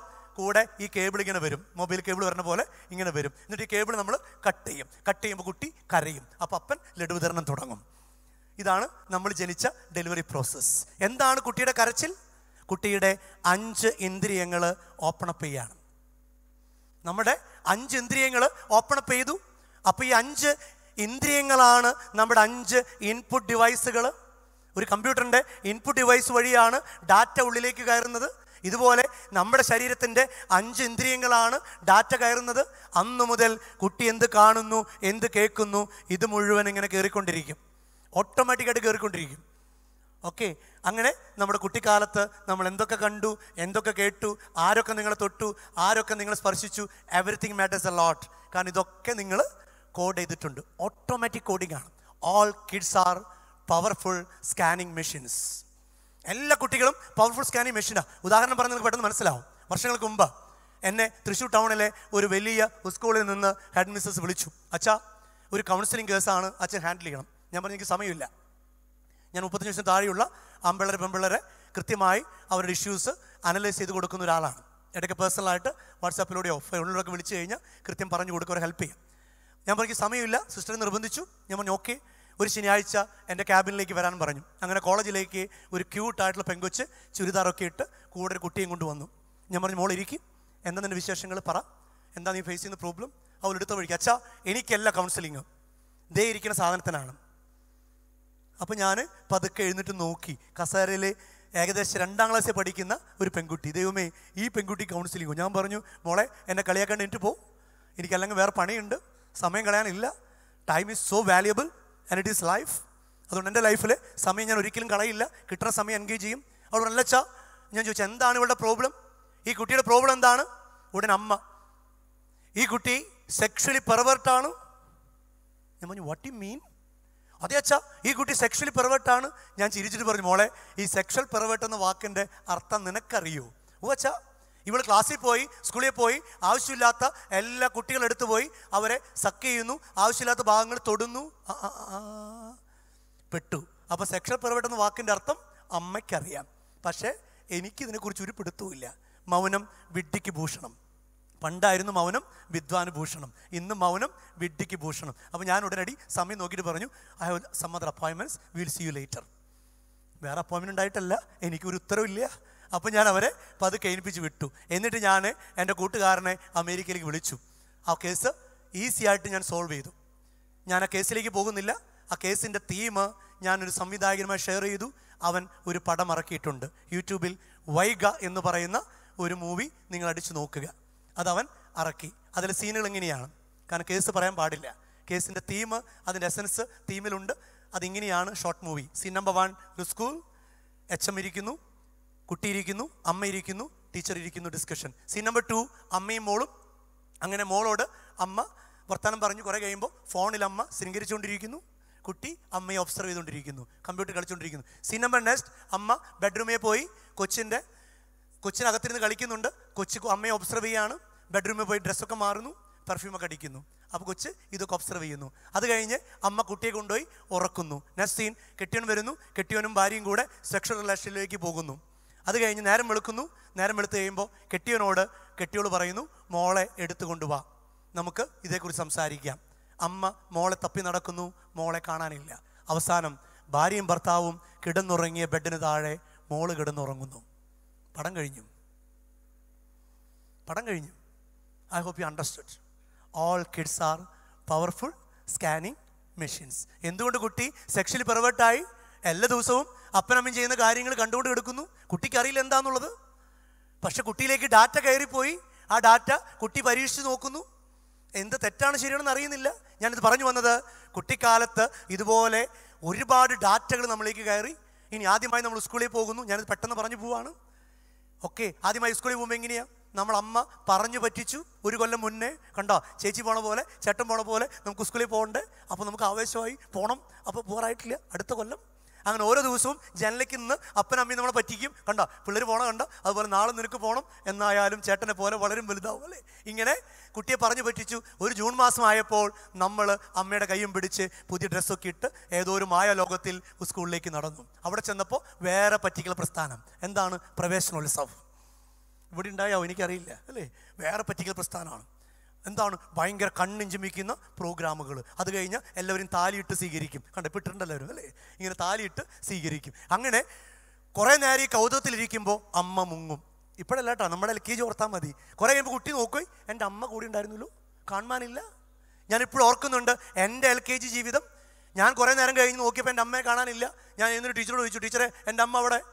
ഉടനെ ടീച്ചർ പറഞ്ഞു, അവിടെ ഇരിക്കടാ, ഒരു സിസ്റ്ററാണ്. ഇത് പറഞ്ഞതേ സിസ്റ്റർക്ക് ഓർമ്മയുള്ളൂ. കസേര എടുത്ത് ഒറ്റ തല്ലാണ് സിസ്റ്ററെ. ഇപ്പോഴും ആ സിസ്റ്റർ മരിച്ചിട്ടില്ല. എന്നെ കാണുമ്പോൾ പറയും, അച്ഛൻ്റെ തല്ല് കിട്ടിയത് ഇപ്പോഴും ഞാൻ ഓർക്കുന്നുണ്ട്. ഓക്കെ, ഞാൻ പറഞ്ഞു വന്നത്, അത് കഴിഞ്ഞ് കരച്ചിലൊക്കെ കഴിഞ്ഞ് ഈ കുട്ടി എന്ത് ചെയ്യും? പതുക്കെ നോക്കും, ദേ എന്നെ പോലൊരു ജീവി ഇരിക്കുന്നു. അത് കഴിഞ്ഞ് ഇപ്പുറത്തേക്ക് നോക്കുമ്പോൾ വേറെ ജീവി, വേറെ കോലത്തിൽ. അങ്ങനെ കുട്ടി അങ്ങോട്ടും ഇങ്ങോട്ടും ഒബ്സർവ് ചെയ്യാൻ തുടങ്ങുന്നു, അറിവ് നേടാൻ തുടങ്ങുന്നു. ഇനി എന്താ സംഭവിക്കുക? കുറേ നേരം അടുത്തിരിക്കുമ്പോൾ അവർ തമ്മിൽ കമ്പനിയാവാൻ തുടങ്ങും. കാരണം രണ്ട് ബോഡി ഒരുമിച്ചിരുന്നാൽ പെട്ടെന്ന് ഫ്രണ്ട്ഷിപ്പ് ക്രിയേറ്റ് ചെയ്യും. പ്രത്യേകിച്ച് ക്ലാസ് മുറിയിൽ ശ്രദ്ധിക്കുക. എന്നും ഒരുത്തിൻ്റെ കൂടെ ഒരുത്തിയുടെ കൂടെ ഇരുന്നാൽ അറിയാതെ അങ്ങോട്ട് പോവും. സൂക്ഷിച്ചോളൂ. അതുകൊണ്ട് മാറി മാറി ഇരുന്ന് പഠിച്ചോളൂ ക്ലാസ്സിൽ. ഇല്ലെങ്കിൽ ആ ആളുടെ അടുത്ത് അഫിനിറ്റി കൂടും. അഫിനിറ്റി കൂടി കൂടി കൂടി വേവ് ലെങ്ത് കൊടുന്ന് 2G 3G 5G ഒക്കെ കിടക്കും. പിന്നെ ഡാറ്റ ട്രാൻസ്ഫർ കംപ്ലീറ്റ് ആവും അല്ലേ. പിന്നെ നോക്കണ്ട, വയർലെസ് ട്രാൻസ്മിഷൻ ആവും. ഞാൻ അതിലേക്ക് കടക്കണില്ല. ഓക്കെ, ഞാൻ പറഞ്ഞു വന്നത്, അടുത്തിരിക്കുമെന്നുണ്ടാവും, പതുക്കെ പതുക്കെ കമ്പനിയാവും. അങ്ങനെ ഞാൻ ഇവനോട് ചോദ്യം ചോദിക്കുന്നു. അമ്മ പറഞ്ഞെന്നറിവ് ഞാൻ ആമ്പിളരുടെ ഉദാഹരണം എടുക്കുകയാണ്. പെൺപിള്ളേർ നിങ്ങൾക്ക് ഇഷ്ടമുള്ള ഉദാഹരണം എടുത്തോ. ആമ്പിളരുടെ ഉദാഹരണം, ഷർട്ട് എങ്ങനെയാണ് ഇടേണ്ടത്. അപ്പോൾ കുട്ടിയായി എനിക്ക് അമ്മ തന്നൊരു അറിവുണ്ട്. എന്താണ് അറിവ്? ഷർട്ട് ഇടേണ്ടത് മുകളിൽ നിന്ന് താഴേക്കാണ് അമ്മ എഴുതി വെച്ചിരിക്കുന്നു ബോർഡിൽ, എൻ്റെ ബോർഡിൽ. ഞാൻ അവനോട് ചോദിച്ചുടാ, നീ എങ്ങനെ ഷർട്ട് ഇട്ടേ? അപ്പം അവൻ പറഞ്ഞു, താഴെ നിന്ന് മുകളിലേക്ക് ഇടണം. കുട്ടി കൺഫ്യൂഷനായി. ഇനിയിപ്പോൾ ഇത് എന്ത് ചെയ്യും? അമ്മയേക്കാൾ സ്വാധീനമുള്ളവനായി കൂട്ടുകാരൻ മാറും. വൈ? അമ്മയെ കാണുന്നത് ബോധപൂർവം രാവിലെ 2 മണിക്കൂർ, ഉച്ചതിരിഞ്ഞ് 2 മണിക്കൂർ. കണ്ട ഭാഗ്യം അല്ലേ. കൂട്ടുകാരനെയോ 7 മണിക്കൂർ. ചന്ദനം ചാരിയ ചാണകം ചാരിയ ചാണകം മണക്കും, ചന്ദനം ചാരിയ ചന്ദനം മണക്കും. അപ്പോൾ അമ്മയേക്കാൾ സ്വാധീനമുള്ളവനായി കൂട്ടുകാരൻ മാറും. ഞാനിത് പറഞ്ഞത്, നിങ്ങൾ ആരെ കൂടുകൂട്ടുന്നു സൂക്ഷിക്കണം. 4 കൊല്ലം ആരുടെ കൂടെ നടക്കുന്നു, ഇറ്റ് മാറ്റേഴ്സ്. ആരുടെ കൂടെ പോകുന്നു, ഇറ്റ് മാറ്റേഴ്സ്. നിങ്ങൾ വിചാരിക്കും കുഴപ്പമില്ല, എനിക്ക് കൺട്രോൾ ചെയ്യാൻ കഴിവുണ്ട്, ഞാനൊരു വ്യക്തിയല്ലേ. സോറി, ആരെ കൂട്ടുകൂട്ടിയോ അവരുടെ സ്വഭാവം നിങ്ങൾക്ക് കിട്ടും. നിങ്ങൾ നോക്കിക്കോ, ഇനി കാണാം. ഹോസ്റ്റലിലൊക്കെ എന്ത് ഡീസൻ്റ് ആയിരുന്നു ആദ്യമൊക്കെ. എല്ലാ ദിവസവും കുളിച്ചിരുന്നു 2 നേരം. കൂട്ടുകാരി കുളിക്കുകയില്ല 2 നേരം. ചിലപ്പോൾ കുറച്ച് കഴിയുമ്പോൾ എന്തുണ്ടാവും, 2 പേരും കുളി ഉണ്ടാവില്ല അല്ലേ. അത് എൻ്റെ ഡ്രസ്സ്, അത് കഴിയുമ്പോൾ കുറച്ച് കഴിയുമ്പോൾ അവളുടെ ഡ്രസ്സ് എൻ്റെ മേത്ത്, എൻ്റെ ഡ്രസ്സ് അവളുടെ ഡ്രസ്സ്. ഭയങ്കര രസമായിരിക്കും. അത് കാണാം. 4 കൊല്ലത്തെ ലൈഫിലേക്കൊന്നും ഞാൻ കടക്കുന്നില്ല. ഞാൻ പറഞ്ഞു വന്നത്, പതുക്കെ പതുക്കെ ഞാൻ എന്ത് ചെയ്യും? ടെസ്റ്റർ എടുത്ത് അമ്മ പറഞ്ഞ അറിവ് മാച്ച് കളയും. എന്നിട്ട് പുതിയ അറിവ് എഴുതും. എന്താണ്? അമ്മ മണ്ടി, ഷർട്ട് ഇടേണ്ടത് താഴെ നിന്ന് മുകളിലേക്കാണ്. 2ാമത്തെ സ്ക്രിപ്റ്റിംഗ് ആയി. ആദ്യത്തെ സ്ക്രിപ്റ്റ് കഴിഞ്ഞു. അങ്ങനെ LP സ്കൂളിൽ വരും. LP സ്കൂളിൽ വന്നപ്പോൾ വേറൊരു മണ്ടൻ അവൻ കൂട്ടുകാരനായിട്ട് വരും. അവൻ പറയും, ഷർട്ട് ഇടേണ്ടത് ഇടതുനിന്ന് വലതോട്ടാണ്. അപ്പോൾ മുമ്പത്തെ കൂട്ടുകാരൻ പറഞ്ഞ് മണ്ടത്തരം. വീണ്ടും ടെസ്റ്റർ എടുത്ത് മായ്ക്കും. എന്നിട്ട് അവൻ പുതിയ സ്ക്രിപ്റ്റ് എഴുതും, ഇടതുനിന്ന് വലതോട്ടാണ് ഷർട്ട് ഇടേണ്ടത്. അപ്പോൾ ഹൈസ്കൂളിൽ വരുമ്പോൾ വേറൊരു മണ്ടൻ, ഇതിടേ വേണ്ട, പിന്നെ എന്തിന് ഇത്ര കൊല്ലം ഇട്ടു? അങ്ങനെ വീണ്ടും മാച്ച്, വീണ്ടും എഴുതുന്നു. ഇങ്ങനെ പലതവണ എഴുതി മാച്ച ബ്ലാക്ക് ബോർഡാണ് ഞാനും നിങ്ങളും. ആരെഴുതുന്നു, ആര് മായ്ക്കുന്നു? അവനവൻ തന്നെ. ഒരു പ്രായം കഴിഞ്ഞാൽ ആരാണ് എഴുതുന്നത്, ആരാണ് മായ്ക്കുന്നത്? നമ്മൾ തന്നെ. ഇപ്പം 2 മണിക്കൂർ ഞാൻ ഈ ക്ലാസ് എടുത്തിട്ട് നിങ്ങൾ ആരെങ്കിലും നന്നാവോ? ആരും നന്നാവില്ല. എനിക്ക് നല്ല ബോധമുണ്ട്. പിന്നെ എന്തിനാണ് ഞാനിവിടെ വന്നത്? എൻ്റെ തലച്ചോറ് പ്രവർത്തിക്കാൻ അല്ല. നിങ്ങൾ വിചാരിച്ചിട്ടുണ്ടാവും നിങ്ങളെ നന്നാക്കാൻ ഞാൻ വന്നുള്ളതാണെന്ന്. എനിക്കങ്ങനെ യാതൊരു ചിന്തയില്ല. കാരണം എന്താണെന്നറിയോ? നിങ്ങൾക്ക് ആവശ്യമുണ്ടെങ്കിൽ നിങ്ങൾ സ്വീകരിക്കും. നിങ്ങൾ സ്വീകരിച്ച ഡാറ്റ നിങ്ങൾ കോഡ് ചെയ്താൽ നിങ്ങൾ രക്ഷപ്പെടും. എനിക്കൊന്നും നഷ്ടപ്പെടാനില്ല. ഞാനിവിടെ വരുമ്പോഴോ എൻ്റെ തലച്ചോറ് പ്രവർത്തിക്കുന്നു. കുറേയും കൂടെ എനിക്ക് എൻ്റെ ഡാറ്റകളുടെ കോൺട്രിബ്യൂഷൻ കൂടുന്നു. അതിനപ്പുറത്തേക്ക് ഒന്നും സംഭവിക്കില്ല. പക്ഷേ നിങ്ങൾ ഇഷ്ടപ്പെട്ട് നിങ്ങൾ ഈ ഡാറ്റകൾ സ്വീകരിച്ചാൽ നിങ്ങളുടെ കോഡിങ് നിങ്ങൾക്ക് മാറ്റാൻ പറ്റും. ഈ പ്രായത്തിലെ ആർക്കും നിങ്ങളെ തിരുത്താൻ പറ്റില്ല. നിങ്ങൾക്ക് മാത്രമേ നിങ്ങളെ തിരുത്താൻ പറ്റുള്ളൂ. ഓർത്തിരിക്കുക, നിങ്ങൾക്ക് മാത്രമേ നിങ്ങളെ തിരുത്താൻ പറ്റുള്ളൂ. നിങ്ങൾ റീകോഡ് ചെയ്യണം. ഇതുവരെ എന്തൊക്കെ കോഡ് ചെയ്യപ്പെട്ടു നമ്മുടെ പ്രശ്നം കൊണ്ടാവില്ല. ചിലപ്പോൾ എൻ്റെ വീട്ടിലെ പ്രശ്നമാവാം, എൻ്റെ അപ്പനമ്മയുടെ പ്രശ്നമാവാം, എൻ്റെ സൊസൈറ്റിയുടെ പ്രശ്നമാവാം. പക്ഷേ ഇനി മുതൽ എന്ത് കോഡ് ചെയ്യണമെന്ന് തീരുമാനിക്കുന്നത് ഞാനാണ്. എൻ്റെ ലൈഫ് എങ്ങനെ കോഡ് ചെയ്യപ്പെടണം ഞാൻ തീരുമാനിക്കണം. കുട്ടി വളരെയാണ്, ആണായി പെണ്ണായി മാറുന്നു. എനിക്കൊരു ചോദ്യം നിങ്ങളോട്, എന്താണ് ആണും പെണ്ണും തമ്മിലുള്ള വ്യത്യാസം? ബയോളജിക്കൽ അല്ലാണ്ട് കേട്ടോ. What's the classical difference between male and female apart from biology? Anyone? ദൈവമേ, അങ്ങനത്തെ സ്ഥാനത്ത് കണ്ടിട്ടില്ലേ? ആണ് പെണ്ണെന്നത് കണ്ടിട്ടില്ലേ? അച്ഛാ, ഞങ്ങളിങ്ങനെ പരസ്യമായിട്ടൊന്നും പറയില്ല. ഞങ്ങളുടെ എല്ലാ ലാബും ടെസ്റ്റൊക്കെ കഴിഞ്ഞതാണ് അല്ലേ. തിയറി മാത്രം ഞങ്ങൾക്കറിയില്ല, പ്രാക്ടിക്കലി ഞങ്ങൾ എക്സ്പെർട്ടാണ്. എന്താണ് ആണും പെണ്ണും തമ്മിലുള്ള വ്യത്യാസം? ഒറ്റ വ്യത്യാസമുള്ളൂ. Men are more rational, woman are more emotional. എന്നെ തല്ലിയേക്കരുത്, വാക്കുകൾ ഓർക്കുക. Men are more rational. ആണുങ്ങൾ ഒരു പടി കൂടെ റാഷണലാണ്, പെണ്ണുങ്ങൾ ഒരു പടി കൂടെ ഇമോഷണലാണ്. അർത്ഥങ്ങൾ ഞാൻ പറഞ്ഞുതരാം. ആമ്പിള്ളേരെ സംബന്ധിച്ച് ഇമോഷൻ എന്ന് പറയുന്നത് ഷോർട്ട് ടൈം ആണ്. വളരെ കുറച്ചുള്ളൂ. ദേഷ്യം വരുന്നു, ഉടനെ അവൻ പ്രതികരിക്കും. സെക്ഷൽ ഇമോഷൻ കണ്ടു കഴിയുമ്പോൾ ഭയങ്കര ആവേശമാണ് അല്ലേ. 5 മിനിറ്റ് കഴിഞ്ഞാൽ ദഗ് എടുക്കണം, ഒരു ആവേശം ഉണ്ടാവില്ല അല്ലേ. സ്പേം എന്ന് പറയുന്ന സാധനം പുറത്തേക്ക് പോയാൽ പിന്നെ ഒരാണിനും ഒന്നിനും കൊള്ളില്ല. ഇങ്ങനെ ഇരിപ്പുണ്ടാവും. എനിക്ക് ഞാൻ ഇവിടെ എന്ത് ഒരു വികാരമില്ലാണ്ട് ഇരിപ്പുണ്ടാവും. ഞാൻ പച്ചയ്ക്ക് തന്നെ പറയാണ്. കാരണം നിങ്ങളൊക്കെ 18 വയസ്സാകാറായി, അറിഞ്ഞിരിക്കുക ക്യാമ്പസിലേക്ക് അടക്കുമ്പോൾ. പക്ഷെ പെണ്ണ് അങ്ങനെയല്ല, ഇമോഷണൽ ബീയിങ് ആണ്. അവർ പതുക്കെ ചൂട് പിടിക്കുള്ളൂ. ചൂട് പിടിച്ച് തുടങ്ങിയാലോ പിന്നെ പെട്ടെന്ന് താഴില്ല. അതുകൊണ്ട് സൂക്ഷിക്കുക പെൺമക്കൾ, ഒത്തിരി ചൂട് പിടിപ്പിച്ചേക്കരുത്. കാരണം ചൂട് പിടിച്ചാൽ പിന്നെ തിരിച്ചു പോരാൻ പറ്റില്ല.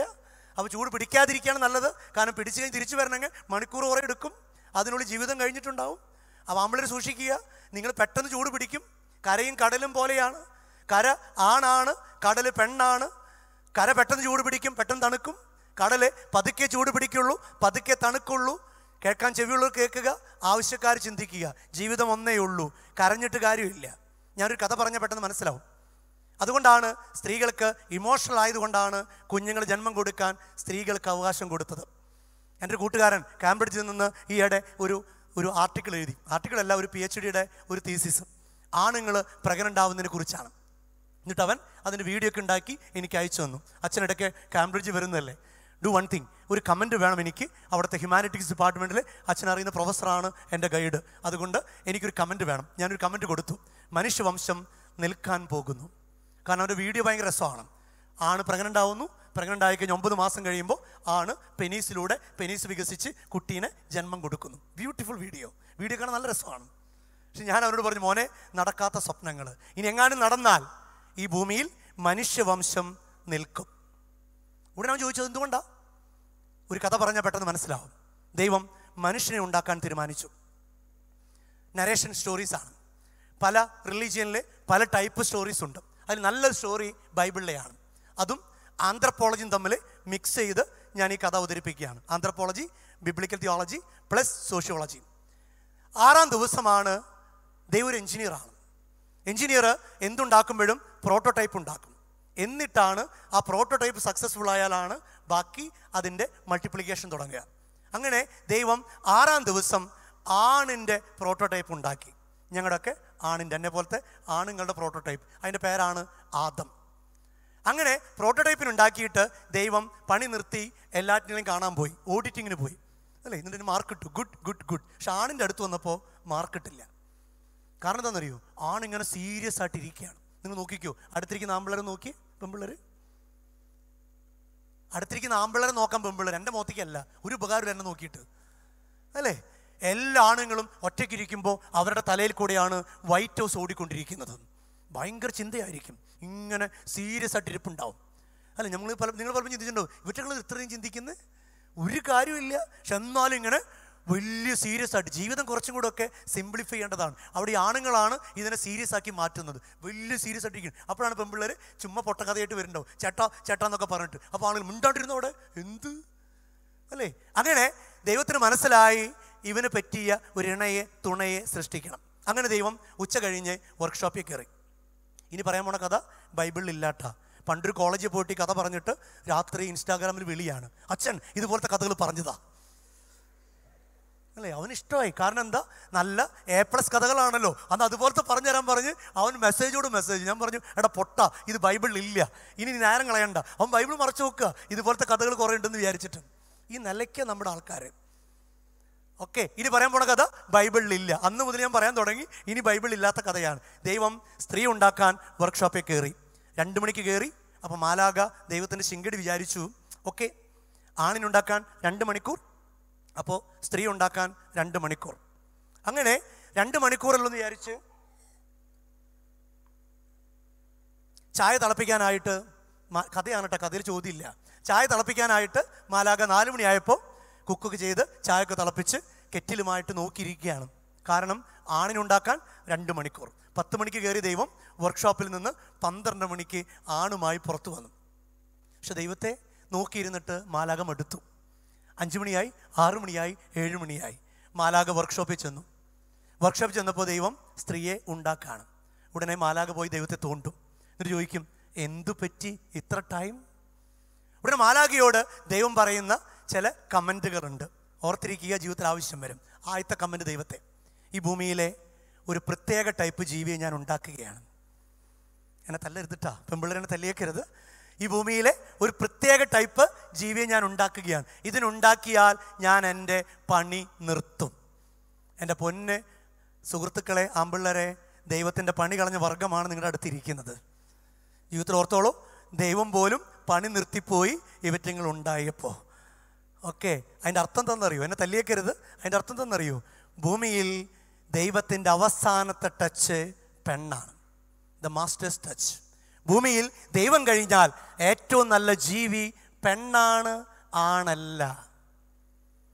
ഈ ഭൂമിയിൽ ഏറ്റവും നല്ല ജീവി പെണ്ണാണ്, ആണല്ല. പക്ഷെ ഒറ്റ പെണ്ണിന് ആ ബോധമില്ല, ഒറ്റ ആണുങ്ങളിട്ട് സമ്മതിക്കില്ല. ഇതാണ് ലോകമഹായുദ്ധങ്ങൾക്ക് കാരണം. മെൻസസായ അന്ന് മുതലേ പെൺപിള്ളേരെ എന്താ പറയുന്നത്? അയ്യോ, എന്നെ പെണ്ണാക്കിയേ, ഞാൻ ആണായിരുന്നെങ്കിൽ ഞാൻ ഹാർലി ഡേവിഡ്സൺ ഓടിച്ച് HD ഓടിച്ച് തൃശ്ശൂർ പൂരത്തിന് തുള്ളിയാണ് അല്ലേ? ഇതാണ് പല പെൺപിള്ളേരും കരഞ്ഞുകൊണ്ടിരിക്കുന്നത്. അടുത്തൊരു ജന്മമുണ്ടെങ്കിൽ പെണ്ണാവാൻ പ്രാർത്ഥിക്കുന്ന ഒരാണാണ് ഞാൻ. കാരണം എന്തെന്നറിയോ? പെണ്ണിന് 5 ലൈഫ് സൈക്കിളാണ്, ആണിന് 2. ദൈവത്തെ കാണട്ടെ, കുനിനിർത്തി തള്ളണം അല്ല. ഞങ്ങൾ ആണുങ്ങൾക്ക് 2 ലൈഫ് സൈക്കിൾ. എന്താണ്? പ്രായപൂർത്തിയാകുന്നവരെ, മരണം വരെ. പെണ്ണിന് 5 ലൈഫ് സൈക്കിളാണ്. പ്രായപൂർത്തിയാകുന്നവരെ ലൈഫ് നമ്പർ 1, പ്രായപൂർത്തിയായി ആദ്യത്തെ സെക്ഷൽ റിലേഷൻഷിപ്പ് വരെ നമ്പർ 2, നമ്പർ 3 ആദ്യത്തെ കുട്ടി ഉണ്ടാവുന്നവരെ, നമ്പർ 4 മെനോപോസ് വരെ, നമ്പർ 5 മരണം വരെ. 5 ബ്യൂട്ടിയാണ് പെണ്ണിന്. പാവം ഞങ്ങൾ ആണുങ്ങൾക്ക് 2 ബ്യൂട്ടി. അതുകൊണ്ടാണ് 90 വയസ്സായ അപ്പാപ്പൻ നിങ്ങളുടെ ബസ്സിൽ നിങ്ങളെ കാണുമ്പോൾ ബാക്കിൽ ഒന്ന് തോണ്ടും. അപ്പം നിങ്ങൾ, ഇയാൾക്ക് വയസ്സായില്ലേ അല്ലേ? ഇയാൾക്ക് വയസ്സാവില്ല. കാരണം എന്താ? ആൾ 2ാമത്തെ ലൈഫ് സൈക്കിളിലാണ്. ചിലപ്പോൾ 90 വയസ്സ് കഴിഞ്ഞാൽ മരിച്ചാലും സൂക്ഷിക്കണം. കാരണം എന്താ? അപ്പോഴും എഴുന്നേറ്റിക്കും അല്ലേ? ഞാൻ പറഞ്ഞു വന്നത്, ചിരിച്ചോ, നിങ്ങൾ കുഴപ്പമൊന്നുമില്ല, ഞാൻ പച്ചയ്ക്ക് തന്നെ പറയാണ്. കാരണം കാലം മാറി. ഞാനത് പറഞ്ഞു വന്ന് നിങ്ങൾ അറിയണം നിങ്ങളെക്കുറിച്ച്.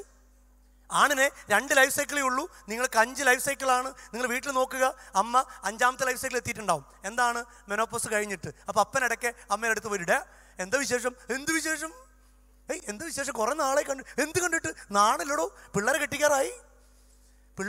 എന്നിട്ടും നടക്കുക. പാവം അപ്പൻ വിശന്നു വന്നതാണ്. അപ്പോഴാണ് ബോർഡ് തൂക്കി വെച്ചിരിക്കുന്നു, കടമുടക്കം അല്ലേ? അപ്പൻ ജോലി സ്ഥലത്ത് പോകുമ്പോൾ അവിടെ എഴുതി വെച്ചിരിക്കുന്നു, ബിരിയാണി തയ്യാർ. അവൻ അവിടെ പോയി കഴിക്കും. അപ്പൻ്റെ കുഴപ്പമല്ല, കാരണം കടം മുടക്കിയ അമ്മയുടെ കുഴപ്പമാണ്. എന്നെ തല്ലിയേക്കരുതിട്ടാ, ചിന്തിക്കാൻ വേണ്ടിയിട്ടാണ്. അപ്പോൾ ആണെന്താണ്, പെണ്ണെന്താണ്? അപ്പോൾ ദേവതകളാണ് പെൺമക്കൾ. എൻ്റെ പൊന്നു പെൺമക്കളോട് എനിക്ക് പറയാനുള്ളത്, നിങ്ങൾ ഈ ഭൂമിയിലെ ദൈവങ്ങളാണ്. ആ ഒരു അഭിമാനത്തോടെ ജീവിക്കുക. പെണ്ണായതിൻ്റെ പേരിൽ അയ്യോ ഞാൻ പെണ്ണാണെന്ന് പറഞ്ഞ് കരഞ്ഞേക്കരുത്. നിങ്ങൾ ഈ ഭൂമിയിലെ ദേവതകളാണ്. നിങ്ങളില്ലെങ്കിൽ ഈ ഭൂമി ഇല്ല. ഓർത്തിരിക്കുക, പെണ്ണില്ലെങ്കിൽ ഈ ഭൂമിയിലെ മനുഷ്യവംശമില്ല. അതുകൊണ്ട് പെൺമക്കൾക്ക് നിങ്ങളോട് തന്നെ ഒരു അഭിമാനം ഉണ്ടാവണം. V are the goddesses. ഞങ്ങൾ ഈ ഭൂമിയിലെ ദേവതകളാണ്.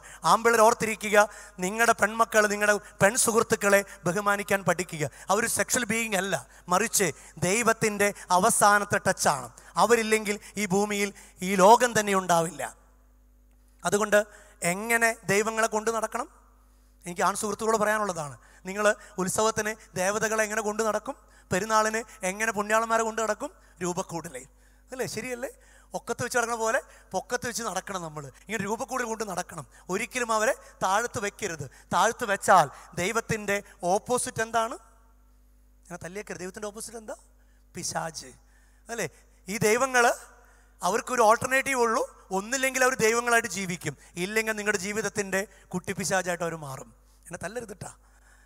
പെൺമക്കളോട് എനിക്ക് പറയാനുള്ളതാണ്, നിങ്ങൾ ദേവതകളാണ്.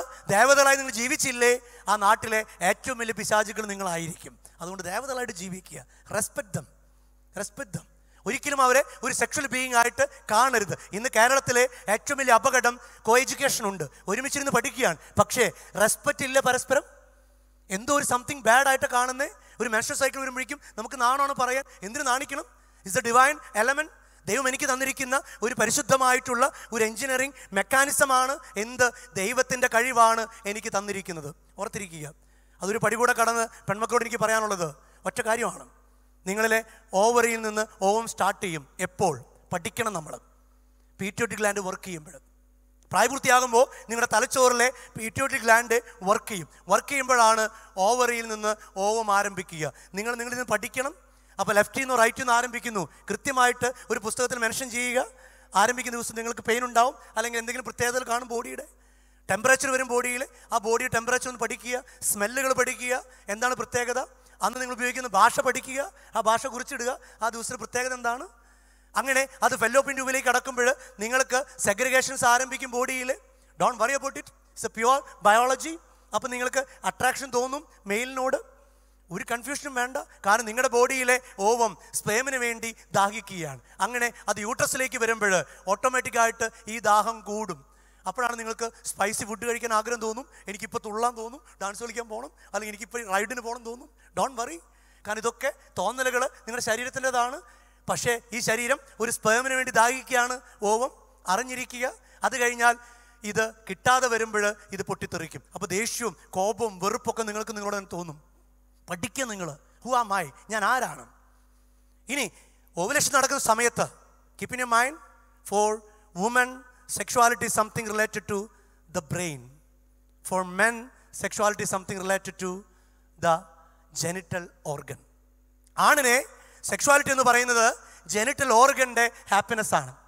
അവൻ എങ്ങനെയെങ്കിലുമൊക്കെ അവൻ്റെ ഓർഗൻ്റെ ഹാപ്പിനെസ്സിലേക്ക് എത്തണം. പക്ഷെ ഫീമെയിലിന് അങ്ങനെയല്ല. തലച്ചോറ് കൊണ്ട് ആരെ അടുക്കുന്നു അവരോടാണ് സെക്ഷുവലി അട്രാക്റ്റഡ് ആവുള്ളൂ. ഇത് ഞാൻ പറഞ്ഞ അർത്ഥം എന്താണെന്നറിയോ?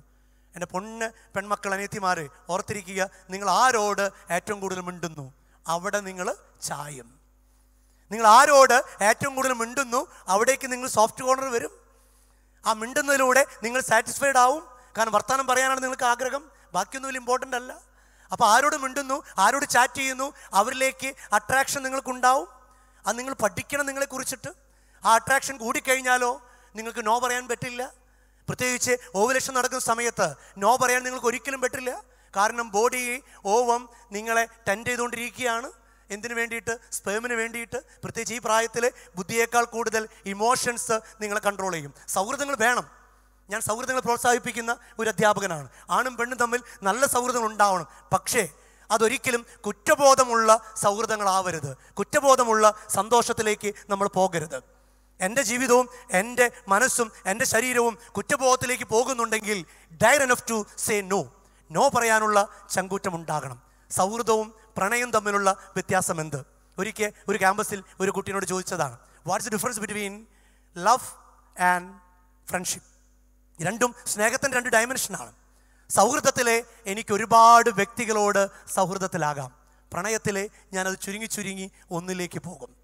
ഞാൻ പലപ്പോഴും ഉദാഹരണം പറയുക. എൻ്റെ പ്രൊഫസർ പറഞ്ഞ ഉദാഹരണമാണ്. ജലസേചന അണക്കെട്ടുകളുണ്ട്, ഹൈഡ്രോളജി പ്രൊഡക്റ്റുണ്ട്, ഇലക്ട്രിസിറ്റി ഉണ്ടാക്കുന്ന അണക്കെട്ടുണ്ട്.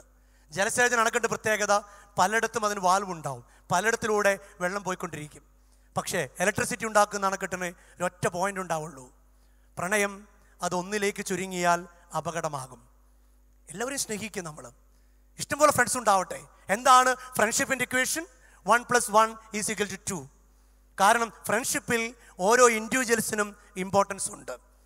അവിടെ ഇൻഡിവിജ്വലായിട്ട് നിൽക്കുന്നു. പ്രണയത്തിലോ 1+1 = 1. ഇക്വേഷൻ ഓർത്തിരിക്കുക. 1+1 അവിടെ ഒരു 1 മരിക്കും പ്രണയത്തിൽ. ഉദാഹരണം, എൻ്റെ ക്യാമ്പസിൽ ഒരിക്കൽ രാത്രി ഞാനൊന്ന് പൊക്കി ഒരാളെ. 6 മണി കഴിഞ്ഞ് പിയൂൺ വാതിലടയ്ക്കുമ്പോൾ ഒരു പെൺകുട്ടി ആണിൻ്റെ വാഷ്റൂമിൽ നിന്ന് ഇറങ്ങി വരുന്നു. ഉടനടി പിയൂൺ ബുദ്ധിയില്ല എന്നാണ് ആ കുട്ടിയുടെ വിചാരം. ഉടനടി അവൻ എനിക്ക് ടെസ്റ്റ് ചെയ്തു, അച്ഛാ ഒരു കേസ് കിട്ടിയിട്ടുണ്ട്. അപ്പോൾ ഞാൻ പറഞ്ഞു ഓക്കെ, അത് സ്പീക്കറിലിട്ട് നീ സംസാരിച്ചു. അവൻ വളരെ ബൗദ്ധിയോട് ചോദിച്ചു, മോളെ ഇതെന്ത് ഇവിടെ നിന്ന് ആണിൻ്റെ വാഷ്റൂമിൽ നിന്ന്? അപ്പോൾ പറഞ്ഞു, നിങ്ങൾക്കറിയാത്ത പല കാര്യവും ഞങ്ങൾ പെണ്ണുങ്ങൾക്കുണ്ട്, താൻ അന്വേഷിക്കേണ്ട. ഓ ശരി, പൊക്കോളൂ. അവളെ പറഞ്ഞു വിട്ടു. പെൺപിള്ളേർ ഉപയോഗിക്കുന്ന വിദ്യയാണ്. ആണുങ്ങളായിട്ട് ആളുകളെടുത്ത് അവൻ ആരാ മോൻ 10-15 കൊല്ലമായി അവൻ പിയൂണായിട്ട് അവൻ കുറച്ചു നേരം പുറത്തിരുന്നു. അപ്പോൾ കുറച്ച് കഴിഞ്ഞപ്പോൾ ഒരു 10 മിനിറ്റ് കഴിഞ്ഞപ്പോൾ വേറൊരാണ് അതേ ബാത്റൂമിൽ നിന്ന് ഇറങ്ങി വരുന്നു. നേരെ അവനും കൊണ്ട് എൻ്റെ റൂമിലേക്ക് വന്നു. ഞാൻ നേരെ സംസാരിക്കാൻ തുടങ്ങുമ്പോഴേക്കും അവനുള്ള കാര്യം മുഖത്ത് നോക്കി പറഞ്ഞു. കാരണം എൻ്റെ അടുത്ത് കള്ളത്തരം പറഞ്ഞാൽ ഞാൻ കൊന്നു കൊല വിളിക്കും, സത്യം പറഞ്ഞാൽ ഞാൻ അവനെ മാക്സിമം സഹായിക്കും. അങ്ങനെ ഞാൻ അവനോട് ചോദിച്ചു. അവൻ പറഞ്ഞു, അച്ഛാ അത് അവൾ നിർബന്ധിച്ചിട്ട് ഞാൻ പോയതാ, അവളുടെ ബർത്ത്ഡേ ആണ്, ബർത്ത്ഡേ വിഷ് ചെയ്യാൻ വേണ്ടി പോയതാ. ഓ ഞാൻ പറഞ്ഞു വെരി ഗുഡ്, ബർത്ത്ഡേ വിഷ് ചെയ്യാൻ പറ്റിയ കോണ്ടസ്റ്റ്, പറ്റിയ ആംബിയൻസ് അല്ലേ, വാഷ്റൂമിൽ ആ സ്മെല്ലൊക്കെ കൂടെ ബർത്ത്ഡേ വിഷ് ചെയ്യാം. എന്തിനടാ? ഞാൻ പറഞ്ഞു, അച്ഛാ എനിക്ക് ഒരു ബോധം ഉണ്ടായില്ല, കാരണം ഞങ്ങൾ ഇന്നലെ രാത്രി ഒത്തിരി ഇമോഷണലായി, അവളെന്നെ ഒത്തിരി പ്രകോപിപ്പിച്ചു. അപ്പോൾ എനിക്ക് അത് കിട്ടാൻ വേണ്ടി ഞാൻ പോന്നു. റൈറ്റ്, 1 + 1 = 1.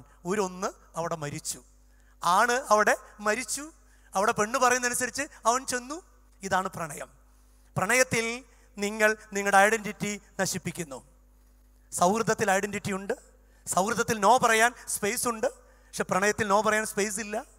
ഞാനിത് പറഞ്ഞു വന്നത്, ഇഷ്ടം പോലെ സൗഹൃദങ്ങൾ ഉണ്ടാകട്ടെ. സൗഹൃദം യുവത്വത്തിൻ്റെ ആഘോഷമാണ്, അതൊന്നിലേക്ക് ചുരുങ്ങരുത്. അതുകൊണ്ട് എല്ലാ ബാച്ചിലുള്ള പിള്ളേരായിട്ടും എല്ലാ ഡിപ്പാർട്ട്മെൻറ്റുകളായിട്ടും നിങ്ങൾക്ക് പ്രണയം ഉണ്ടാകണം, സൗഹൃദങ്ങൾ ഉണ്ടാകണം. പക്ഷെ അതേസമയം ഞാനൊരു പെണ്ണാണ്, ഞാനൊരു ആണാണ് എന്ന തിരിച്ചറിവ് ഉണ്ടാവണം. പ്രത്യേകിച്ച് ആരോട് നിങ്ങൾ കൂടുതൽ മിണ്ടുന്നുവോ അവരുടെ അടുത്തേക്ക് ഓവുലേഷൻ ടൈമിൽ പെൺപിള്ളേർ പോകരുത്. Say no. ഡാൻസ് പഠിപ്പിക്കുമ്പോൾ, കൊറിയോഗ്രാഫി പഠിപ്പിക്കുമ്പോൾ ഞങ്ങളെ പഠിപ്പിച്ച സാറ് നാട്യശാസ്ത്രത്തിലെ ഒരു തിയറി പറയും.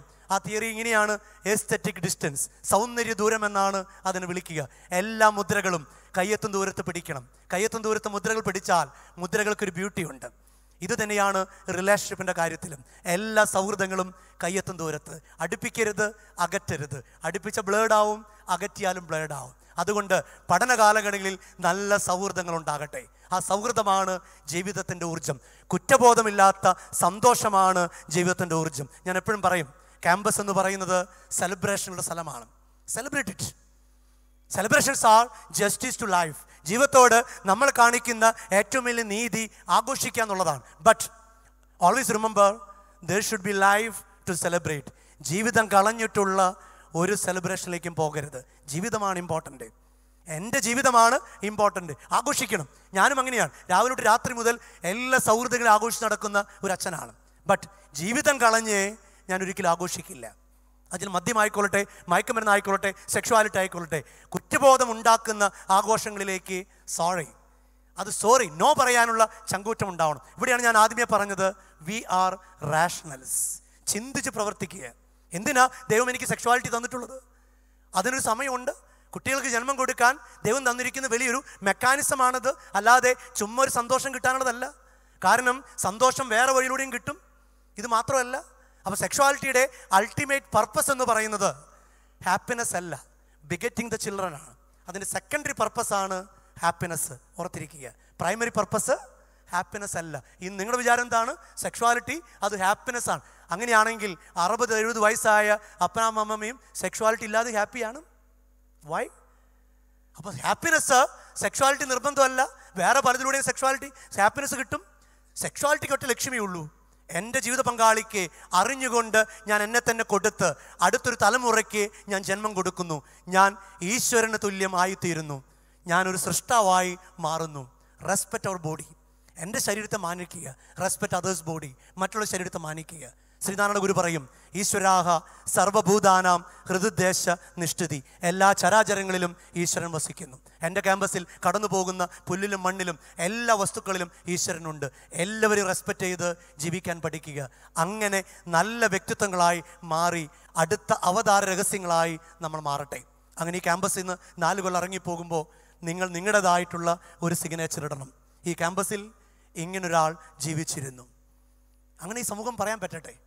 നിങ്ങളിവിടെ ഇറങ്ങി പോകുമ്പോൾ ഏതെങ്കിലും ഡയമെൻഷനിൽ എൻ്റെ പേര് ഈ ക്യാമ്പസിൻ്റെ കാലങ്ങളോളം ചരിക്കപ്പെടാൻ വേണ്ടി, എഴുതപ്പെടാൻ വേണ്ടി നിങ്ങൾക്ക് രേഖപ്പെടുത്താൻ പറ്റുമോ? പറ്റണം. അതിനുള്ള കഴിവ് നിങ്ങൾക്കുണ്ട്. നിങ്ങൾ നേരെ ഇരുന്നേ. അടുത്തിരിക്കുന്ന ആൾ മുഖത്തേക്ക് ഒന്ന് നോക്കി, ഒന്ന് ചിരിച്ച ആളെ ഒന്നുകൂടെ ചിരിച്ച് നന്നായിട്ട് ഒന്ന് ഷെയ്ക്കിൻ്റെ അടുത്ത് ചിരിച്ച് കാണട്ടെ. അവിടെ ഇരുന്നിട്ട് തന്നെ ചിരിക്കുക നന്നായിട്ട് കാണട്ടെ. അപ്പോലൊക്കെ ചിരിച്ചേ. ഒറ്റ എക്സസൈസ് കൂടെ ചെയ്യാൻ പോവാണ്. നമ്മുടെ കൈ ആ കൈ അടിക്കും തെറ്റോ നോക്കാൻ വേണ്ടിയിട്ടാണ്. നിങ്ങൾ കൃത്യമായിട്ട് 2 അടിക്കും ശരിയാക്കി അതൊക്കെ തെറ്റിക്കണം എനിക്ക്. അതുകൊണ്ടാണ്. Get ready, start. സ്വരം പോരാ, സ്വരം പോരാ. ഇല്ല, ബാക്ക് സൈഡിൽ നിന്ന് എനിക്ക് സ്വരം പോരാ. അതിൻ്റെ അടുത്ത് അവിടെ ഒക്കെ മന്ദബുദ്ധികളാണെന്നുള്ളതാണ്. ഒരിക്കലൂടെ ചാൻസ്, ഒരു ചാൻസ് കൂടെ. Get ready, start.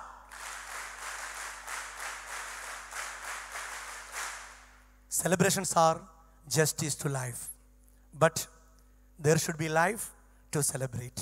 കുറ്റബോധമില്ലാത്ത സന്തോഷങ്ങൾ ഈ ക്യാമ്പസ് നിങ്ങൾക്ക് തരട്ടെ. 4 കൊല്ലം നന്നായി പഠിച്ച്, ഞാൻ നേരത്തെ പറഞ്ഞു, നിങ്ങളൊരു കാര്യം പറയാൻ വിട്ടുപോയി. ഇടയ്ക്ക് 2 മിനിറ്റ് കൂടെ ഞാൻ എടുക്കുന്നു. 2 മിനിറ്റ് കൂടെ. ഞാൻ പറഞ്ഞു തുടങ്ങിയ ഒരു പോയിന്റ് വിട്ടുപോയി. ലോകത്തിലെ ഏറ്റവും ബുദ്ധി കൂടിയ ജനതയുടെ പ്രത്യേകതകൾ. അത് ഇടയ്ക്ക് വെച്ച് കട്ട് ചെയ്ത് കയറിപ്പോയി. ഞാൻ നിങ്ങളെ വെല്ലുവിളിക്കുകയാണ്. 4 കൊല്ലം ഞാൻ ഈ പറയുന്ന പാറ്റേൺ നിങ്ങൾ ഫോളോ ചെയ്താൽ നിങ്ങൾക്ക് ജോലി കിട്ടിയില്ലെങ്കിൽ ഞാൻ മാസം 20,000 രൂപ നിങ്ങളുടെ അക്കൗണ്ടിൽ ഇട്ട് തരും. ഞാൻ പറഞ്ഞ വാക്കുകൾ ശ്രദ്ധിക്കുക. ഞാൻ പറയുന്ന ഈ ലൈഫ് പാറ്റേൺ നിങ്ങൾ ജീവിതത്തിൽ കാത്തു സൂക്ഷിച്ചിട്ട് ജോലി നിങ്ങൾ കിട്ടിയില്ലെങ്കിൽ മാസം 20,000 രൂപ ഞാൻ ഇട്ട് തരും. എന്താണ് ലൈഫ് പാറ്റേൺ? എണീക്കേണ്ടത് 5 മണിക്ക് മുമ്പ് രാവിലെ. കഴിഞ്ഞു അല്ലേ? കഴിഞ്ഞു. എഴുന്നേറ്റ് ഉടനെ തല കഴുകി കുളിക്കണം. തീരുമാനമായി. ഓക്കെ, തലയുടെ മുകളിൽ വെള്ളം ഒഴിച്ചാൽ നിങ്ങൾ കിടന്ന് തുള്ളും രാവിലെ. കാരണം എന്താ? റിജുനുവേഷൻ, ഇലക്ട്രിഫിക്കേഷൻ, എല്ലാ ഞരമ്പുകളും തുടങ്ങുന്നത്, നാഡികൾ തുടങ്ങുന്നത് സെൻട്രൽ പോയിന്റിൽ നിന്നാണ്. 3, കുളി കഴിഞ്ഞാൽ അല്പനേരം ഇരുന്ന് പ്രാർത്ഥിക്കണം നിങ്ങളുടെ ദേവതകളോട് അല്ലെങ്കിൽ ദൈവത്തോട്. നമ്മുടെ യഹൂദരെ സാംസുകൾ ചൊല്ലിയിരുന്നു, സങ്കീർത്തനം. സൗത്ത് ഇന്ത്യക്കാരെ ഗായത്രി മന്ത്രം ചൊല്ലിയിരുന്നു. ഓം ഭുർഭുവ സ്വഹ തത്സവിതുരുവരേണ്യ ഭർഗുദീവസരീമഹി ദിയോയോന പ്രചോദയാത്. തെറിയൊന്നല്ല കേട്ടോ. നീതിസൂര്യനായ ദൈവമേ, നിന്റെ സൂര്യപ്രകാശത്തിൽ നിന്ന് അല്പം പ്രകാശം തന്ന് എൻ്റെ ബുദ്ധിയെ പ്രകാശിപ്പിക്കണമേ. അപ്പോൾ 5 മണിക്ക് മുമ്പ് എഴുന്നേൽക്കണം. നമ്പർ 2, തല കഴുകി കുളിക്കണം. നമ്പർ 3, 10 മിനിറ്റ് പ്രാർത്ഥിക്കണം. നമ്പർ 4, 1 മണിക്കൂർ ഏതെങ്കിലും ഒരു പുസ്തകം ഇരുന്ന് വായിക്കണം. അച്ഛൻ്റെ 20,000 രൂപ രക്ഷപ്പെട്ടു അല്ലേ? എന്നിട്ടേ പുറത്തേക്ക് ഇറങ്ങാവോ. ഇങ്ങനെ ചെയ്താൽ 4 കൊല്ലത്തിനുള്ളിൽ you will earn more than 50,000 rupees. Jyothi engineering കോളേജിലെ ഞാൻ വെല്ലുവിളിച്ചിട്ട് ഒരേ ഒരു പയ്യനാണിത് ഫോളോ ചെയ്തത്. എല്ലാ ദിവസവും രാവിലെ 5 മണിക്ക് എനിക്ക് മെസ്സേജ് ഇടും. ഓക്കെ, അവൻ 2nd ഇയർ ഗൂഗിളിൻ്റെ ബ്രാൻഡ് അംബാസിഡറായി. 3ാമത്തെ വർഷം അവന് കിട്ടിക്കൊണ്ടിരുന്ന എമൗണ്ട് 1.5 ലക്ഷമാണ്. It is possible. നമ്മുടെ ലൈഫ് സ്റ്റൈലാണ് നമ്മുടെ ബുദ്ധിയുടെ മാനദണ്ഡം. ഇന്ന് നമ്മൾ എണീക്കുന്ന എപ്പോഴാണ്? 8 മണിക്ക്. കോളേജ് എപ്പോഴാണ്? 9 മണിക്ക്. ആ 1 മണിക്കൂറിനുള്ളിൽ എന്തൊക്കെ കാണിച്ചു കൂട്ടുന്നു ദൈവത്തിനറിയാം. ഒരു കാലഘട്ടത്തിലെ ഇന്ത്യയിലെ സൗത്ത് ഇന്ത്യയിലെ ആളുകളായിരുന്നു ലോകത്തിലെ ഏറ്റവും ബുദ്ധി കൂടിയ 2ാമത്തെ ജനത. 1 ജ്യൂസ്, 2 നമ്മൾ. Because of our life style.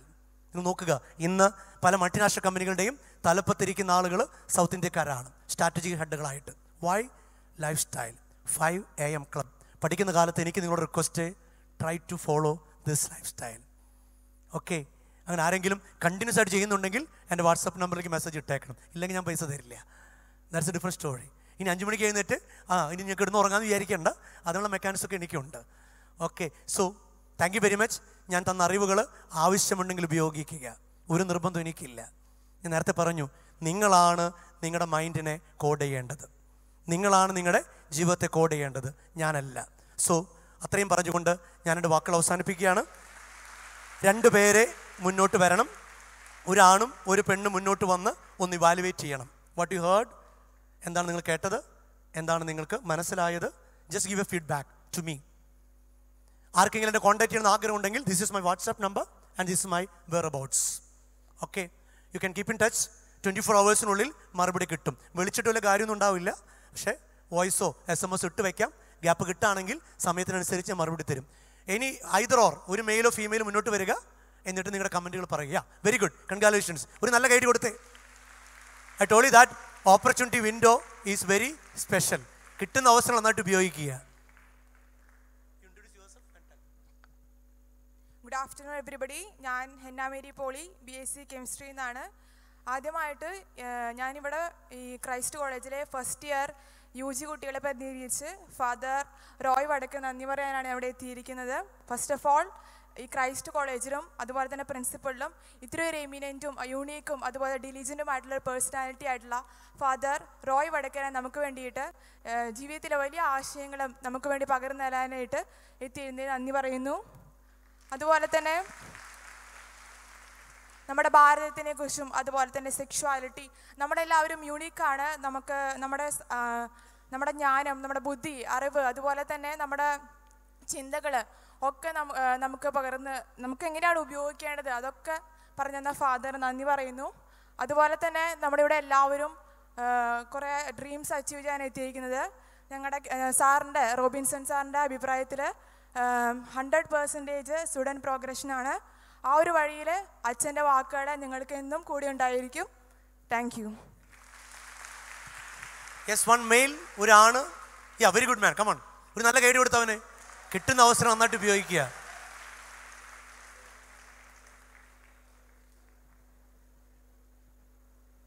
എന്തുതന്നെയാണെങ്കിലും പല ക്യാമ്പസുകളിലും ആളുകൾ മടിച്ചു നിൽക്കുമ്പോൾ ഈ ക്യാമ്പസിൽ പിള്ളേർ എഴുന്നേറ്റ് വരുന്നു. Very good, congratulations once again. Hello, audible ആണോ? ഓക്കെ, അപ്പോൾ good afternoon to all respected teachers and my dear friends. ഇംഗ്ലീഷല്ല, മലയാളമായിരിക്കും. അപ്പോൾ ഇത്രയും നേരം നമുക്ക് വേണ്ടി ക്ലാസ് എടുത്തത്, നമ്മുടെ ഇനിയുള്ള ലൈഫ് എങ്ങനെ ആയിരിക്കണം എന്ന് നമുക്ക് വേണ്ടി ക്ലാസ് എടുത്ത അച്ഛന് ഏറെ സ്നേഹത്തോടെ നന്ദി പറയുകയാണ്. നമ്മുടെ ലൈഫ് എങ്ങനെ മുന്നോട്ട് കൊണ്ടുപോകണം. പെട്ടെന്ന് ഒരു കോട്ട് മനസ്സിൽ വരികയാണ്. ഫിയർ എന്ന് പറയുമ്പോൾ, fear, forget everything and run away, otherwise face everything and rise up. നമ്മുടെ ജീവിതത്തിൽ നടന്ന കാര്യങ്ങൾ അത് മറന്നുകൊണ്ട് അതിൽ നിന്നും ഓടിപ്പോവുക, അല്ലെങ്കിൽ ആ പ്രതിസന്ധികളെ അതിനെ നേരിട്ട് ഉയർത്തെഴുന്നേൽക്കുക. അച്ഛൻ്റെ ഈ ഒരു ക്ലാസ്സിൽ നിന്നും പെട്ടെന്ന് മനസ്സിലേക്ക് വന്നൊരു കോട്ടാണ്. അച്ഛൻ ഫിയറിൻ്റെ കാര്യം പറഞ്ഞപ്പോൾ എൻ്റെ മനസ്സിലേക്ക് വന്ന പെട്ടെന്നൊരു കോട്ടാണത്. ഇവിടെ നിൽക്കുമ്പോൾ കൈയൊക്കെ വിറയ്ക്കാനുണ്ട്. അപ്പോൾ പിന്നെ കേരളത്തിലൊരു നമ്പർ 1 കോളേജിലാണ് നിൽക്കുന്നത്. പള്ളിക്കൊപ്പം പള്ളിക്കൂടം എന്ന് പറഞ്ഞ ഒരാശയം മുൻനിർത്തി കേരള കത്തോലിക്ക സഭയുടെ ബർണദീൻ ബച്ചിനെല്ലി പിതാവ് മുന്നോട്ട് വെച്ച ഒരാശയത്തിൽ ഇന്ന് പള്ളിക്കൊപ്പം പള്ളിക്കൂടം അത് വളർന്ന് ഇന്നൊരു കലാലയമായി മാറിയിരിക്കുകയാണ്. ഇവിടെ പഠിക്കാൻ കഴിഞ്ഞതിലും ഏറെ സ്നേഹത്തോടെ ഇവിടെ മാനേജ്മെൻറ്റിന് നന്ദി പറയുകയാണ്. ഒപ്പം അച്ഛൻ ഇന്ന് ഇവിടെ നയിച്ച ഈ ക്ലാസ്സുകൾ നമ്മുടെ ജീവിതത്തിലും നമ്മുടെ മുന്നോട്ടുള്ള നാൾ വഴികളിലും നമുക്കൊരു ഉപകാരമായി തീരും. അപ്പോൾ അച്ഛനെ ഏറ്റവും സ്നേഹത്തോടെ നന്ദി പറയുന്നു. So thank you very much. നമ്മൾ ജീവിതത്തിൽ എവിടെയെങ്കിലുമൊക്കെ കണ്ടുമുട്ടും, കാണുമ്പോൾ സൗഹൃദം പുതുക്കുക, കാര്യം പറയുക. ഞാനിങ്ങനെ 25 MM ചിരിയായിട്ട് നിങ്ങളുടെ അടുത്തുണ്ടാവും എവിടെ കണ്ടാലും. പക്ഷെ ചിലപ്പോൾ നിങ്ങൾക്ക് എന്തെങ്കിലും കാര്യങ്ങൾ ഉപകരിക്കപ്പെട്ടിട്ടുണ്ടെങ്കിൽ താങ്ക് ഗാഡ്, ഇവിടെ ഒരു ക്രൈസ്റ്റ് കോളേജ് നിമിത്തമായി എന്ന് കരുതുന്നു. എപ്പോഴെങ്കിലും എവിടെ വെച്ച് കാണുമ്പോൾ സന്തോഷവും സൗഹൃദവും പുതുക്കുക. Thank you, God bless you. Thank you അച്ഛാ. നമുക്കറിയാം, എക്സ്പീരിയൻസിൽ നിന്ന് സംസാരിക്കുക, അറിവിൽ നിന്ന് സംസാരിക്കുക എന്ന് പറഞ്ഞ ഒരു റിയൽ ലൈഫ് എക്സ്പീരിയൻസ് ആണ് നിങ്ങൾക്ക് കിട്ടിയത്. നിങ്ങളുടെ റെസ്പോൺസൊക്കെ ഭയങ്കര, ഞാൻ ആദ്യത്തെ കുറച്ച് നേരം അവസാനം കുറച്ച് നേരം ഉണ്ടായേ, നിങ്ങൾക്ക് ഭയങ്കര പോസിറ്റീവായിട്ടിരിക്കുന്ന കാണുമ്പോൾ തന്നെ ഭയങ്കര സന്തോഷം. അപ്പോൾ ക്രൈസ്റ്റ് ഫാമിലിയുടെ പേരിൽ അച്ഛൻ ഒരിക്കലും കൂടി ഒരു നന്ദി, ഒരു കൈഡി, ഒരു പ്രാവശ്യം കൊടുക്കാം നമുക്ക് അച്ഛൻ. നിങ്ങൾ ഇവിടെ തന്നെ ഇരിക്കുക. ടീച്ചേഴ്സ് ഇവിടെ സൈഡിൽ നിൽക്കുന്നത് കാണാം. നിങ്ങളുടെ അറ്റൻഡൻസ് ഇവിടെ ക്ലാസ് വൈസ് ആയി ഇരിക്കുന്നത് തോന്നുന്നു അല്ലേ? അപ്പോൾ ആ വഴിക്ക് തന്നെ ടിക്ക് ചെയ്തിട്ടതിന് ശേഷം പോവുക. കൃത്യം 1 മണിക്ക് നെക്സ്റ്റ് വെന്യൂ. ഇനി നിങ്ങളോട് ചോദിച്ചിരിക്കല്ല വരേണ്ടത്, ടീച്ചേഴ്സ് പറയും ടൈനയുടെ പ്രകാരം നിങ്ങൾ ഏത് വെന്യൂവിലേക്കാണ് പോകേണ്ടത് അവിടേക്കാണ് കൃത്യം 1 മണിക്ക് അവിടെ എത്തിയിരിക്കണം. 1 മണിക്ക് മുൻപായിട്ട് അറ്റൻഡൻസ് ക്ലാസ് എടുത്തതിന് ശേഷം നിങ്ങളെ ടീച്ചേഴ്സ് അവിടെ എത്തിക്കും. ഓക്കെ, അപ്പോൾ അടുത്ത വെന്യൂവിൽ വെച്ച് നമുക്ക് കാണാം. Thank you. ടീച്ചേഴ്സ് എടുക്കും, അറ്റൻഡൻസ് എടുക്കും കേട്ടോ.